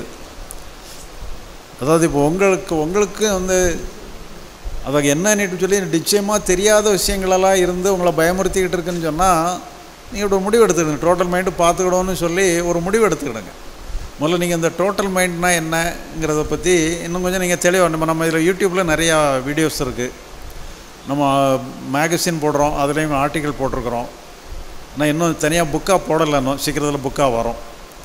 அதனால் அந்த புக்கில் நீங்கள் அல்லது நீங்கள் இப்போ ஏற்கனவே போட்டதுலையோ அல்லது இந்த வீடியோஸ் நீங்கள் அதுவும் ஏதாவது வேணும்னு சொன்னால் கேட்டு எங்களுக்கு கூட ஒரு மெசேஜ் போட்டு விடுங்க. நாங்கள் அந்த பாட்டை அந்த பகுதியை உங்களுக்கு அனுப்பி விடுறோம். நீங்கள் அதை இன்னும் கொஞ்சம் டீட்டெயிலாக கூட பார்க்கணும் பாருங்கள். பார்த்துட்டிங்கன்னு சொன்னால் தேவையில்லாத பிரச்சனைகளை நீங்கள் தூக்கி சுமக்க வேண்டியதில்லை. எது பிரச்சனையோ அந்த பிரச்சனையை வந்து நீங்கள் உங்களுக்கு எட்டக்கூடியதை நீங்களே டீல் பண்ணுங்கள். எட்டாத பகுதியாக இருக்குது. இப்போ உடலில் நம்ம ஓயாமல் அதை பற்றியே நினச்சிக்கிட்டு இருக்கிறோம், அது நம்மளுக்கு தொந்தரவாக இருக்குது, நோய் இன்னும் கொஞ்சம் அதிகமாகுதுங்கிற மாதிரி இருந்துன்னு சொன்னால் இதெல்லாம் உங்களை மீறின பகுதியாக இருக்குது. இப்போ இறைவன் பார்த்துக்கிட்டான்னு சொல்லி விட்டுருங்க. விட்டுட்டிங்கன்னு சொன்னால் ஆட்டோமேட்டிக்காக உங்களுக்கு எல்லாமே தன்னாலே சரியாயிரும்.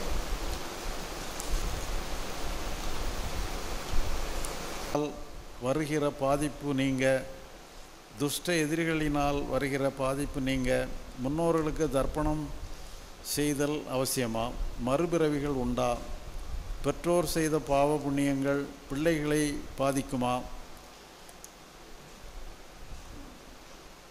நம்மை கடிக்கும் கொசுக்களை அடிப்பது பாவ பதிவில் சேருமா?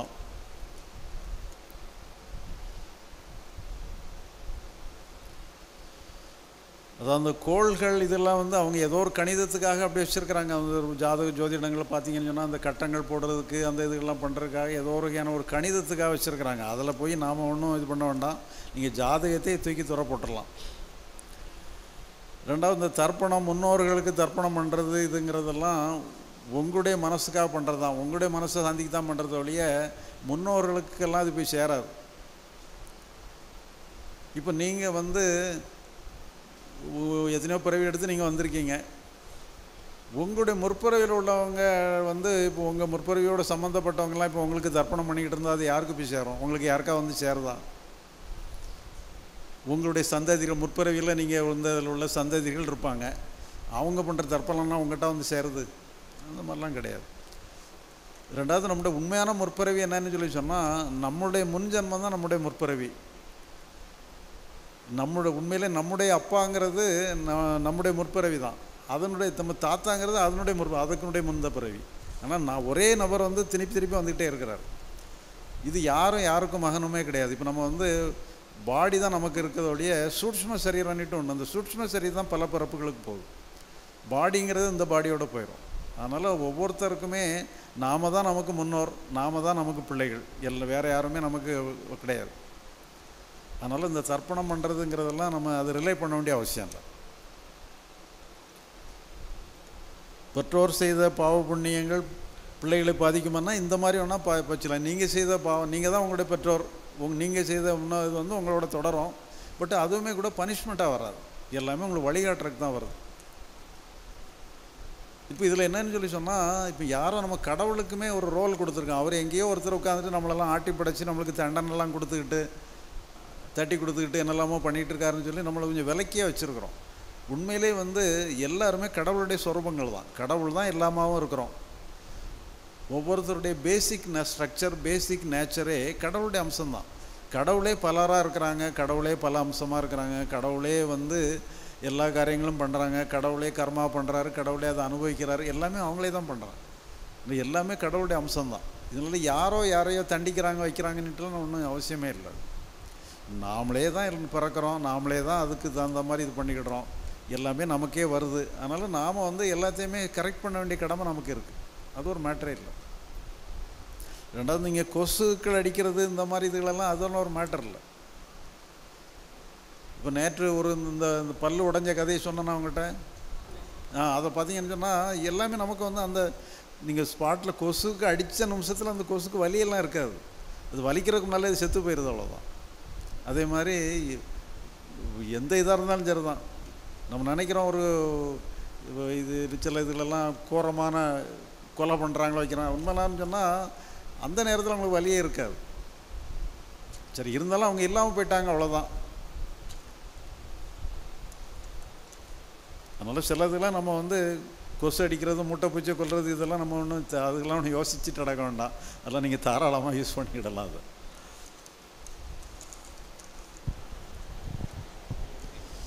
ஐயா வணக்கம். எங்களுக்கு பொறுத்தளவில், அதாவது என்னை பொறுத்தளவுன்னு சொல்லிக்கலாம், ஞானிகள் அப்படின்னு சொன்னால் ஒரு பெரிய கட்டமைப்பு கொடுத்து வச்சுருந்தாங்க. அவருக்கு முக்காலமும் தெரியும், நாம் ஏத்தால போய் நின்னால் நம்ம மனசில் உள்ளது ஃபுல்லாக தெரியும். அவர் இருக்கிற இடத்துல இருந்தாலே நமக்கு ஒரு பெரிய அனுபவங்கள் கிடைக்கும் அப்படிங்கிற மாதிரி சில விஷயங்களை நான் கேள்விப்பட்டு படித்து அப்படி ஒரு விஷயங்கள் என் மனசுலேயும் என் புத்திலையும் பதிஞ்சிருக்கு. அதுக்கும் ஞானத்துக்கும் சம்மந்தம் உண்டா, அல்லது நீங்கள் இவ்வளோ எளிமையாக எனக்கு ஒரு அப்பா மாதிரி இல்லை ஒரு தாத்தா மாதிரி ஒரு அழகான ஒரு அறிவுரை சொல்கிறீங்க, இதுதான் உண்மையான ஞானமா, இல்லை அது அவங்க சொன்னது உண்மையான ஞானமா, அவங்க எதை வச்சு அப்படி சொல்கிறாங்க, இந்த மாதிரி விஷயங்களுக்கு தங்கள் பதில். இப்போ அதெல்லாம் அப்படியெல்லாம் சக்திகள் இருக்குது. ஆனால் அது அமானுஷ்யமான ஆற்றல்கள், அது நம்ம டெவலப் பண்ணிக்கலாம். அப்படியெல்லாம் ஆற்றல் இருக்கிறவங்களுக்கு ஞானமே இல்லாமல் கூட இருக்கலாம்.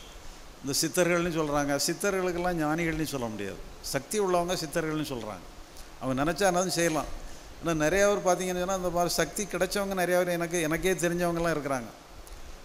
ஆனால் அவன் என்னன்னு சொல்லி சொன்னால் அவங்க சக்தியை அடுத்தவங்களுக்கு பிரயோகம் பண்ணான்னு சொன்னால் இந்த இப்போ ஒரு உதாரணமாக இப்போ நீங்களே அந்த சக்தி உங்களுக்கு இருக்குன்னு வச்சுக்கோங்க. ஒருத்தர் நோயை குணப்படுத்தக்கூடிய ஆற்றல் உங்களுக்கு இருக்குன்னு வச்சுக்கிடுங்களேன். நீங்கள் ஒருத்தர்கிட்ட நோயை குணப்படுத்திடுறீங்க, ஆனால் அந்த நோய் உங்களுக்கு வந்துடும். பிறகு நீங்கள் என்ன பண்ணிக்கிறீங்கன்னா யாராவது நம்மளை தொந்தரவு பண்ணக்கூடாதுன்னு சொல்லி ஓடி ஒழிக்க வேண்டிய நிலைமை வந்துடும். நிறைய பேர் அப்படி தான் இருக்கிறாங்க. ஏன் அப்படி ஆகுதுயா? அப்போ அவர் ஒரு மருத்துவர் தானே, அவர் எந்த வழி, இப்போ எம்பிபிஎஸ் படிச்சுட்டு ஒரு நோயை குணப்படுத்துகிறாங்க, அவர் ஒரு சேவை தான் செய்தார். அதேமாதிரி அவர் சித்தர், அவரால் முடியுது, ஏதோ ஒரு வழியில் அவர் அதை தெரிஞ்சிருக்காரு அந்த டெக்னிக்கை, அவருக்கு ஏன் அது பாதகமாக மாறுது? இல்லை, அதான் அந்த ஒரு அணுகுமுறையே வேண்டாம், அது தவறான அணுகுமுறை. அந்த மாதிரி அது நாம் நினைக்கிறோம் நிறைய சக்திகள் இருந்தால் முக்காலம் உணர்ந்து ஞானின்னுட்டு அப்படிலாம் திரிகால ஞானின்னு எல்லாம் சொல்லுவாங்க. அதெல்லாம் சரியில்லை. அதெல்லாம் நீங்கள் ரிஜெக்ட் பண்ணிடுங்க. இப்போ எனக்கெல்லாம் ஆரம்ப காலத்தில் ராமகிருஷ்ண பரமஹம்சர் தான் ஆதர்சனமாக எடுத்து இது பண்ணிகிட்டு இருந்தோம். அவர் எப்போவுமே இந்த சித்துக்கள் சக்திகளெல்லாம் பழித்து சொல்லுவார், ரொம்ப மோசமானது, அந்த பக்கம் திரும்பிடாதுங்க, உங்களை வாழ்க்கையை நாசம் பண்ணிடும், இந்த மாதிரி சொன்னனால எங்களுக்கு அதில் ஆர்வமே இல்லாமல் போச்சு. இப்போ இல்லைன்னா நாங்களும் ஏதாவது சக்தி கிடைக்குமான்னு சொல்லி கூட பயிற்சிகளை பண்ணிகிட்டு இருப்போம். அந்த மாதிரி அந்த பயிற்சிகளுக்கே போகலை. இப்போவும் நிறையா பேர் இருக்கிறாங்க, அந்த மாதிரிலாம் இருக்கிறாங்க.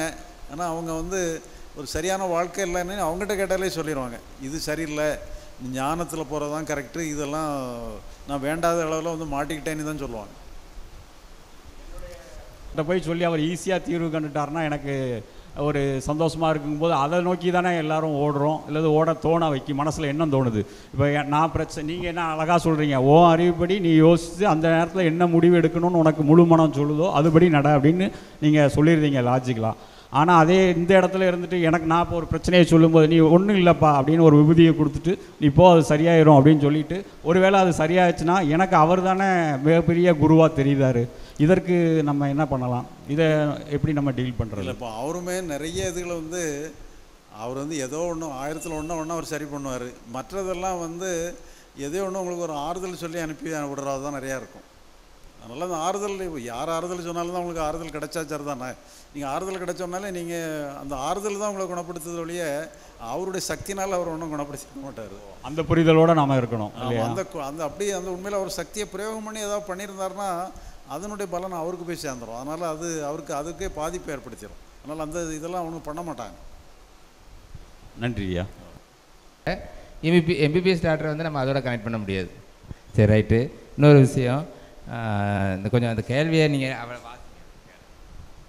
ஏன்னா நம்ம உணர்வு மனதிலே தான் இருக்கோம், கேட்கவா வேண்டாமா எழுதி கொடுக்கோம். இன்னும் அந்த டோட்டல் மைண்டுக்கு ஒருத்தரும் வர மாட்டேங்கிங்க. நம்ம படித்து என்ன ஒரு பிரயோஜனம் வேண்டாமா?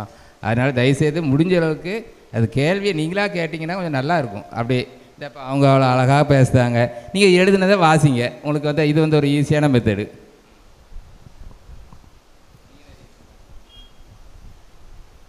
நம்ம எடுக்கிற முடிவு மட்டுமே அது செயலாக மாறிடுவாங்க. எப்படி நல்ல முடிவுகளாக எடுத்துக்கோங்கன்னு சொல்கிறீங்க, நல்ல முடிவுகளாக எடுத்துக்கோங்கன்னு சொல்கிறீங்க இல்லையா? சில விஷயங்களில் நம்ம எடுக்கிற முடிவுகள் மட்டுமே செயல்களாகுமா அப்படின்னு கேட்குறேன். இல்லை, அதாவது நீங்கள் முடிவெடுத்தீங்கன்னா உங்களை பொறுத்தல சரிதானே. உங்களை பொறுத்த சரியில்லைன்னா உங்களுக்கே தெரியும், சரியான முடிவு எடுக்கலைன்னு தெரிஞ்சிடும். சரியான முடிவு எடுத்துக்கிடுங்க. சரியான முடிவு எடுக்கலைன்னு சொன்னால் அது முடிவு எடுக்கிறது எதுன்னு சொல்லி சொன்னால், சரியான முடிவு எடுக்கலைன்னாலுமே சரியான முடிவு எடுத்தோமா எடுக்கலைன்னு சொல்லிட்டு இருந்தீங்கன்னா அப்போ கான்சியஸ் மைண்டு தான் செயல்படுன்னு அர்த்தம். சரியாக டோட்டல் மைண்டே ஒரு முடிவு எடுக்குன்னு வச்சுடுங்க. அப்போ அது அப்படி நல்லா எடுத்தோமா சரியாக எடுத்தோமா தப்பாக எடுத்தோமானெல்லாம் யோசிக்காது, முடிவு எடுக்கும், செயல்பட்டுக்கிட்டே போயிட்டே இருக்கும்.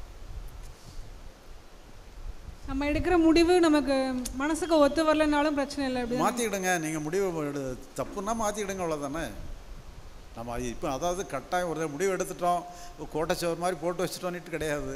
ஒரு சும்மா ஒரு கோடு போட்டு வச்சுருக்கோம், முடிஞ்சுன்னா அந்த ஒரு கோட்டுக்கு இந்த பக்கமே போயிட்டே வாங்க, ஒரு அவசரத்துக்கு கோட்டுக்கு அந்த பக்கம் கூட போங்க, தப்பு இல்லை. நீங்கள் சோறு மாதிரி கட்டிட்டீங்கன்னு சொன்னால் தாண்டவே முடியாது, அந்த மாதிரி ஆயிரும். நம்ம எடுக்கிற முடிவுங்கிறது ஷேப்பிங் ஆஃப் மைண்டு தானங்க, அது ஒரு மனசை ஷேப் பண்ணுற மாதிரி தானங்க. எப்படி? ஆமாம், நீங்கள் எடுக்கிற முடிவுக்கும் வந்து உண்மையிலே அது உங்களை அட்ராக்ட் பண்ணுதில்ல. நீங்கள் இப்போ நான் ஒரு தேள் உதாரணம் சொன்னேன் பார்த்தீங்களா, சொல்லப்போனான்னு சொன்னால் அதுக்கு முக்கியத்துவம் கொடுத்துட்றோம். அந்த தேள் தான் முக்கியம்னுட்டு சொல்லி வரும்பொழுது மற்றதெல்லாம் டைவர்ஷன் ஆயிடுது, நம்ம கவனம் அங்கேயே போயிடுது. அதே மாதிரி நீங்கள் முடிவு எடுத்துக்கிட்டீங்கன்னு சொன்னால் அந்த முடிவு சம்மந்தப்பட்டது தான் உங்களுக்கு பிரதானமாக தெரியும். அது இது வந்து நம்ம ஒரு எடுத்தளவு ஹார்ட் அண்ட் ஃபாஸ்ட்டாக சொல்ல முடியாது. நீங்கள் வந்து ட்ரையல் அண்ட் எரராக பண்ணி பார்க்கணும். பண்ணி பார்த்து இது வாழ்க்கையினுடைய பிரச்சனை. அது முடிவெடுத்து நீங்கள் செயல்பட்டு பாருங்கள். நீங்கள் நடைமுறையில் தான் அதை பரிச்சித்து பார்த்து தான் வழங்கிட முடியும். நன்றிங்க. அந்த நல்ல முறையில் செய்ய என்ன பெஸ்ட்டு ஸ்ட்ராட்டஜி பின்பற்றணும்? இப்போ அதுக்கு தான் நம்ம இந்த இது சொல்கிறோம், டோட்டல் மைண்ட், கான்சியஸ் மைண்டுங்கிற கான்செப்டை புரிஞ்சுக்கிடுங்க. தாட்னா என்ன, திங்கிங்னா என்னன்னு புரிஞ்சுக்கிடுங்க. சில முடிவுகள் எடுக்கணுங்கிறத புரிஞ்சுக்கிடுங்க. இதெல்லாம் ஸ்ட்ராட்டஜி தான். அப்படின்னு சொல்லி சொன்னால் மொத்தத்தில் என்னென்னு சொல்லி சொன்னால் நீங்கள் உங்களுக்கு நீங்களே சண்டை போடக்கூடாது. இந்த முடிவுகள்லாம் எடுக்காமல் விட்டுட்டீங்கன்னு சொன்னால் உங்களுக்கு நீங்களே சண்டை போடும். இப்படி செஞ்சோமா சரியாக இருக்கா, அப்படி செஞ்சால் சரியாக இருக்கான்னுட்டு வந்துக்கிட்டே இருக்கும். அப்புறம் முடிஞ்சு போச்சுன்னா முடிஞ்சு போனதெல்லாம் முடிஞ்சு போச்சுன்னு விட்டுறோம். அதெல்லாம் இப்படி சில முடிவுகள்லாம் எடுத்துக்கிட்டிங்கன்னு சொன்னால் முடிஞ்சு போனதெல்லாம் முடிஞ்சு போச்சு, அடுத்தது என்ன செய்யணும், இப்படி இதெல்லாம் முடிவுகள். இந்த மாதிரி முடிவுகள்லாம் எடுத்துக்கிடும் பொழுது அந்த முடிவுகளே வந்து உங்களை பக்கபலமாக இருந்து கூப்பிட்டு போகும். அப்போ நீங்கள் அந்த கோட்டைக்குள்ளே இருந்து நீங்கள் செயல்படுறது சுலபம். நீங்கள் தெருவில் நின்று சண்டை போடுறத விட கோட்டைக்குள்ளே இருந்து சண்டை போட்டிங்கன்னா ஒரு பாதுகாப்பு வந்துடும்.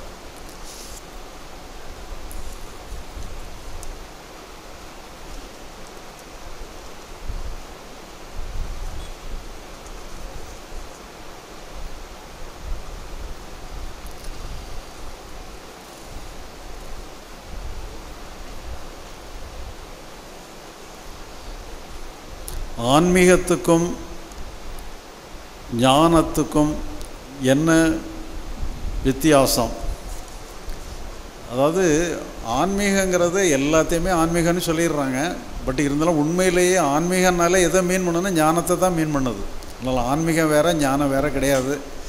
உண்மையான ஆன்மீகங்கிறது உண்மையான ஞானம். ஞானத்தை சொன்னால் மட்டும்தான் அது ஆன்மீகம், இல்லைன்னு சொன்னால் அது ஆன்மீகமே கிடையாது. அதனால் ரெண்டுமே ஒன்றுன்னு தான் நம்ம எடுத்துக்கணும்.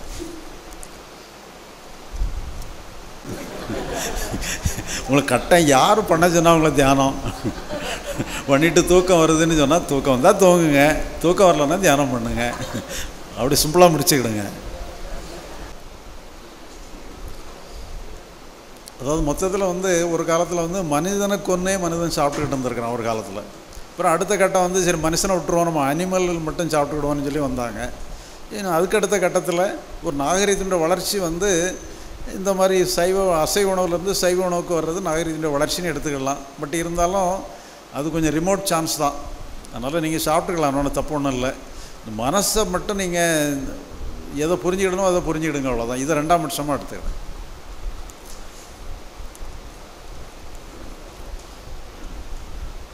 ஞானம் பெறுதல் என்றால் என்ன? ஞானம் பெற்ற அந்த கணத்தில் புத்தர், மகாவீரர், இயேசு, நீங்களும் தான் என்ன உணர்ந்தீர்கள்? அனுபவம் எப்படி இருந்தது? அது நம்ம ஏற்கனவே அதை பற்றிலாம் போய் பேசிட்டோம். அதாவது ஞானம்னு சொல்லி சொன்னால் நாம் என்னதையோ ஒன்று பண்ணி எதையோ அடையிறதுங்கிற மாதிரி கிடையாது. நம்ம வந்து எதையோ அடையணும், எதையோ வடிவமைக்கணும், இது இப்படி இருக்கணும், இது இப்படி இருக்கக்கூடாதுன்னு சொல்லி போராடிக்கிட்டு இருந்த நாம் வந்து அது அதுவாக எங்கிட்டுன்னுட்டு விட்டு கொடுத்துட்றோம், அவ்வளோதான். மொத்தத்தில் நம்முடைய மனசுக்கே விட்டு கொடுத்துட்றோம். நீ எப்படி வேணாலும் இருந்துட்டு போப்பான்னு சொல்லி விட்டு கொடுத்துட்றோம். அப்படி ஒரு உண்மையிலே நாம் வந்து சுதந்திரம் கொடுத்துட்றோம். அதுக்கு நம்ம சுதந்திரம் கொடுத்துட்டு நாமளே சுதந்திரம் அடைஞ்ச மாதிரி நம்ம நினச்சிக்கிடுறோம். ஆனால் உண்மையிலே வந்து மனசை சுதந்திரமாக விடுறதை கற்றுக்கிடுறது தான். நம்ம ஏதோ ஒரு வகையில் நம்மளை அறியாமலேயே அந்த சுதந்திரமான, ஏன்னா அதுக்கு மேலே ஒன்றும் இப்போ எல்லாருமே முயற்சி பண்ணி இதுக்கு மேலே முயற்சி பண்ண முடியலைங்கும்போது என்ன பண்ண முடியும்? முயற்சி பண்ணக்கூடியதை பண்ணலாம், பண்ண முடியாதுங்கும்போது நம்ம அமைதியாகிடுறோம். அந்த மாதிரி ஒரு கண்டத்தில் தான் எல்லாருமே அடுத்த கட்டத்துக்கு போகிறாங்க. அதனால் பேசிக்கலாக எல்லா ஞானிகளும் ஒரே இடத்துல தான் இருக்கிறாங்க. இந்த மாதிரி சில தியானங்கள் பண்ணி அனுபவங்கள் அடைகிறதுங்கிறது வேறு, ஞானம் அடைகிறதுங்கிறது வேறு. ஞானங்கிறது நமக்கு அங்கே ஒன்றும் பண்ண வேண்டியதில்லைங்கிறத புரிஞ்சுக்கிடுறது தான். புரிஞ்சுக்கிடும் பொழுது அது மனசெல்லாம் அதுவாக இயங்குது. அது அதுவாக இயங்குறது நம்ம கண்டுக்கிடும் பொழுது சிலவங்களுக்கு அது ஆனந்த கூட ஏற்படுத்தலாம், நிறைய உணர்வுகளை ஏற்படுத்தலாம். ஆனால் அதெல்லாம் கூட கொஞ்ச நேரம் இருக்கும், போயிடும். ஆனால் முக்கியமாக என்னென்னா இந்த சுதந்திரம் தான் பெர்மனெண்ட்டாக இருக்கும். அது போக்கில் இயங்குகிற ஒரு இதை நீங்கள் கண்டுபிடிச்சிட்டிங்கன்னு சொன்னால் அது இயங்குறது எதுவுமே நம்ம அங்கே தங்கியிருக்காது. ஒரு ஆறு ஓடிக்கிட்டே இருக்கிற மாதிரி நம்ம மனசே ஒரு உயிரோட்டமான ஆறாக மாறிடும். அதுதான் வித்தியாசம்.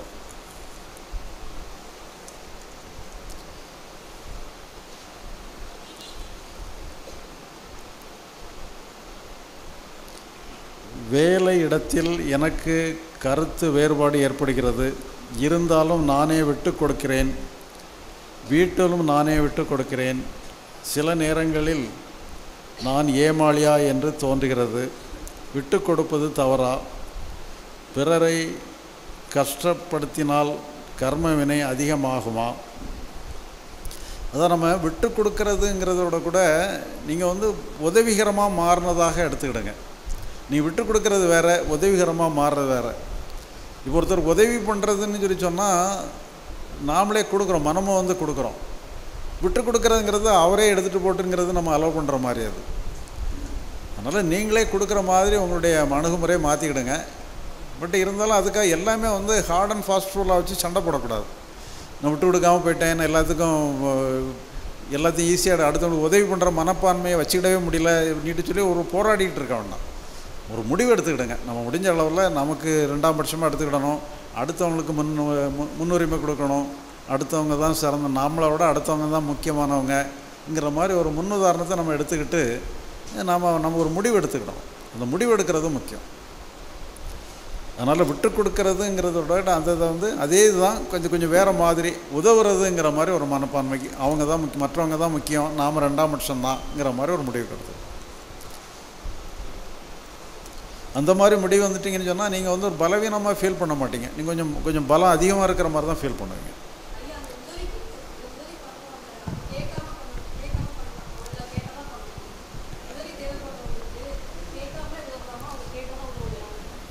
இல்லை, அது நீங்கள் சந்தர்ப்ப சூழ்நிலையை பொறுத்து வச்சுக்கிடுங்க. அதுக்காக நீங்கள் தெருவில் போகிறவங்களுக்கெல்லாம் போய் உதவி பண்ணிக்கிட்டே இருக்கணும்னு அவசியம் இல்லை. கேட்டு உதவி பண்ணால் தான் போதும். இப்போ சில நேரங்களில் அவர் கேட்குறதுக்கு தயங்கிக்கிட்டு இருப்பார், ஆனால் உண்மையில் உதவி தேவைப்பட்டவராக இருப்பார், அவர் உதவி பண்ணுங்க. இது ரெண்டாவது, உதவி பண்ணுறதுக்கு உங்களுக்கு முதல்ல இருக்கணும்ல, உதவி பண்ணுறக்கூடிய ஆற்றலாம். சொல்லப்போனால் நீங்களே அவர்கிட்ட உதவி வாங்கக்கூடிய கண்டிஷனில் நீங்கள் இருந்தீங்கன்னு வச்சுக்கிடுங்க, நீங்கள் எப்படி அவருக்கு உதவி பண்ண முடியும்? ஆனால் இருந்தாலும் உங்களுடைய மனநிலையை நம்மளால் முடிஞ்ச உதவியை பண்ணுவோங்கிற ஒரு மனநிலைக்கு வர்றது தான் முக்கியம். உதவி பண்ணுறது செயலில் காட்டுறது கூட 2ஆம் பட்சம்தான். மனநிலையில் ஒரு மாற்றத்துக்கு வாங்க.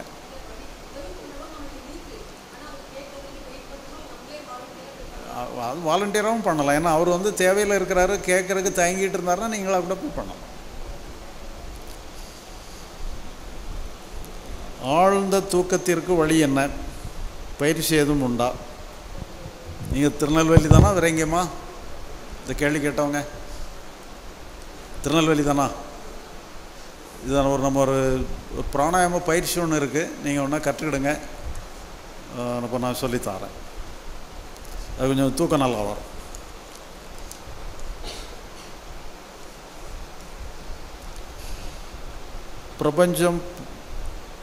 பிரபஞ்சம், பொருட்கள், உயிரினம், மனித இனம் ஏன் தோன்றியது? ஏன் திருவிளையாடல்? நீங்களே சொல்லிட்டீங்க திருவிளையாடல்னுட்டு. திருவிளையாடலாகவே எடுத்துக்கிடுங்க. இப்போ யாரையோ படைக்கலை, அவரே தான் எல்லாமாவும் இருக்கிறார். இப்போ ஒருத்தர் இன்னொருத்தர் படுத்தி இது பண்ணிவிட்டு கஷ்டப்படுத்திட்டான்னு சொன்னால், ஏப்பா இப்படியெல்லாம் படைச்சி கஷ்டப்படுத்துகிறான்னு சொன்னால் அவரே. இப்போ நீங்கள் ஒருத்தர் அடிக்கிறாருன்னு வச்சுக்கிடுங்க, ஏப்பா அவரை அடித்து இப்படி துன்பப்படுத்துகிறான்னு சொல்லி கேட்கலாம். இப்போ நம்மளை அடிச்சுக்கிட்டோன்னு சொன்னால் அவர் தட்டி கொடுக்குறாருன்னு தான் சொல்லுவோம்ல, அடிக்கிறாருன்னு சொல்ல மாதிரிலாம். இப்போ அதனால் இறைவன் எல்லாமே இறைவனாக தான் இருக்கிறாரு, எல்லாம் அவராக தான் சொல்ல போனால் திருவிளையாடல் தான் நடக்குது.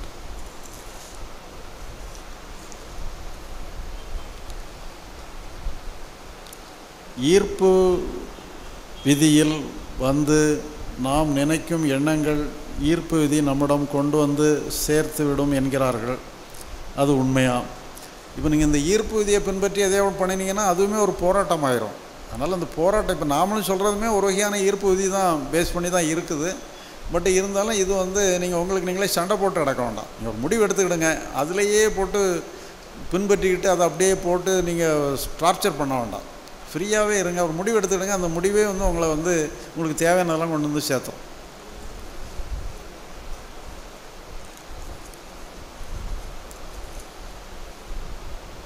நாட்களில் அஷ்டமி, நவமி, மேல் நோக்கு நாள், கீழ் நோக்கு நாள், அமாவாசை. இப்போ இதில் வந்து சில இதுகளெல்லாம் பார்த்தீங்கன்னு சொன்னால் இந்த அமாவாசை பௌர்ணமிக்கு வந்து சில நோய்கள் அதிகமாகவும் குறையும் அப்படி இப்படிலாம் கூட இருக்குது. அப்போ ஏதோ ஒரு வகையில் அந்த ஒரு இந்த கோள்களுடைய ஒரு இதுகள் வந்து பாடியில் கூட இதில் ரியாக்ஷன் பண்ணுது. அந்த மாதிரி சில இதுகளுக்கு பார்த்துக்கலாம். வேறு மற்றபடி நல்ல நேரம் கெட்ட நேரங்கள்லாம் பார்க்க வேண்டாம்.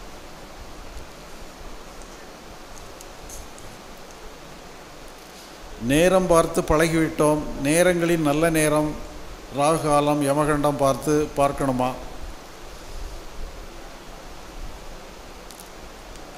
அதுவும் அந்த மாதிரியெல்லாம் பார்த்தீங்கன்னா உங்களுக்கு மனசு கொஞ்சம் வீக் ஆகிரும். அதனால் நீங்கள் அந்த உங்களை நம்புங்க, இந்த சகுனங்களெல்லாம் நம்பாதுங்க.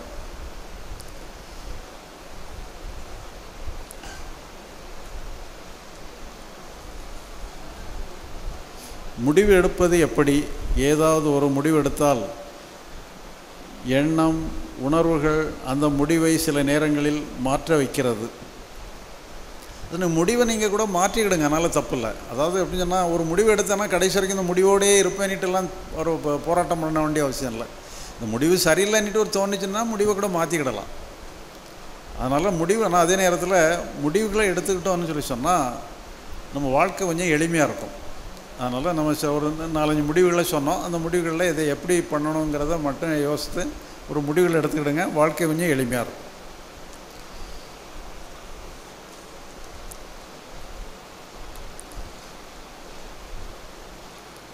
தாழ்வு மனப்பான்மையில் இருந்து எப்படி விடுபடுவது? நான் சரியில்லை என்ற எண்ணத்தில் இருந்து எவ்வாறு விடுபடுவது? அதை நீங்கள் மாற்றிடுங்க. அடுத்தவங்களுக்கு உதவி பண்ணணுங்கிற மனநிலைக்கு வந்துட்டிங்கன்னு சொன்னாலே நீங்கள் அவங்களோட உயர்ந்தவங்களாக மாறிடுவீங்க. அதனால் அடுத்தவங்களுக்கு உதவணுங்கிற எண்ணத்துக்கு வாங்க. சரி, நம்ம ஒரு சின்ன பிரேக் எடுத்துக்கிடுவோம். அடுத்தாப்பில் நம்ம மாலையில் வந்து நம்ம கன்ஃபர்மேஷன், ஏன்னா நாம் வந்து அடைஞ்ச ஞானத்தை நம்ம கன்ஃபார்ம் பண்ணிக்கிடணும். ஏன்னா நம்ம அடைஞ்சது ஞானந்தானான்னுட்டு ஒரு டவுட் வந்துடக்கூடாது. ஞானங்கிறது இவ்வளோ, ஏன்னா இது வந்து ஞானங்கிற பேரில் என்னத்தையும் இல்லாமல் சொல்லி கொடுத்துட்ருக்குறாங்க. அதனால் எது ஞானங்கிறதே கன்ஃபியூஷனாக இருக்குது. அதனால் இதுதான் ஞானம், நம்ம அடைஞ்சது தான் ஞானங்கிற மாதிரி ஒரு தீர்மானத்துக்கு வர வேண்டியது ரொம்ப அவசியமாக இருக்குது. அதனால் அதை நம்ம ஈவினிங் நம்ம பார்ப்போம். இப்போ நம்ம வந்து ஒரு டீ பிரேக் எடுத்துக்கிட்டு ஃபர்தராக சரவணன் ஐயா பேசுவோம்.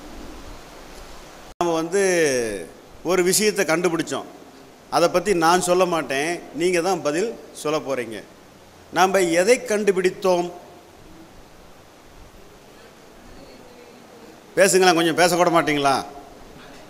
கொஞ்சம் ஜாலியாக பேசுங்கம்மா. மனசில் எந்த வேலையும் இல்லைன்னு கண்டுபிடிச்சிங்க, சூப்பர்.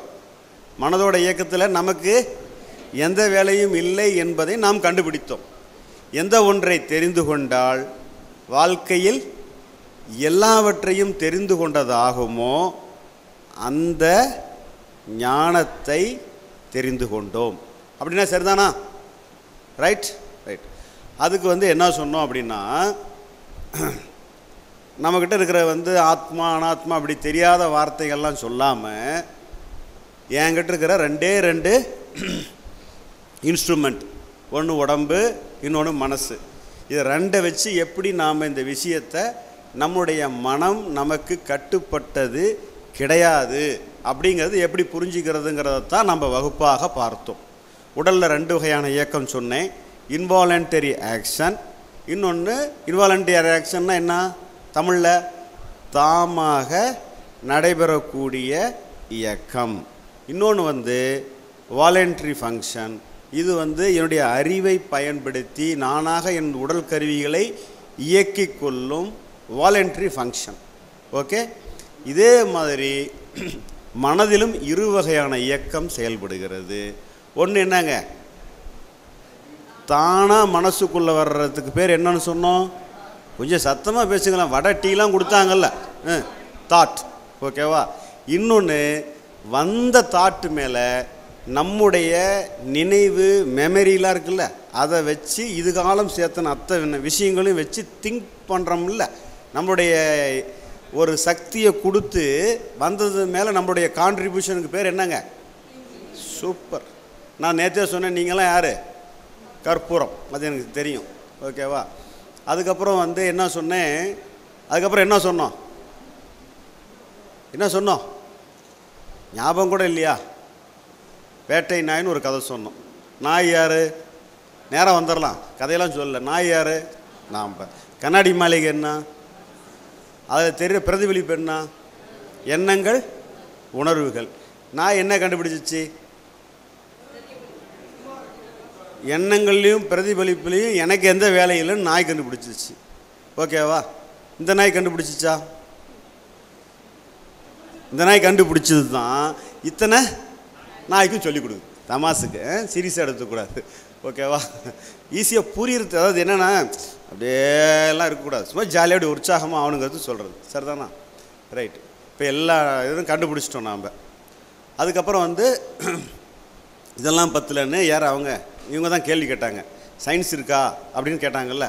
அப்போ நம்ம என்ன பண்ணோம்? அதுக்கு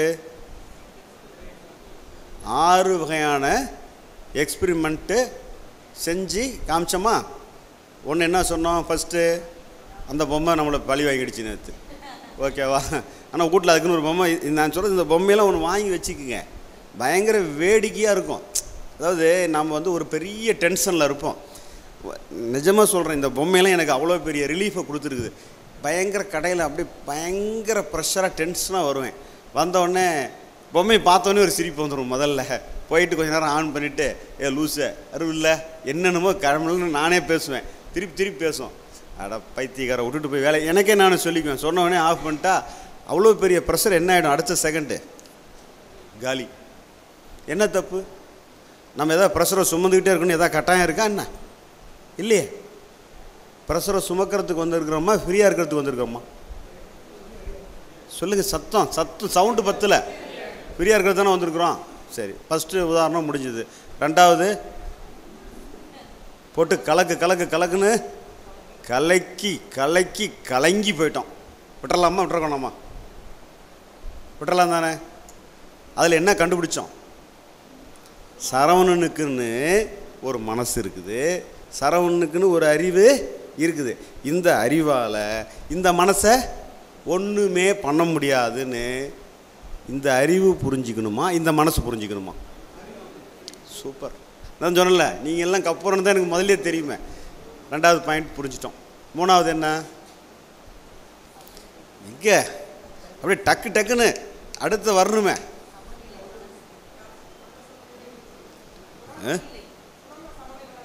இது மனசு மூணாவது சமநிலை நான் சொல்லவே இல்லையே. டார்ச் லைட் சொல்லலையே. நீங்கள் எந்த அளவுக்கு கான்சன்ட்ரேஷனாக கவனிச்சிக்கணும் ஒருத்தர் கூடவா? சரி, நம்மளை இப்போ மேக்கப் போட்டு வந்துருக்கோம்ல, எதை பார்த்து மேக்கப் போட்டோம்?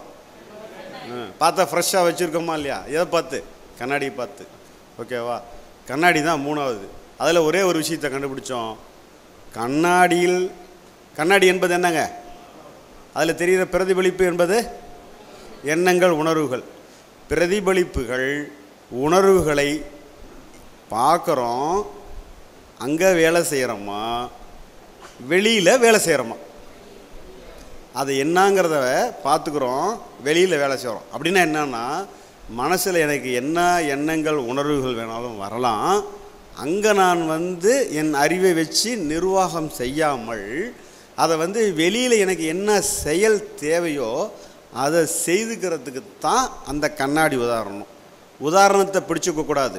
உதாரணத்துக்கு பின்னாடி இருக்கிற மனதின் செயல்பாட்டினுடைய நுட்பத்தை தெரிஞ்சுக்கிறதுக்கு தான் அது சொல்கிற உதாரணம். புரியுதுங்களா? ரைட். அடுத்தது என்ன சொன்னோம்? உருப்பிட மாட்டா, விளங்க மாட்டா, தெண்டத்தில் தெண்டம், கடைசி வேஸ்ட்டில் வேஸ்ட். யார்? நம்ம தான். டார்ச் லைட் சொன்னோம் இல்லையா? ஏன் மூஞ்சிக்கு நேராக அடிக்கணுமா? அதை நான் சொன்னோம்னா சொல்லவே இல்லை போல இல்லை, அவ்வளோ தூரம் விளக்கமாக சொல்லாமல் விட்டுட்டேன். சொல்லலை என்ன? சரி, இப்போ ஃபோன்லேயே அப்படியே ஒரு ஐடியா காமிச்சிட்றேன். யாரும் டார்ச் வச்சுருக்கீங்களா? சார், மொபைல் டார்ச்சே வச்சுக்குவோம். இப்போ அந்த டார்ச்சை நான் தொலைவறதுக்கு நேரம் இல்லை, அதனால் நேராக போயிடுவோம். இப்போ இது ஒரு டார்ச்சுன்னு வச்சுக்கிடுங்க. இன்றைக்கி கொஞ்சம் எக்ஸ்பிளைன் பண்ணிடலாம். இந்த டார்ச்சை என்னுடைய முகத்துக்கு நேராக அடிக்கிறேன். எனக்கு நீங்களாம் தெரிவிங்களா? தெரிய மாட்டீங்க இல்லையா? ஏன்னா இது கம்மியாக இருக்குது. சப்போஸ் அந்த லைட் இருக்குதுன்னு வச்சுக்கிங்க, அந்த லைட் இங்கே வச்சு என் கண்ணுக்கு நேராக அடிக்கிறாங்க. எப்படி யாராவது தெரிவாங்களா? இப்போ அதே லைட்டை இப்படி எனக்கு பின்னாடி வச்சு அடிக்கிறாங்கன்னு வச்சுங்க, எப்படி இருக்கும்? சூப்பராக. அங்கே கொஞ்சம் ஒட்டட்டை இருக்குது, அந்தாண்ட கொஞ்சம் கிழிஞ்சிருக்கு, எல்லாமே தெரியுமா தெரியாதா? ரைட்.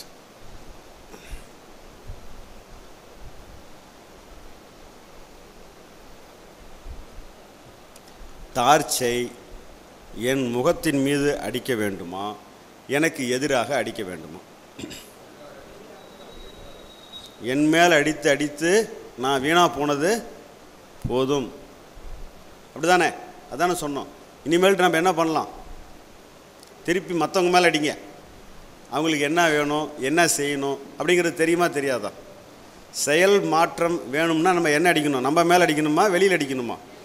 வெளியில் அடிக்கிறதுங்கிறது செயலின் மீது அடித்தல். ஏன் செயலின் மீது அடிக்கணும்? செய்வன திருந்த செய். நிறையா செய்யணுங்கிற அவசியம் இல்லை. செய்கிற செயலை நேர்த்தியாக ஒழுக்கமாக சரியாக செஞ்சால் போதும். 10க்கு பதிலாக 2 செய்யுங்க, 3 செய்யுங்க, 1 கூட செய்யுங்க, ஒழுக்கமாக செய்யுங்க. இங்கே ஒரு திருப்தி இருக்கும். இன்றைக்கி நிஜமாலுமே தண்ணியில் நல்லா குளித்தேன், நிஜமாலுமே நல்லா உட்காந்து சாப்பிட்டேன். என்ன தப்பு? வாழ்க்கையில் வேறு என்ன பண்ண போகிறீங்க?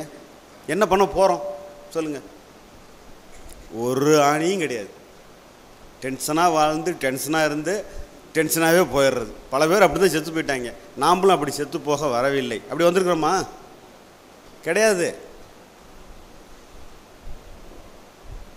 பாரதியார் சொல்லுவார்ல, என்னை வீழ்வேன் என்று. நாமெல்லாம் யாரு? பாரதியார் மாதிரி. வாடா காலா உன்னை காலால் எட்டி உதைப்பேன் அப்படின்னு சொல்லுவார் தெரியுதா? அந்த மாதிரி நாம் புரிஞ்சுக்கிட்டால் நாம் தான் இந்த உலகத்தை ஆட்சி செய்கிறவங்க. யாருங்க? நம்ம தான். புரியுதா? அந்த அளவுக்கு நம்மக்கிட்ட எவ்வளோ பெரிய சக்தி இருக்குது. புரியுதா? மனசு தான் கதாநாயகன். 99.99 யார்? மைண்டு. வெறும் 0.0001 என்னங்க? உடம்பு. வண்டிக்கு 52 சக்கரம் வீல் இருக்கலாம். பெரிய கார்லாம் பார்த்துருக்கீங்களா? ராட்சச ஸ்டேரிங்கு. அத்தனை ஸ்டேரிங் இருக்கா? அந்த ஸ்டேரிங்கை திருப்பினா அவ்வளோ பெரிய வண்டியும் திரும்புதா திரும்பலையா? மைண்டு தான் 99.99. அது வீல் எவ்வளோ பெருசு இருந்தாலும் சரி, எவ்வளோ பெருசாக இருந்தாலும் சரி, அது என்ன பண்ணும்? இந்த ஸ்டேரிங் திருப்புற பக்கம் அது நாய்க்குட்டி மாதிரி திரும்பி வந்துடும். கரெக்டாக? ரைட். அதுக்கப்புறம் டார்ச்சு இப்போ புரிஞ்சிருச்சு இல்லையா? டார்ச் முடிஞ்சிருச்சு. அடுத்தது உடம்புக்கு பயிற்சி செய்யணுமா செய்ய வேண்டாமா? செய்யணும். வாக்கிங் போங்க. உடம்புக்கு உங்களுக்கு எது ஒத்து வருதோ அதை செய்யுங்க. அதில் நம்ம இன்னதுன்னு சொல்லி யாருக்கும் எந்த சஜஷனும் கொடுக்கல. எனக்கு வெறும் மூச்சு பயிற்சி பண்ணாவே நல்லாயிருக்கு, செஞ்சுக்குங்க. என்ன உங்களுக்கு கன்வீனியன்ஸோ அது உங்கள் சாய்ஸ். எனக்கு யோகாசனம் வருது, செய்யுங்க. சரி, எனக்கு மகரிஷி எக்ஸசைஸ் நல்லா வருது, எனக்கு அதே சௌகரியமாக செஞ்சுக்குங்க. உடலுக்கு ஒரு பயிற்சி அவசியம் செய்யுங்க. செய்யலேன்னு கில்ட்டு ஆகலைங்க, ஆயிக்காதீங்க. ஒரு நாள் செய்யலைன்னா ஒன்றும் தப்பும் ஆகிடாது. இன்றைக்கி ஏதோ வேலை நிமித்தம் பணி நிமித்தம் செய்யலை, பரவாயில்ல, நாளைக்கு செஞ்சுக்கலாம். அதனால் என்ன? ஆனால் அடுத்த நாளாவது செய்யணும். அதையே ரெகுலர் ஆக்கிக்காமல் இருந்துக்கிட்டால் போதும். புரிஞ்சுதா? அந்த மாதிரி உடலுங்கிறது 0.001 தான் மேட்ரு. மெயின் கதாநாயகம் மைண்டு தான். புரிஞ்சுதா? இப்போ இதை முடிச்சிட்டோம். உடலை சமநிலைப்படுத்தணும். மனசை கை வச்சாவே தகராறு, அங்கே வேலையே இல்லை, க்ளோஸ் பண்ணிடுங்கிறது தான் சொன்னோம். அதுக்கப்புறம் கடைசியாக ஒன்று சொன்னோம், எதை புரிந்து கொள்ள வேண்டும்? எதை புரிந்து கொள்ள வேண்டும் சொல்லுங்களேன்? எதை புரிந்து கொள்ள வேண்டும்?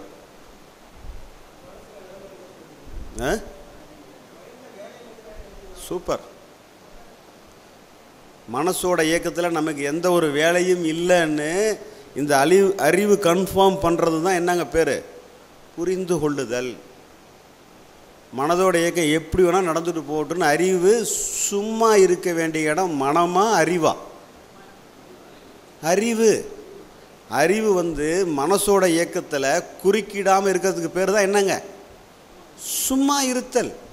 நீ எப்படி வேணா போப்பா, எப்படி வேணா நடந்துக்குப்பா, உன் விஷயத்தில் நான் தலையிடுவதாக இல்லை அப்படின்னு புரிந்து கொள்ள வேண்டியது எது? அறிவு. அறிவு புரிஞ்சுக்கிச்சுன்னா மனசு என்ன ஆகிடும்?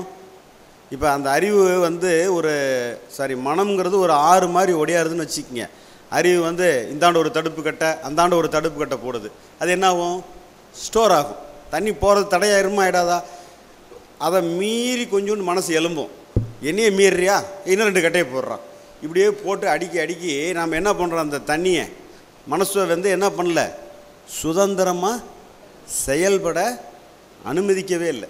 இந்த இடத்துல ஒரு சின்ன ஸ்டோரி சொல்லிக்கிறேன். சொல்லலாம் தானே? ஜூ போயிருக்கீங்களா? ஜூவில் இந்த கொடிய விலங்குகள்னு சொல்கிறக்கூடிய வைல்டு அனிமல்ஸ்ன்னு சொல்லுவாங்கள்ல, சிங்கம், புலி, பாம்பு, இந்த மாதிரி அந்த வைல்டுனஸ்ஸான அனிமல்கள்லாம் பார்த்தீங்கன்னா, நீங்கள் சிங்கத்துக்கிட்ட போய் அடுத்தது கவனித்து பாருங்கள்.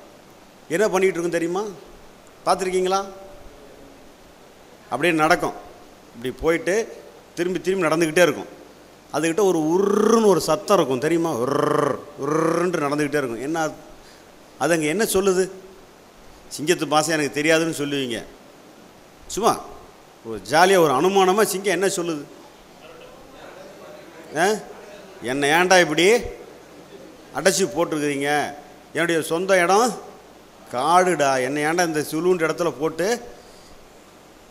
அடைச்சிருக்கிறீங்கிறத அதோடைய மொழியில் அது சொல்லுதுன்னு எடுத்துக்கிட்டால் கரெக்டாக?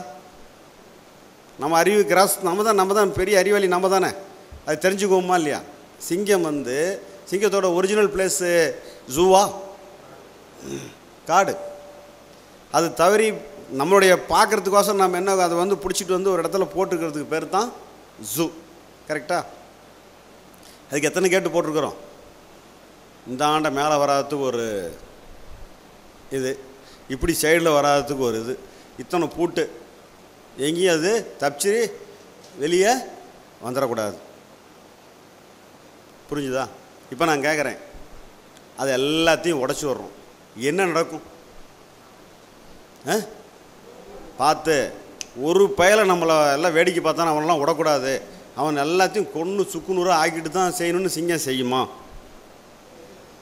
பதில் சொல்லுங்கள். இதுவும் கேள்விதாங்க. ஏன்?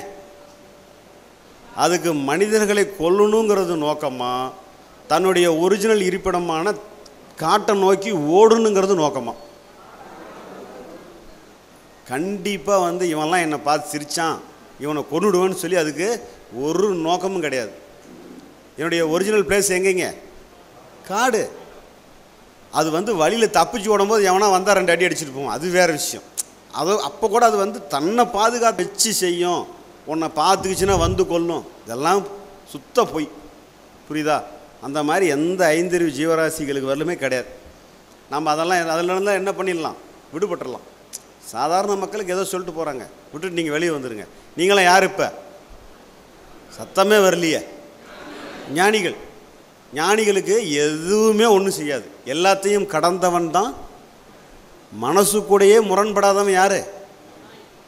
தன்னோடு தான் முரண்படாதவன் தான் ஞானி. தன்னோடு தான் முரண்படுவன் யார்? அஞ்ஞானி. மனசோட இயக்கம் எனக்கு கட்டுப்பட்டதுன்னு நினைக்கிறவன் யார்? அஞ்ஞானி, அறிவு இல்லாதவன். மனசோட இயக்கம் எனக்கு கட்டுப்பட்டது கிடையாதுன்னு புரிஞ்சுக்கிட்டவன் யார்? இப்போ புரியுதா? அப்போ நீங்களாம் யார்? அவ்வளோதான். புரிஞ்சுது இல்லையா? ரைட். அது மாதிரி மனதோட இயக்கத்தில் எனக்கு எந்த வேலையும் இல்லைன்னுட்டு அடுப்பை என்ன பண்ணிட்டோம்? அமிச்சிட்டோம். இது வரலும் தான் நம்ம நேற்று பார்த்தோம். அதை ரீகால்லே ஒரு சில விஷயங்களை அப்படியே பேசி முடிச்சிட்டோம். சரியா? இதுக்கு மேலே நாம் இன்னும் பார்க்கல. சரி, இப்போ நம்ம பார்க்கலாமா? இப்போ வந்து அடுத்தது ஒரு நிறைய பேர் என்கிட்ட கொஞ்சம் கேள்விகள்லாம் கேட்டாங்க.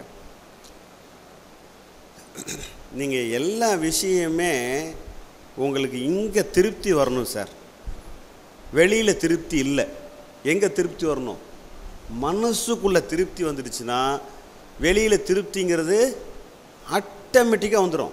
ஏன் மனசுக்குள்ளே திருப்தி வரணும்? 99.99 மனசு. ஸோ குளிக்கிறது ஆகட்டும், சும்மா குளிக்கிறது இன்றைக்கி தான் சாருக்கு ஒரு சின்னது இன்றைக்கி தான் சொல்லி கொடுத்தேன். நானே இப்போ தான் குளிக்க ஆரம்பித்தேன். காக்கா குளியலை விட மோசமான குளியல் என் குளியல். என் வீட்டுக்காரி எப்போ போகிற எப்போ வெளியே வந்தேனே தெரில. காலுக்கெல்லாம் ஒரு நாளைக்காவது சோப்பு போட்டிருப்பியா? ஓ முதுகு தானே ஐயா, அதுக்கு என்ன அவ்வளோ பஞ்சம்? உன் முதுகு சோப்பு பார்த்தே பல வருடம் ஆகிருக்க மாட்டிருக்கு. இப்படி தான் நான் இருந்தேன் நண்பர்களே. ஓகேவா? அப்புறம் அப்படியே இப்போ தான் வந்து நம்ம ரொம்ப பரபரப்பாக ஓடிக்கிட்டே இருக்கிறோம். ஆனால் எதையும் உருப்படியாக ஒன்றும் செஞ்ச மாதிரி தெரியல அப்படின்னு சொல்லிட்டு அப்படியே ஒரு நேச்சுரலாகவே அப்படி நம்ம ஐயாவோட இந்த அண்டர்ஸ்டாண்டிங் வரமுல்ல. வர வர சும்மா பரபரப்பாக ஓடாத, கொஞ்சம் உட்காரேன், என்னது இப்படி கிழிச்ச? அப்படியே ஒன்றும் கிழிச்ச மாதிரி தெரில. ஆனால் எப்போ பார்த்தாலும் வேகமாகவே இருக்குது. என்ன தாண்டா பண்ணுற? ஒன்றும் தெரில. எல்லாத்துலேயுமே ப்ரெஷர், எல்லாத்துலேயுமே பரபரப்பு. காத்தாலேருந்து ஆரம்பித்தா ராத்திரி வரணும் இவர் தலைமையில் தான் பூமியை இவர் தூக்கி சோல்டரில் வச்சுக்கிட்டு தான் நடத்துகிற மாதிரி. கம்பெனியை தூக்கி வச்சுக்கிறாரு, வீட்டை தூக்கி வச்சுக்கிறாரு. நான் இல்லைன்னா ஒன்றும் நடக்காது பாருங்கன்னு வேறு ஒரு பெரிய பேர் வேறு நமக்கு. அப்படி தான் நம்ம நினச்சிக்கிட்டு இருக்கிறோம். இருக்கமா இல்லையா? உண்மையில் அப்படி இருக்குதா? பையனை கேட்டு பாருங்க. எங்கள் அப்பா போனோன்னா எனக்கு அவ்வளோ ஃப்ரீங்க. சொல்லுவானா சொல்ல மாட்டானா?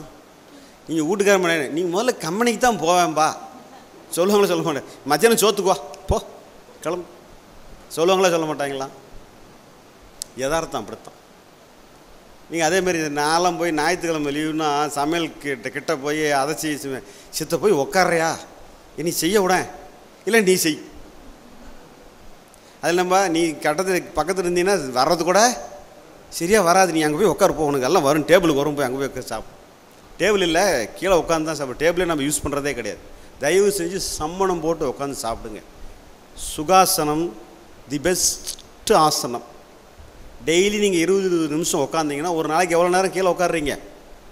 1 மணி நேரம். தயவு செஞ்சு பிள்ளைங்களுக்கு இதை ஞாபகப்படுத்தி முதல்ல டேபிளை தூக்கி என்ன பண்ணிடணும்?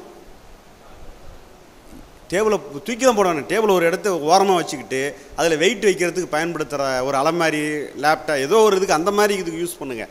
சாப்பிட்றதுக்கு டேபிளை பயன்படுத்தவே கூடாது. தரையில் உட்காந்து தான் சாப்பிடணும். நம்ம கல்ச்சர் அப்படி தான். சரியா? சாப்பிட்டீங்கன்னா உங்கள் உடம்பு எப்படி ஆகிடும்? ஆரோக்கியமாக இருக்கும். பிள்ளைங்க நாம் சாப்பிட்றத பார்த்தா பிள்ளைங்க 2 நாள் சிரிப்பாங்க, 3ஆவது நாள் என்ன பண்ணுவாங்க? உட்காருவாங்க. கண்டிப்பாக உட்காருவாங்க. நீங்கள் அவங்கள உட்காருன்னு சொல்லாதீங்க. ஆட்டோமேட்டிக்காக 3ஆவது நாள் 4ஆவது நாள் நீங்கள் எல்லா பொருளையும் எடுத்து வைங்க. கீழே வருவானா வரமாட்டானா? கண்டிப்பாக வருவாங்க. முதல் மாற்றம் பிள்ளைங்களுக்கு யார் இருக்கணும்? அவங்களாம் நாம்பலாம். நம்ம மாறினா பிள்ளைங்க கண்டிப்பாக மாறுவாங்க. நம்மளே அதுக்கு இல்லாமல் அவங்கள மாறுன்னு சொல்கிறது சான்ஸே கிடையாது. முதல் மாற்றம் பெற்றோர். ஓகேவா? இப்போது மனசுக்குள்ளே எனக்கு எதிர்மறையாக எண்ணம் வருகிறது. வெளியில் நான் நல்ல செயல் செய்ய வேண்டியது. எப்படி சார் செய்கிறது? உள்ளுக்குள்ளே வர்றது பூரா சரியில்லாமல் வெளியில் ஆனால் நல்லது செய்யணும்னு சொல்கிறீங்க. எப்படி சார் செய்கிறது? யாரும் தான் செஞ்சுருக்கீங்களா? சொல்லுங்களேன் பார்ப்போம் அப்படின்னு சொல்லி இதான் இவர் கேட்குறாரு. அவர் வக்கீல் இல்லையா, அதனால் அவர் கேட்குறாரு. சொல்லுங்களேன் பார்க்கலாம். கேட்குறதுக்கெல்லாம் நல்லா தான் சார் இருக்குது. அதுக்கு ஏதாவது எக்ஸ்பீரியன்ஸ் இருக்கா? யார் இருக்கிறா அப்படின்னா நான் உடனே சார் நானே இருக்கேன் சார், என்னுடைய சொந்த லைஃப்பில் நடந்தது சொல்லட்டுமானே. சொல்லப்பா அப்படின்னாரு. அதைத்தான் இப்போ நம்ம என்ன பண்ண போகிறோம்? பேச போகிறோம். சரியா? எனக்கு சிறு வயதில் கிட்டத்தட்ட ஒரு 13-14 வயசு இருக்கும். இப்போ என்ன ஆகுன்னு கேட்டிங்கன்னா கொஞ்சம் நம்மளே நமக்கு வேலைகளை செய்ய தொடங்கியிருப்போம். 14 வயசுனா ஓரளவுக்கு வந்துடுவோம் இல்லையா? என்ன வரும்? 7, 8 படிக்கிற 8, 9 படிக்கிற வயசு வந்துருச்சுன்னு வச்சிங்களேன், அந்த கட்டம். ஆனால் என்ன ஆகும் அப்படின்னு பார்த்தீங்கன்னா கொஞ்சம் அறிவு அப்போ வளர்கிற கண்டிஷன். அப்போ என்ன ஆகும்னு கேட்டிங்கன்னா வீட்டுக்கு விட்டு வெளியே போன அப்பா டைம் ஆயிடுச்சு 8:30 மணிக்கெலாம் வந்துடுவாங்க, வரலையே, எதுவும் ஆக்சிடெண்ட் ஆகிருக்குமோ, வழியில் செத்து போயிருப்பாங்களோ அப்படின்னு சொல்லிட்டு மனசில் ஒரு எண்ணம் வரும். உடனே என்ன பண்ணுவேன், வேக வேகமாக போய் சாமி ரூம்ல அப்பா எனக்கு இந்த மாதிரி எண்ணெல்லாம் வரக்கூடாது, அவங்களுக்கு ஒன்றும் ஆகக்கூடாதுன்னு சொல்லி நான் கும்பிட்டுக்குவேன். இப்படி நீங்களும் நிறைய பேர் கும்பிட்டுருப்பீங்கன்னு நினைக்கிறேன். அப்படி தானே?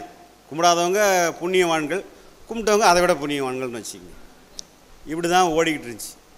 இதே மாதிரி நிறைய நெகட்டிவ், நம்மளை விட நம்மளை சார்ந்தவங்களுக்கு ஏதோ ஒன்று ஆயிருமோன்ட்டு மைண்டு சதா நெகட்டிவ்லேயே இருக்கும்.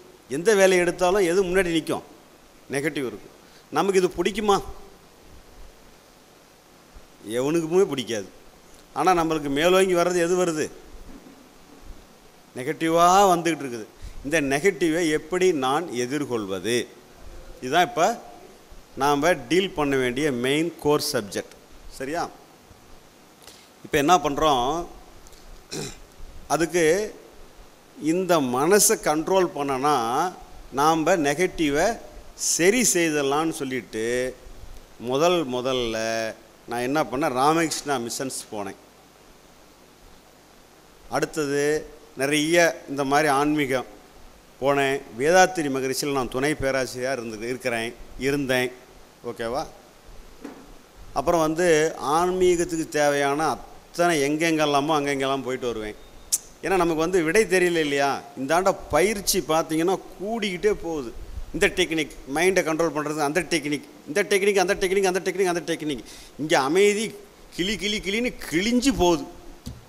இருக்கிற அமைதியை விட இன்னும் மேலும் கிழியுது. அதை விட அதில் ஒரு பெரிய கேவலம் என்னென்னா 2 புஸ்தகத்தை தூக்கிட்டு வர்றது. 2 புஸ்தகத்தை தூக்கிட்டு வருவேன். ஏன்னா அடுத்த அமைப்புக்கு போனோம்னா ரமணர் புக்குன்னு சொல்லிட்டு 2 தூக்கிட்டு வரும். அப்படியே எங்கள் வீட்டுக்கு அப்படியே கேவலமாக பாசிரிப்பா, இப்போ இந்த கட்சா அப்படிம்பா, பெரிய அவமானமாக இருக்கும். இல்லைம்மா சரி இதெல்லாம் பார்த்துட்டு தான் இருக்கிறேன் அப்படிம்பா. சரி 2 புக்கை கொண்டு போய் வச்சுட்டு அதை 2 நாளைக்கு அப்படியே படிக்கிறது, ஒரே சீரியஸாக இருக்கிறது, அப்படியே ரமணர் மாதிரி அப்படி நம்மளை சிந்திச்சிக்கிறது, அப்படியே ஏகபோகமாக இருக்கிறது. இது முடித்து அப்படியே பார்த்தாக்கா அந்தாண்ட ஜக்கின்னு போனோடனே அங்கே போனீங்கன்னா அப்படியே ஒரு பாம்பு படங்களாக இருக்கும். போயிருக்கீங்களா அந்த ஆசிரமெல்லாம்? பாம்பு படங்கள் இருக்கும். அப்படியே அவர் எங்கே பார்த்தாலும் தாப்பால் கூட பாம்பு தான். நீங்கள் போனீங்கன்னா பாருங்கள், தாப்பால் பாம்பு தான் போட்டிருப்பாங்க, சட்டை ஹேங்கர் பாம்பு தான் போட்டிருப்பாங்க அவங்க ரூம்புலாம். சும்மா அப்படி நானே பாம்பில் பயந்தாங்கொல்லி, இங்கேயே எல்லா இடத்துலையும் பாம்பாக போட்டு வச்சுருக்கேன், சுற்றி பாம்பாக இருக்கும். அது செவுத்தெல்லாம் பாம்பு தொங்குற மாதிரி தான் அவர் போட்டிருப்பார். அவர் ஏதோ ஒரு டிசைனில் போட்டிருக்காங்க. நமக்கு இருந்தாலும் அங்கேயும் போய் நம்ம மனசை வென்று நம்ம வரலான்னு போகிறது. அங்கே போயிட்டு அப்புறம் போனால் பயந்து கீந்துட்டு அப்புறம் போய் அப்படியே எப்படியாவது ஈசா லிங்கத்துக்கு நடுவில் இருந்து அப்படியே முழு சக்தியும் வாங்கி பாதரசத்தை அப்படியே உள்ளே நமக்குள்ளே இழுத்துட்டு வந்துடலான்னு போகிறது. அங்கே போனால் 4 புஸ்தகம் தூக்கிட்டு வர்றது. அந்த தாடி விட்டு இந்த தாடியா நம்ம வீட்டுக்காரமா, இப்போ இதுவா சரி. வந்தவொடனே என்ன பண்ணுறது, ஒரு தலையை அதில் பார்த்தீங்கன்னா அங்கே ட்ராயிங்லாம் பண்ணியிருப்பாங்க.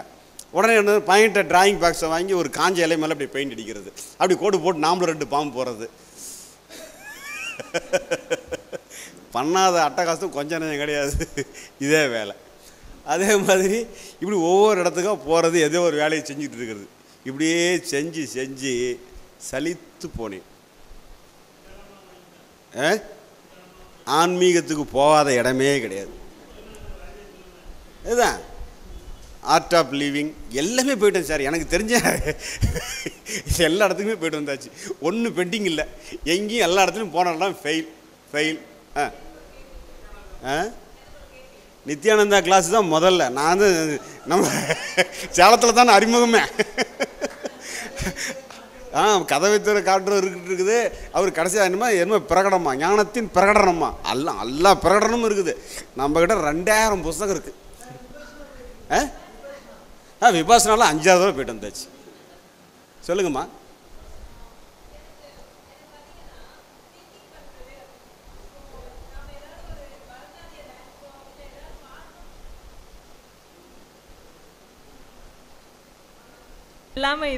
என்ன ஓட்டம் இல்லாமல் இருக்குன்னு சொல்லவே இல்லையே. எந்த எண்ணம் வந்தாலும் வந்துட்டு போட்டு நம்மளால ஒன்றும் பண்ண முடியாதுன்னு பார்த்துங்கன்னு தான் சொன்னோம். தவிர என்ன ஓட்டம் நீங்கள் இருக்கிறவரையிலும் இருந்தே தீரும், அப்போ வரலும் இருக்கும். இப்போ ஒரு ஃபிலாசபி சொல்லுவாங்களா, இப்போ மனசுனால ரெண்டு எண்ணங்களை வந்து இப்போ நம்ம வேற ஒரு இடத்துல கான்சென்ட்ரேட் பண்ணால் எண்ணங்கள் நம்மளுக்கு வந்து ஓட்டமாக இருக்காதுங்களா, அதை பற்றி என்ன சொல்கிறீங்க? அதுக்கு பேர் எஸ்கேப் தானே. எஸ்கேப்னு சொல்ல இந்த எண்ணத்துலேருந்து வெளியே வேற எண்ணத்துக்கு ஓடுறீங்கன்னா அது எஸ்கேப் தானே. இதை தாங்க முடியல, வேற ஒன்றுக்கு டைவெர்ட் ஆகிறீங்க. இப்போ நம்ம ஏதாவது ஒரு பாட்டு கேட்குறோம், அப்போ அது நம்ம எஸ்கேபிசம்னு சொல்ல முடியுமா? அதுக்கு ஒரு உதாரணம் சொல்கிறேன். நீங்கள் வந்து போட்டு உட்காந்து அப்படியே கண்ணு வீக்கிற அளவுக்கு வரலும் பார்ப்பேன்.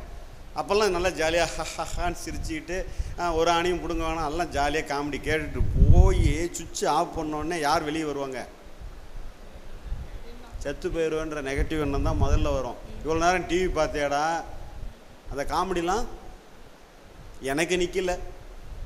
மேபி நீங்கள் அப்புறமா இருந்தால் கொஞ்சம் வேறு மாதிரி கூட நடக்கலாம், அது எனக்கு தெரியல. இல்லை, எனக்குலாம் வந்து டக்குன்னு காமெடி பார்த்தோம்னா அந்த அப்படி அதுலேயே ஒரு 4 மணி நேரம் 5 மணி நேரத்துலேயே முடிஞ்சு மறுபடியும் பழசுபடி வந்துடுது. இல்லை, எனக்கு உடனே வந்து உங்களுக்கு 4 மணி நேரம் கழிச்சு வந்துருக்குது.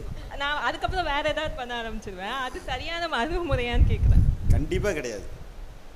தீரத்துடன் எதிர்கொள்வது தான் சரியான அணுகுமுறை. எந்த எண்ணங்களாக இருந்தாலும் சரி, உணர்வுகளாக இருந்தாலும் சரி, அது சம்பந்தமாக நாம் செய்வதற்கு எதுவும் இல்லைங்கிற ஒரு தீரம், அதுதான் வீரமே. அதை எதிர்கொள்கிறது தான் சரியான அணுகுமுறை. எதாலிருந்தும் எஸ்கேப் ஆகி ஓடுறதோ நம்மளை டைவர்ட் பண்ணிக்கிறதோ எல்லாமே எஸ்கேபிசம், அவ்வளோதான். இப்போ சாதாரணமாக பார்த்தீங்கன்னா இதை நாம் வந்து இப்படியே எண்ணிக்கிட்டே இருக்கிறதுனால பேனிக் அட்டாக்குன்னு சொல்லிட்டு ஒரு இது வருது. எண்ணம் தானே அதுவும். அதில் எண்ணத்துக்கு ஒரே பாயிண்ட் தான். அதை நாம் வந்து எப்படி அவாய்ட் பண்ணுறது? இல்லை, நீங்கள் இப்போ தான் இதுக்குள்ளே வந்திருக்கிறீங்க. யோக சிகிச்சைன்னு ஒரு புக்கு போட்டிருக்கிறோம். யோக சிகிச்சைன்னு நான் 4 டாக் பேசியிருக்கிறேன்.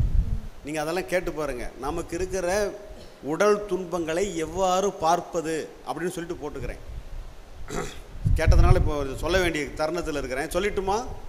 இந்த நெகம் இருக்குல்ல, இந்த நெகம் வந்து மாருதி வேன் வந்து வச்சு சாத்திட்டேன். அப்போ இந்த நெகம் பேந்துருச்சு. உங்களுக்கு யாருக்காவது எக்ஸ்பீரியன்ஸ் ஆகிருக்கா? எப்படி வலிக்கு தெரியுமா? நெகம் வந்து பேந்துருச்சு, சும்மா அப்படியே வெட்டுக்குன்னு இழுக்குது.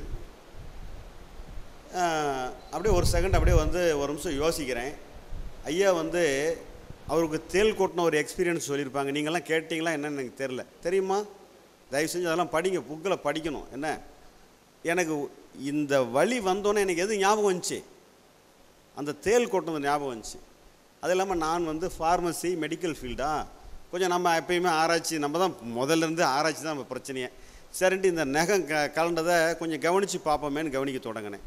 இந்த வலி சம்பந்தமாக நாம் எதுவும் செய்வதற்கு இல்லை அப்படின்ட்டு அந்த வலிக்கு முழு சுதந்திரம் கொடுத்த உடனே என்னாச்சு அப்படின்னு பார்த்தீங்கன்னா, அப்படியே வலி வந்து கண்டினியூவாக இருக்குது. கொஞ்ச நேரம் கழித்து வலி இல்லாத தன்மை கொஞ்சம் நேரத்தில் நம்மளால் உணர முடியுது. மறுபடியும் அப்படியே இறுக்கி வலி பிடிக்குது. அப்புறம் கொஞ்சம் வலி இல்லாத தன்மை வருது.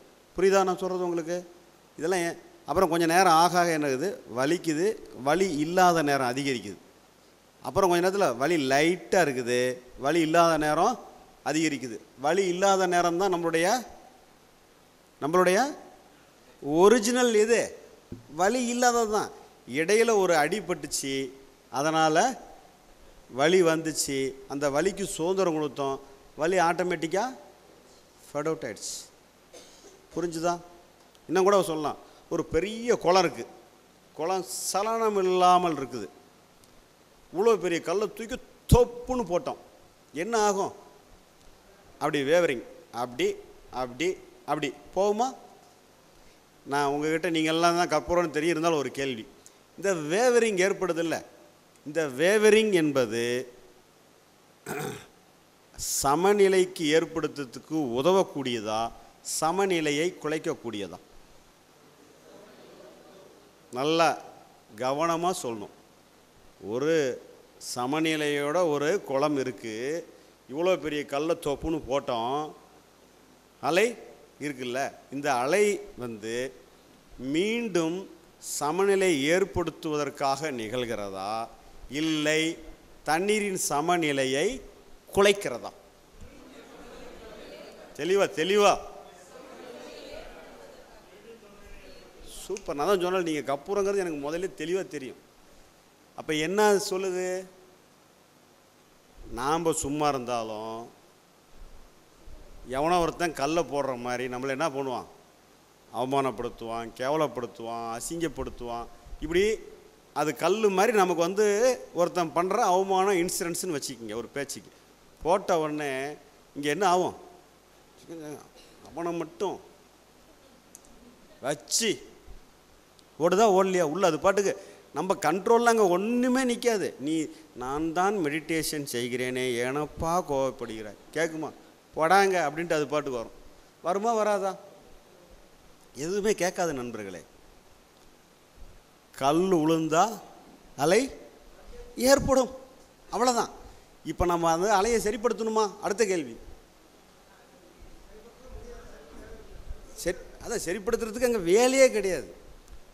இப்படி ஏற்படுறால அடுத்தது அப்படி ஆகும், அடுத்தது அப்படி ஆகும், அப்புறம் அப்படியே அப்படியே அப்படியே அப்படியே அப்படியே சமநிலை ஆகிடும். மனதை சமநிலைப்படுத்துவதற்கு எனது முயற்சி கொஞ்சங்கூட தேவையே இல்லை. ஒருத்தன் சொன்னால் கல் உளிஞ்சி மனச்சமநிலை குலைவு ஏற்பட்டது, குலைவு இல்லை அது, உடனே மனசு மீண்டும் சமநிலைப்படுத்துறதுக்கு வேலையை ஆரம்பிச்சிருச்சு, அப்படி எடுத்துக்கலாம். நாம் என்ன பண்ணுறோம், டென்ஷன் சார் எனக்கு அப்படி கபகபன்னு வருதுங்க சார், சொல்கிறோமா சொல்லலையா, சொல்கிறோமில்ல. இப்போ நான் அந்த டென்ஷனுக்கு நம்ம என்ன பண்ணுறோம், ஏன் வரலான்னு சொல்லி அடுத்தது சின்ன சின்ன கல்லாக போடுறோம். புரியுதா, ஏற்கனவே தான் அலையாக வந்துகிட்டு இருக்குது. நீங்கள் உங்கள் பங்குக்கு இன்னும் கொஞ்சம் கல் போடணுமா, தேவையில்லை. தெரியாமல் கல் போட்டிங்களா, அதுவும் தப்பு இல்லை. தெரிஞ்சு மீண்டும் தெரியாமல் கூட நீங்கள் ஒரு 5-6 கல்லை போட்டிங்க, அதுவும் கூட தப்பு இல்லை சார். அது நம்மளுடைய கவனத்துக்கே தெரியாமல் நான் என்ன பண்ணிட்டேன், கொஞ்சம் கல்லை போட்டேன், தப்பு இல்லை. நாம் கல்லை போட்டுக்கிட்டு இருக்கோம், அந்த உணர்வை நாம் கையில் பிடிச்சிக்கிட்டு தான் நாம் இப்படி வேலை செஞ்சுக்கிட்டு இருக்கிறோம் அப்படிங்கிறது எனக்கு ஒரு இடத்துல ஒரு கட்டத்தில் தெரியுமா தெரியாதா, தெரியாத வரையில் அதுக்கு பேர் என்னங்க, தாட்டு. தெரியாதவர்கள் அதுக்கு நம்ம பொறுப்பு எடுத்துக்க வேண்டிய அவசியம் நமக்கு, அது நம்மை மீறி நடைபெறக்கூடிய ஒரு செயல், அதுக்கு நம்ம பொறுப்பு எடுத்துக்க வேண்டிய அவசியம் கடுகளவும் நமக்கு கிடையாது. எந்த வினாடி தெரியுதோ அதுக்கப்புறம்தான் நாம் அந்த உணர்வு சம்பந்தமாக எப்பயும் அங்கே ஒன்றும் செய்கிறதுக்கு இல்லை.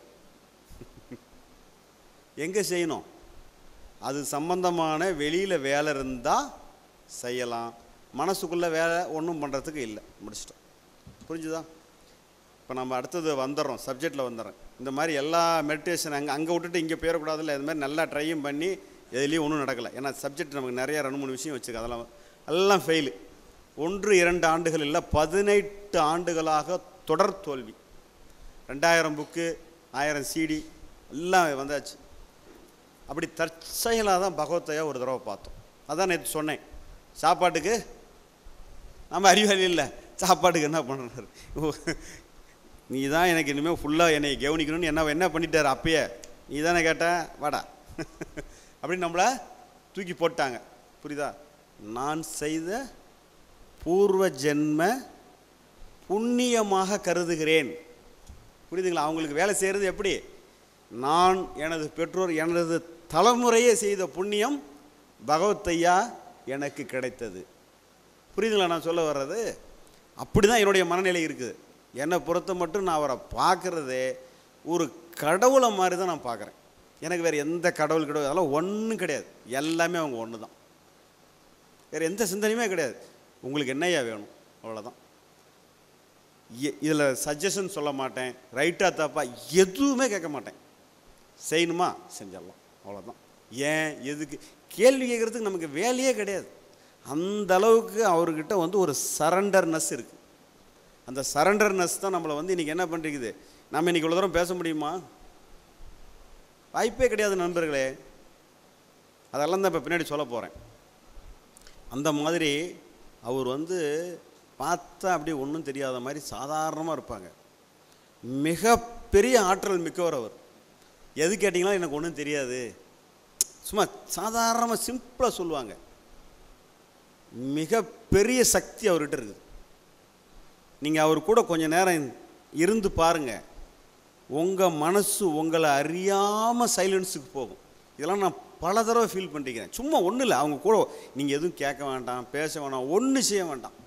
இன்னும் உங்களுக்கு இன்னும் கூட சிம்பிள் டெக்னிக். நீங்கள் புக்கெல்லாம் வாங்கிட்டு போகிறீங்க, ஒரு புக்கை பார்த்துட்டு கொஞ்ச நேரம் நீங்கள் அவங்க கூட உட்காருங்க. உங்கள் மைண்டு சைலண்ட் ஆகுதா இல்லையா பார்த்துட்டு எனக்கு சொல்லுங்கள். நாட் ஜோக், சீரியஸாக சொல்கிறேன். செஞ்சு பாருங்கள், உங்களுக்கு தெரியும். உங்கள் மைண்டு அப்படியே காம் டவுன் ஆகும். இதெல்லாம் நான் பல தடவை பார்த்துருக்குறேன். அவ்வளோ சக்தி மிக்கவங்க அவங்க. இப்போ இருந்தாலும் நாம் வந்து இதனால் அவங்க அதெல்லாம் முன்னெடுத்ததில்லை. எதை முன்னெடுத்துகிறாங்க? அறிவுபூர்வமாக புரிந்து கொள்வது தான் நேரடியாக உனக்கு உதவி செய்யும் தான் சொல்கிறாங்களே தவிர, மிராக்களை எதை கேட்டிங்கனாலும் அதெல்லாம் வேஸ்ட். ஒரே வரி. அதுக்கெலாம் நம்ம கவனம் செலுத்த வேண்டிய அவசியம் இல்லை. முடிச்சு வண்டியாக பேசினாலும் அதெல்லாம் ஒன்றும் இல்லைன்றுவாங்க. அவ்வளோதான், ஒரே வரி. இப்போ நம்ம சப்ஜெக்ட்டுக்கு வருவோம். இப்படி முயற்சி பண்ணி 18 வருஷமாக விடை கிடைக்கல. எதுக்கு அப்படிங்கிறதான் சொல்கிறேன். எனக்கு கார் ஓட்ட வேண்டும் என்று அலாதியான பிரியம் இருக்குமா இருக்காதா?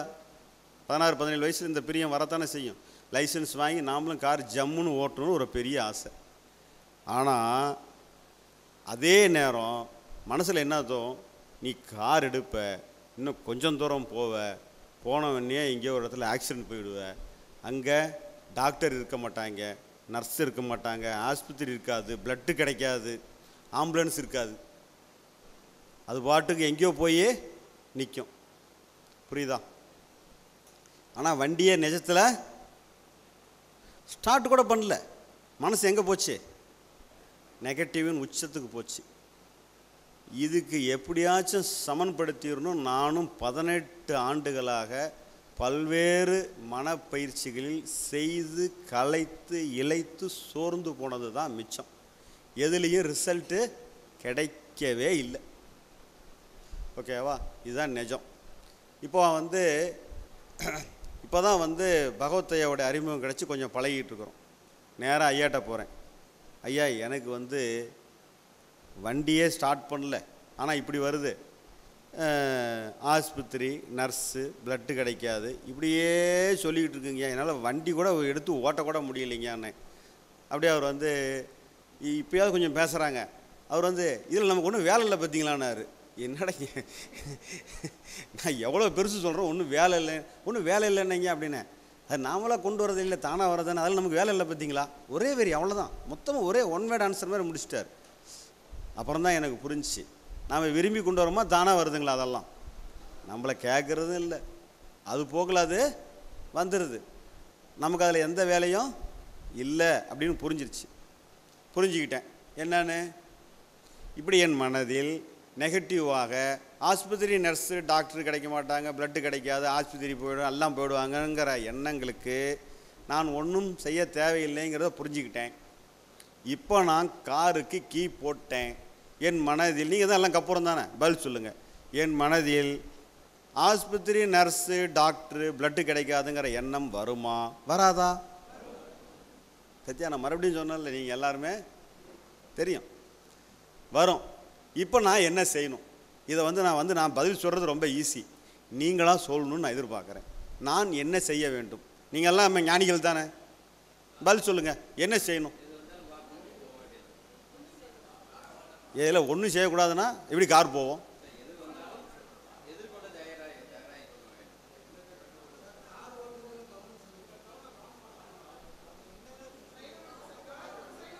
எண்ணங்களை விட்டுறணுமா? கார் ஓட்டுற செயலை மட்டும் செய்யணும். சூப்பர். எண்ணங்கள் வர்றதுக்கு என்ன பண்ணுறது? திங்க் பண்ணக்கூடாது. சூப்பர், எல்லாருமே நல்ல ஆன்சர், வெரி குட். அதாவது என்ன சொல்கிறோம், எனக்குள்ளே வர நெகட்டிவான எண்ணத்துக்கு நான் ரெஸ்பான்ஸ் பண்ணணுமா பண்ண வேண்டாமா? அது அகம் சம்மந்தப்பட்டதா புறம் சம்மந்தப்பட்டதா? அகம் சம்மந்தப்பட்டதில் நமக்கு வேலை இருக்கா இல்லையா? புரிஞ்சது தானே? இந்த ஆஸ்பத்திரி, நர்ஸு, டாக்டர் சம்மந்தமாக நானாக செய்கிறதுக்கு ஏதாவது இருக்கா? ஒன்றும் இல்லை. அது அகம் பார்ட்டு, அகம் சம்மந்தமான எல்லாத்துக்கும் க்ளோஸ், கம்ப்ளீட்டாக க்ளோஸ். ஆஃப் பண்ணிட்டோமா? இப்போ எனக்கு என்ன வேலை அடுத்தது? வெளியில் கார் ஓட்டுறதுனா ஓட்டலாம், இல்லைன்னா சும்மா இருக்கலாம், ரெண்டு செய்யலாம். சரி, ஓட்டி தான் பார்க்கலாமே அப்படின்னு சொல்லிட்டு, ஆனாலும் இங்கே என்ன பண்ணுது? அது பாட்டுக்கு நீ போவே, இடிப்ப, காலியாகவே, அங்கே ஆஸ்பத்திரி, நர்ஸு, அது பாட்டுக்கு கத்திக்கிட்டே இருக்குது. ஒரு லூசு பையன் கத்துற மாதிரி அது உள்ளேருந்து தொடர்ந்து கத்திக்கிட்டே இருக்குது. நாம் அதுக்கு ரெஸ்பான்ஸ் பண்ணுற வேலையை என்ன பண்ணிட்டோம்? ட்ராப் பண்ணிட்டோம். நம்மளுடைய கவனம் எங்கே இருக்கணும்? மனதை நோக்கியா செயலை நோக்கியா? எஸ், அறிவை பயன்படுத்தி செயலை நோக்கி சிறப்பாக செய்கிறதுக்கு தான் நம்ம பயன்படுத்தணும். சரியா? அப்போ என்ன பண்ணோம்? எது ஆக்சிலேட்ரு, எது பிரேக்கு, எது கிளச்சு, எது ரியர் மிரர், எது பேக் மிரர், எது மெயின் ரோடு, எந்த ரோட்டுக்கு எப்படி போகணும், எப்படி பைபாஸை ரீச் பண்ணணும் இல்லையா? இந்த பாதை வழியாக போனால் ஈஸியாக, அந்த பாதை வழியாக போகிறது ஈஸியாக, ரைட்? இங்கே இன்னும் ஸ்பீடு போகலாம், பைபாஸ் போனால் நல்ல ஸ்பீடு போகலாம். இப்படி புரிஞ்சு சிந்திச்சு சரியான செயல் செய்கிறதுக்கு பேர் தான் என்னங்க? செயல், ஆக்ஷன் அப்படின்னு சொல்கிறாங்க. இப்போ என்ன பண்ணிட்டேன், இது பாட்டுக்கு ஒரு பக்கம் லபன்னு என்னங்குது, ஆஸ்பத்திரி நர்ஸு டாக்டர் பிளட்டு, ஆஸ்பத்திரி நர்ஸு டாக்டர் பிளட்டுன்னு ஒரு பக்கம் கத்திக்கிட்டே இருக்குது. நான் இதை என்ன பண்ணல, நான் இந்தாண்ட டிரைவிங்கிற பர்ஃபார்மன்ஸை ஸ்டார்ட் பண்ணுறேன். ஓகேவா? கவனமாக முதல்ல கொஞ்சம் ஒரு ஃப்ரீயாகலாம் ஓட்ட முடியாது. இந்த புரிதலுக்கு முன்னாடி நம்ம வண்டி எடுத்தோம்னா நம்ம நண்பர்கள் வேறு இருப்பாங்க. யார் ஓட்டுறது? நீயா? போய் சேர்ந்த மாதிரி தான் அப்படின்னு சொல்லி நாமளே ரவுண்டு சக்தியை வச்சு ஸ்டார்ட் பண்ணுவோம், மீதி அவன் பிடிங்கிடுவான். இப்படி தான் இருந்துச்சு. அப்புறம் என்ன பண்ணுறோம், இப்போ போட்டு ஸ்டார்ட் பண்ணுறோம். மனசு அது என்ன சொன்னாலும் சொல்லிட்டு போட்டு நாம் பாட்டுக்கு வண்டி ஓட்டுற வேலையில் இறங்கி வேலை செய்கிறோம். முதல்ல டிரைவிங் என்ன ஆகுதுங்க? பர்ஃபார்மன்ஸ் டெவலப் ஆகுது. இந்தாண்ட மைண்டுக்கு கொடுக்குற ரெஸ்பான்சிபிலிட்டி என்ன ஆகுது? குறையுது. செயலுக்கு கொடுக்குற ரெஸ்பான்சிபிலிட்டி கூடுது. ஒரு 6 மாதம் தேவைப்பட்டுச்சு. மைண்டு டோட்டலாக ரெஸ்பான்ஸ் ஒருத்தனை நீங்கள் ரெஸ்பான்ஸ் பண்ணலைன்னா சண்டைக்கு வருவானா? ரெஸ்பான்ஸ் பண்ணுறது யார்? நம்மளுடைய அறிவு ரெஸ்பான்ஸ் பண்ணால் முட்டுருச்சுன்னா அவன் என்ன பண்ணுவான்? எவனை நீங்கள் சண்டைக்கு தான் வாடான்னு நீங்கள் கூப்பிடாம அவனா சண்டை போடவே முடியவே முடியாது. ஒன்று வசனம் சொல்லுவாங்க, இப்படி இருக்கிற வரலும் என் சண்டை தீராதான் அப்படின்னா புரியுதா? இப்படி ஒரு கொக்கி இருக்கிற வரலும் இப்படி மாட்டினா என்ன ஆகிடும்? சண்டை ஓயாது. இந்த சண்டையை தீர்க்குன்னா என்ன பண்ணணும்? ரெண்டையும் பிரிச்சுட வேண்டியதில்லை. புரிஞ்சவன் இப்படி ஆயிட்டா, புரியாதவன் இப்படி எப்படி இருந்தாலும் என்ன பண்ண முடியாது. புரியுதா நான் என்ன சொல்கிறேன்னு? புரிஞ்சவன் இந்த பிடிவாதத்தை விட்டுட்டான், புரியாதவன் அவன் எப்பயும் கடைசி வரலும் பிடிவாதத்தோடு தான் இருப்பான். இவன் எப்படி மாட்டாலும் இவன் என்ன பண்ண மாட்டான், சிக்கவே மாட்டான். நாம் எவ்வளோ பெரிய கில்லாடிகளாக மாறி விடுகிறோம். புரியுதா? நிஜமாக நீங்கள் இதெல்லாம் நீங்கள் அனுபவத்தில் பார்ப்பீங்க. புரியுதா? அப்போது இந்த ரெஸ்பான்சிபிலிட்டி அப்படியே குறையுது, ஆக்ஷன் கூடுது. 6 மாதத்தில் கம்ப்ளீட்டாக மறுபடியும் நாம் மட்டுமே தனியாக நான் மட்டும் வண்டி எடுத்துகிட்டு சேலத்தில் ஏற்காடுன்னு ஒரு மலையேற்றம் இருக்குது. நான் மட்டும் இண்டிவிஜுவலாக போய் மலையேற்றத்துக்கு மேலே போய் அதில் சேரோராய்ஸ் ஹில்ஸுங்கிறது தான் டாப்பஸ்ட்டு பிளேஸ். அங்கே போய் வண்டியை நிறுத்திட்டு நானே என்ன சொன்னேன், சாதாரண ரோட்டில் ஓட்டுறத கஷ்டம், மலையேற்றத்தில் ஓட்டுறது அதை விட கஷ்டம். ஏன்னா ஏர்பின் மொத்தம் 24 28 ஏர்பின் பென் இருக்குது. ஏர்பின் பென்னா தெரியுமில்ல, ரொம்ப டஃப்பாக இருக்கும். அதை பஸ்ஸு கிஸ்ஸெல்லாம் ஹேண்டில் பண்ணி போய் இண்டிவிஜுவலாக நின்று போய் வேன் அங்கே சேர்வாய்ஸ் அங்கே ஒரு பெருமாள் கோயில் இருக்குது, அங்கே நிறுத்திவிட்டு வெளியே அச்சுவிடா சரவணான்னு எனக்கு நானே சொல்லிக்கிட்டேன். சொல்லிக்கலாமா சொல்லிக்கூடாதா? இப்போது கேள்வி அடுத்ததில் கேட்கலாமா? என் மனசுக்குள்ளே நீ சூப்பராக கார் ஓட்டிடுவேன்னு என்ன வந்துச்சா? என்ன வந்துச்சு? ஆக்சிடெண்ட்டு, டாக்டர், நர்ஸு, பிளட்டு அப்படின்னு எதிர்மறையாகத்தான் எனக்கு எண்ணம் வந்தது. வந்த எண்ணத்தை நான் பாசிட்டிவான செயலாக நான் செய்து கொண்டேன்னா சரியா? அது மாதிரி உங்களுக்கு எவ்வளோ நெகட்டிவாக உள்ளிருந்து வந்தாலும் நீங்கள் உங்களுக்கு எந்த செயல் தேவையோ அதன் பக்கம் திரும்பி செய்து கொள்ளலாமா, செய்து கொள்ள முடியாதா? முடியுமா? நீங்கள்லாம் ஞானிகள், அதனால் உங்களால் சிறப்பாக செய்து கொள்ள முடியும். ரைட்டா? இது உதாரணம் நம்பர் 1. உதாரணம் நம்பர் 2, இதெல்லாம் என்னுடைய சொந்த வாழ்க்கையில் நடந்தது தான். எங்கேயோ கேட்டு வந்துலாம் ஒப்பிக்கிற வேலை நமக்கு கிடையாது. எல்லாமே சொந்த அடி வாங்குதல், சொந்தமாக போட்டு மண்டையை உடைச்சி கதறி கண்டுபிடிச்சது தான் அத்தனையும். இப்போ மைக்கில் பேசுகிறேன்ல, என்னுடைய ஒரிஜினல் ஸ்டேட் என்னன்னா சைட் டைப்புன்னு சொல்லுவாங்க தெரியுமா? யாரையும் நேரில் பார்த்து கூட பேசுகிறதுக்கு கெப்பாசிட்டியே கிடையாது, வாய்ப்பே கிடையாது. அப்போ அறிவு திருக்கோயிலுக்கு ஆரம்ப கட்டத்தில் போவேன். சும்மா வம்படியாக இழுத்து கொஞ்சம் மேலே பேசுன்னு சொல்லி உட்கார வைப்பாங்க. சும்மா அந்த ஒரு 4-5 பேர் இருக்கிறதுல கூப்பிட்டு உட்கார வைப்பாங்க. அதுக்கே நமக்கு தொண்டை அடைச்சிக்கும், கழுத்தை பிடிச்சிக்கும், வேத்து கீழெல்லாம் நல்லா பேசுவேன். நம்ம சும்மா நண்பர்கள்லாம் 4 பேர்கிட்டலாம் நல்லா அப்படியே ஆகா ஓகோ விளக்கெல்லாம் பிரமாதமாக. ஸ்டேஜ் நேரம்னா கை பூரா எங்கேருந்து வேக்குமோ தெரியாது, அப்படி வேத்துரும், கொண்டையை பிடிச்சிக்கும், படபடப்பு வந்துடும், எல்லாமே டென்ஷன் ஆகிடும். இப்படி தான் இருந்தேன். அதுக்கு மேலே எனக்கு வந்து அவங்க எழுதிலாம் கொடுப்பாங்க வசனம்லாம், இப்படிலாம் பேசு அப்படின்னு சொல்லி. இங்கே எங்கே வசனம் ஒன்றும் நிற்காது. அப்படி மீறி ரெக்கார்டு பண்ணால் கூட மனப்படம் பண்ண மாதிரி அவன் எவன் பார்க்குறான் பார்க்கல அதெல்லாம் இல்லை, அவ்வளோதான். மாமிட்டு இருக்காத வரை எடுத்து முடிச்சுட்டு வாழ்க்கை வளமுடன் உட்காந்தாச்சு. இப்படி தான் இருந்தேன். இப்படியே தான் பயணம் பண்ணிகிட்டு இருக்கும்போது தான் மறுபடியும் இவர்கிட்ட வரேன். காருக்கு சொன்னீங்க, கார் நல்லா ஓட்டிட்டேன், மைக்கில் பேசுகிறதுக்கு எனக்கு சொல்லித்தரலையே அப்படின்னேன். சிரிச்சுக்கிட்டு என்னன்னாங்க, என்ன ஆகுது அப்படின்னாங்க. கையெல்லாம் உதறதுங்க, வேத்து விறுவிறுத்து போகுதுங்க, நெத்திலாம் அப்படி நம்மளை மீறி கொட்டுன்னு கொட்டுது, வாரத்தை வந்து தொண்டை அப்படி வாரத்தையை வெளிவிடாமல் தொண்டை கவுதுங்க அப்படின்னேன். அவர்கிட்ட ஒரு ரியாக்ஷனுமே இல்லை. அப்படியா, இங்கே நமக்கு வேலை இல்லை தானே அப்படின்னாரு. வேலை இருக்கா வேலை இல்லையா? படபடப்பை நம்மளால் ஏதாவது சரி பண்ண முடியுமா? வேர்த்தல் ஏதாவது சரிப்படுத்த முடியுமா? தும்மல் விக்கல் இருமல் நம்ம ரஜினி சொல்கிறார், இதெல்லாம் தானாக வர்றது, நாம் ஒன்றுமே பண்ண முடியாது. அதனால் நமக்கு அங்கே வேலை இருக்கா? சரி, உங்களுக்கு கருத்து சரியாக தெரியுமானார். அதெல்லாம் நல்லா தெரியுங்க. ஆனால் உங்கள் வேலை எதில் சொல்லுங்கள்? செயல்ங்கிறது பேசுகிறதில்ல. நான் பேசுறதில் கவனம் செலுத்தணுமா? இங்கே உதறது, இங்கே வைக்கிறது, இங்கே அதில் வேறு நம்ம பேண்ட்டுக்குள்ளே கையை விட்டு 2 கர்ச்சீப் பேர் வச்சுக்கிறது, அப்படியே வெளியே வேறு சிரித்த மாதிரி நடிக்கணும். எவ்வளோ பாடு இல்லையா? ஏன்னா அப்படி ஸ்டேஜ் ஃபியருங்கிறது சாதாரண இல்லை. ஏறி பாருங்கள் உங்களுக்கு தெரியும். அப்படி நடுங்கிரும் உடம்பெல்லாம். உள்ளே கையை விட்டுக்கிட்டு அப்பா கீழே வந்தாக்கா போய் அங்கே சத்த நேரம் அப்படியே ஒரு டம்ளர் தண்ணி குடிச்சிட்டு ஆஸ்வாசம் பண்ணிக்கிட்டு எவ்வளோ அட்டகாசம். இது சொல்லுவோம் ஒருத்தன், வாழைப்பழம் சாப்பிட்டு போனேன்னா நம்ம அர்ஜுன் சொல்லுவார்ல, முதல்வன் படம் பார்த்தீங்களா? பேட்டி காண்றதுக்கு முன்னே ஒரு வாழைப்பழம் சாப்பிட்டு தான் முதல்வர் போய் பேட்டி கேட்பார்.